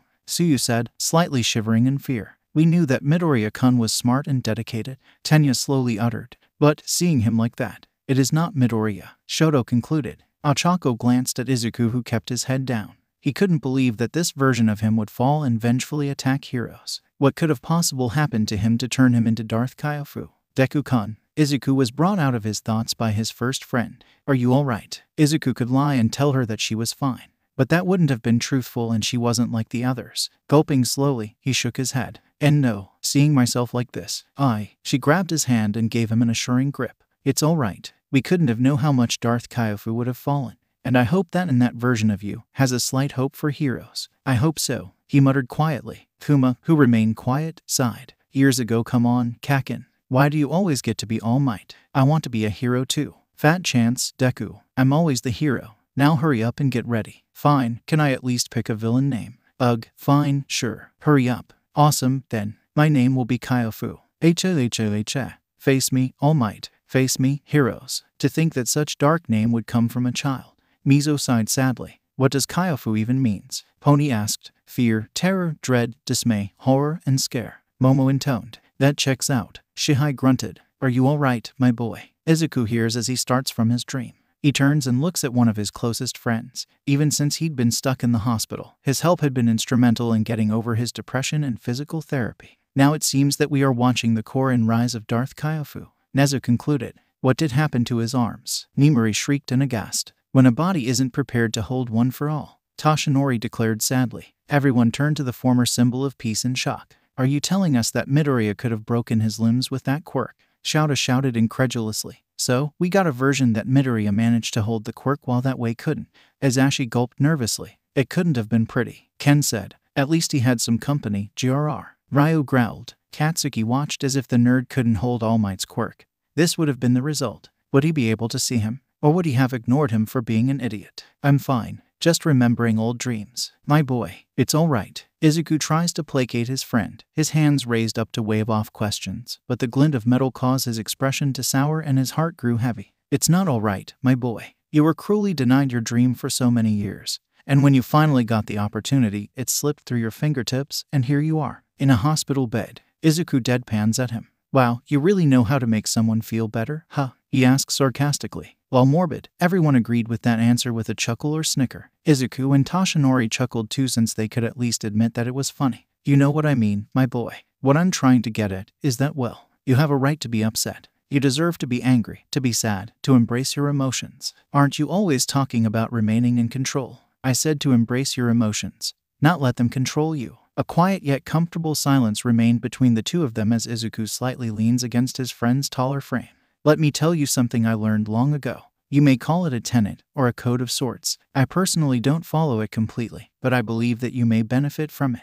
Oh, yes, it goes like this. Peace is a lie. There is only passion. Through passion I gain strength. Through strength I gain power. Through power I gain victory. Thought victory, my chains are broken. I shall be free. I didn't teach you that. Nana was confused. There wasn't any code or something like that, Toshinori said, much confused as his mentor and the others. Maybe something that in that universe I learned. In a way, Kuma nodded. Peace is a lie. Izuku contemplated as he looked at his metallic hand. I'll leave you alone now, my boy. Think on my words, won't you? Of course, Izuku says as his friend walks out of the room. Sensei, why do I feel wrong in so many levels? Hanta asked in dread. Yeah, no kidding. I feel the same, Denki said. I think most of us do, Momo stated. To think that one simple word could harness such impact, 𝗏𝐽 declared. Hi, Izuku. How are you? Ochako said as she walks into the room with cheer. He smiles brightly at her in return and they share a soft kiss that always left him flushing. Both Izuku and Ochako blushed as many others gasped in shock or gushed on how cute they were. Mostly Mina, Toru, Setsuna, and Pony. How cute, Toru squealed, watching this cute scene, which was a better way than the previous scene. How come you two aren't dating? Mina asked, whining that her ship wasn't sailing yet. Just that. The two continued blushing and avoiding glancing at one to another. Toshinori and Nana simply laughed good naturally. I'm doing great. The physical therapy's going smoothly and soon enough I'll find myself out of here. How about you? I saw you on the news today. It was great seeing you at the sports festival. I'm doing fine. Bit sore that I lost, but in the end everything was great. Hopefully I get some good internships soon, she said as she sat next to him and began to rub his hair. He leans against her touch and smiles calmly at the feeling of her fingers gently drifting across his scalp. That looks fine. Unknowingly, Izuku and Ochako were thinking the same thing at the same time. Kuma could simply chuckled under his breath before he got caught. I'm sure you'll do great, wherever you are. Yeah, I only wish that you could be there with me. she said sadly. Yeah, me too. But I guess that just means that you'll have to be the hero for the both of us, right? Right. They stay together, cuddling and sneaking in some kisses every now and then. Eventually, she had to go, and after one final, lingering kiss, they said their goodbyes. I love you. I love you, too. Aw, how cute. The girl cooed at the cuteness and romance it was displayed. It feels like we are watching a romantic show. Denki said. We are watching a down, jamming way. Kyoka snarked. How are you doing, Izuku? Toshinori said as he sat next to his would-be successor. I'm doing fine. The recovery process is going well. Hopefully I'll get to leave here soon. Izuku said as he flexes his metallic hand. Me as well, I do have that 𝗳𝗏. I promise you. All might. Izuku groans, exasperated. The man tries to do something every day to repent for his mistakes. He had been told countless times that it'd be unneeded. Hey, I promised that I would help you achieve your dream. While it might not have worked out the way we wanted to, I still want you to come. I've been talking with Nezu. Your analysis skills are still top-notch, and he's willing to take you on as a student. If you pass his test, of course. Toshinori says as Izuku begins to tear up. You'd really do that for me? Izuku asks shakily. It's the least I could do, my boy. Not a day goes by that I don't regret what happened, but never doubt that you aren't important to me. No matter what, you will always be the 9th. Toshinori says as he hugs the boy he loves like a son. But knowing now, I would be so sure that Midoriya would have become my protege. Nezu admitted, surprising many teachers. In fact, I may add a little lecture in classes for Midoriya after this. Toshinori and Shouta glanced at each other with worry. They knew that Izuku was smart, but how would he fare against Principal Nezu? Izuku, I'll be back soon. I'm just going to grab something from the cafeteria, okay? Okay, Mom. It's not like I'm going anywhere. Izuku, what? It's true. Izuku chuckles as he turns back to the news. Both mother and son have a great dynamic. Nimari cooed at such wholesome moment. Even between family. Who would have thought that Midoriya has a sense of humor? Itsuka asked. I do. Mei chirped. Mei. Izuku blushed in embarrassment. When he comes to the support department to adjust a few gears, we sometimes joke around and such, which he is a great company. Oh, child, after this you might have more. Kuma chuckled. The villain attack is moving straight down Kyoto Street, and he hears the reporter say before he starts to tune her out. It was hard to watch heroes nowadays, even though she was getting better. Wait, Kyoto Street. Isn't that the street where the world turns black? Everyone was silent before shouting started. 𝐬𝐻𝐸. Everyone shouted in confusion and worry at their friend. Django and 77 gripped their seats, knowing that they couldn't do anything to help their 𝗰𝗏. Why must the world make Izuku's life miserable? Why couldn't they let him live joyously with his family and friends without worrying? Was it too much to ask? Izuku himself couldn't know how he felt. Before himself, he was more worried about his mother, and he hoped that his mother counterpart lived through. Izuku groans as he tries to regain his senses. He tried to push himself up but found that he could barely move an inch. His vision slowly focused and he grimaced in pain as he felt a horrible pressure on his lower back. Looking behind him, he saw that his bed had been flipped over, the hard metal digging into his back with the ceiling on top of it. His left arm was pinned and it felt like his legs were trapped. Go, somebody, help me, he chokes out. He was scared, terrified even. For his life, for his survival, for his mother. Where was she? Was she safe? Mom, he coughs out. Somebody, help me. All might. Achako, Izuku gasps out, slightly delirious as he calls out for those that wouldn't even be nearby. Come on, come on. Toshinori pleaded for his counterpart to find him quickly. He wasn't the only one. Hurry up. Where is she? Achako mumbled, begging to find him hastily. She was having the best of her life with being with Deku-kun, and she was worried that he would die, bleeding out. Katsuki gritted his teeth, hoping that his counterpart could have at least some kind of brain to save the nerd. But somehow inside, he knew better. Then a voice in the distance, familiar, one that he hadn't heard for months. Out of my way, extras. Die. Kaken was here. Surely he would save him. Okami. Katsuki groaned. Was this how he sounded? Kaken, help me. Deku. What the hell are you doing here? Bakugo spits out in fury as he looks at the pinned boy. Please, help me. Another explosion rocked the area from behind Bakugo, who turned around in anger. Save yourself, Deku. I've got villains to kill, he yells as he blasts off into the distance. What? Izuku gasped out, disbelieving. Kaken, you're kidding, right? You're coming back, right? Izuku chokes out before smoke fills the air and he turns to look behind him. Fuck, what the hell is wrong with that version of me? Katsuki raged out, disappointed on himself. Dude, you were just there about to help Midoriya, but you left him. You abandoned him. What the hell is wrong with you? Tetsu shouted. You think I don't know? If I ever get the chance, I'll wring my own neck with my own hands. Izuku choked and lowered his gaze as he couldn't see himself suffer through that. His mother couldn't hold much if she ever saw that. Wait, his mom, where was she? A spark had ignited a fire in this section of the hospital, and he stared at it in terror as it slowly approaches him. Kakin, please, save me, somebody, anybody. His trousers ignite. Izuku screams in pure agony as the fire quickly travels up his body. Him helpless to do anything. Every student avoided the scene, not willing and stomaching the view of their dear friend suffering from burns and agony, alone, with nobody there to save him. The heroes frowned, feeling the urge to jump up and save the kid, only that they couldn't and could only watch how a hero to be was suffering. Ochako choked in tears, trying to ignore the screams. She couldn't. Tenya gritted his teeth, his hands gripping hard on his seat as he could only feel helpless. Shoto's body combusted both ice and fire at the sight of the hero who saved him burn away. Like the stories he heard like his brother, Taoya. Tsuyu croaked sadly as she avoiding seeing her dear friend burning to death. Those that took it hard were Izuku and Toshinori. Izuku couldn't believe that there was version of him, suffering and lonesome, while Toshinori couldn't bear to hear his successor dealing with that kind of undeserved punishment. Finally he snaps, as everything horrible that had happened to him played itself over and over in his mind.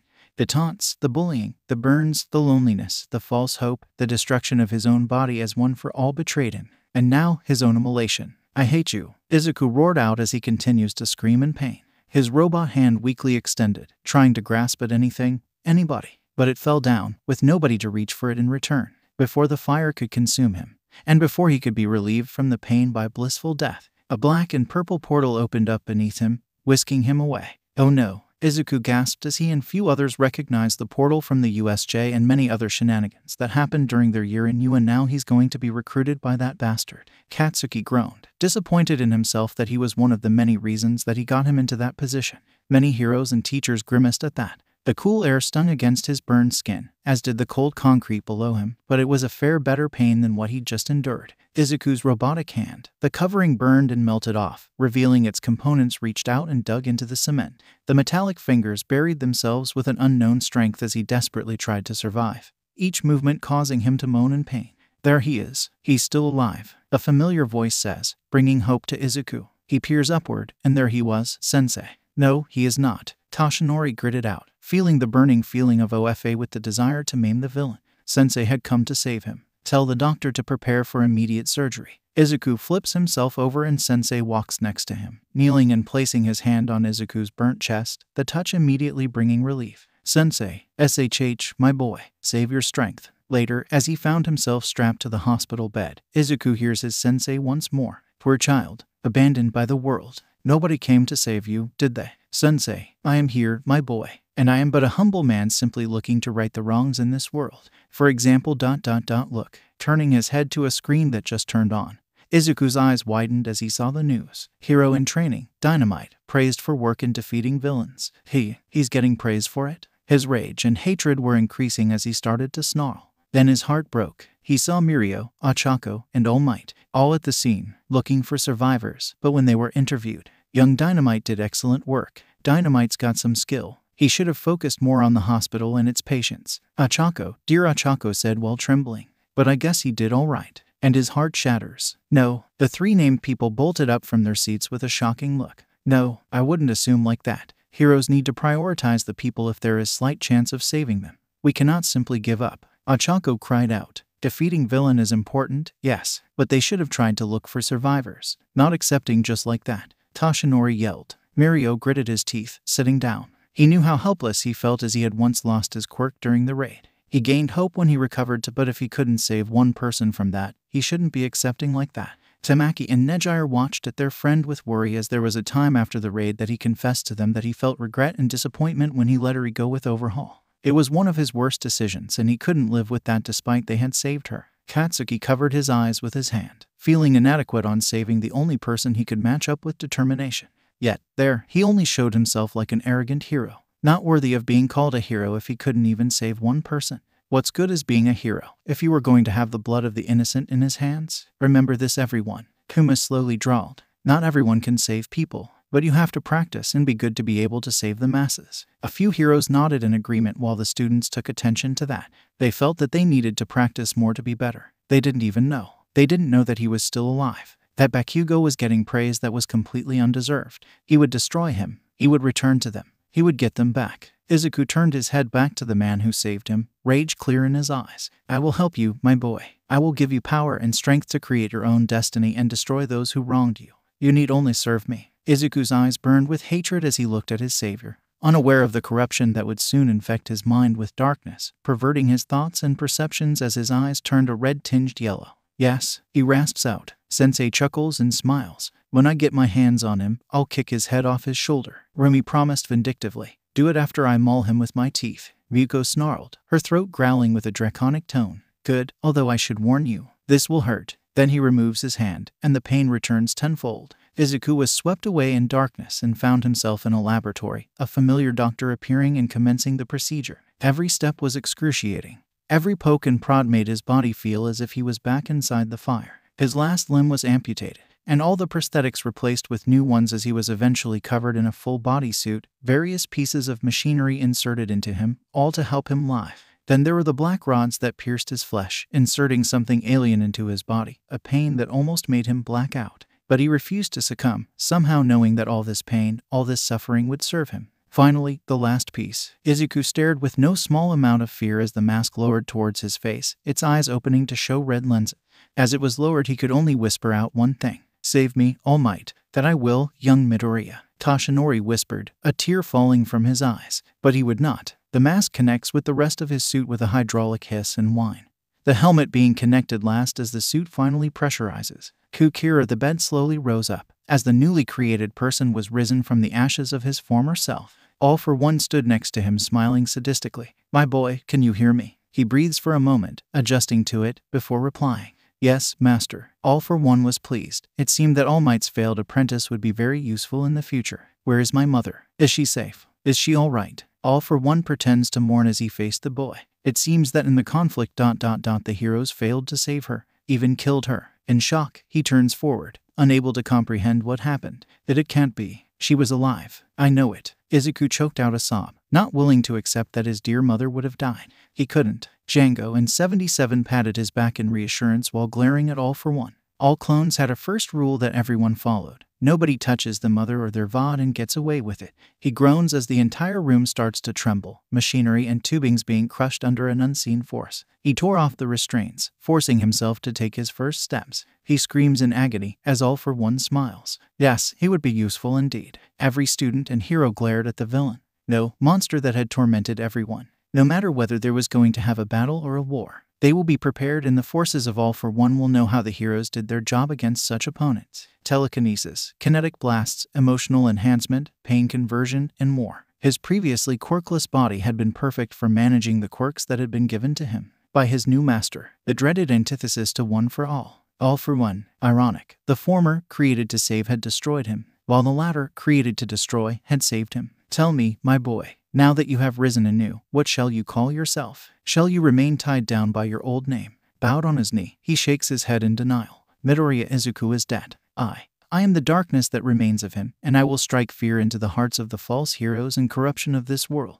His words were accompanied by the accursed breathing, but it was all to keep him alive. All for him, All for One, having previously looked into his memories with a special quirk in his collection, smiles. It couldn't be more poetic. Very well then, henceforth, you shall be known as Darth Kyofu. Darth Kyofu breathes deeply as he feels power flow through him, emotional enhancement allowing him to use his rage as fuel. And there it goes, the name of the new villain. Keigo grimaced, his feathers ruffled in contained fury. Don't worry, Denji growled out as his flames blasted off his costume in eagerness. He won't live long after this. Arise, my apprentice, for while Tamura shall be the paragon of the league, you shall be its shadow. And when the time comes, you will have your revenge on those who wronged you. Yes, master, Darth Kyofu said as he rises and takes his place by All for One's side. It seemed that his master's words were true. Peace was a lie. With that, the screen turned off and the lights turned on. Everyone was quiet, and Kuma couldn't blame them for that. They had watched Darth Kyofu, as it is one of the many dark-themed stories Draconus made, which in turn, everyone will see how much a change, a decision that could turn to their world upside down. After another pregnant pause, everyone was surprised when the silence was broken by the last person they expected. Why would you show us this? Katsuki asked, his voice not sounding the usual arrogant tone Klasa was used to. Kuma glanced at Katsuki. He wouldn't admit it, but there are stories that he wished that Katsuki would be better since the beginning. For him to know struggle when he was entitled to everything. With a sigh, he answered, to show that of consequences, 𝗵𝘃 Katsuki. Now, Midoriya Izuku is his own person and his actions are his. And while there are countless universes where All Might's words break Midoriya and lead him to villainy, the fact of the matter is that he was only the straw that broke the camel's back. But there is one near-eternal, universal constant. He raised a finger and pointed it at him. You, your actions, your influence, your daily abuse combined with everyone else's in his day-to-day have led to the deaths of trillions across the multiverse. You think Darth Kyofu is bad? Just wait until you see Lockdown, Megatron, King Ghidorah, Thanos, or better yet, All for One. Everyone choked at the thought of Midoriya Izuku having All for One. There's a universe where Izuku has All for One. Toshinori gritted out. Kuma closed his eyes and raised an arm. No, there are universes. The Deku squad choked. As in, plural, Tenya said in dread. Much worse, Ida-kun. Kuma sighed as he began walking to the doors. There are much worse. Take an hour to rest. We will return after you have taken your break. And that, everyone watched as Kuma opened and closed the doors without looking back. They now were thinking how much they were going to learn in this place.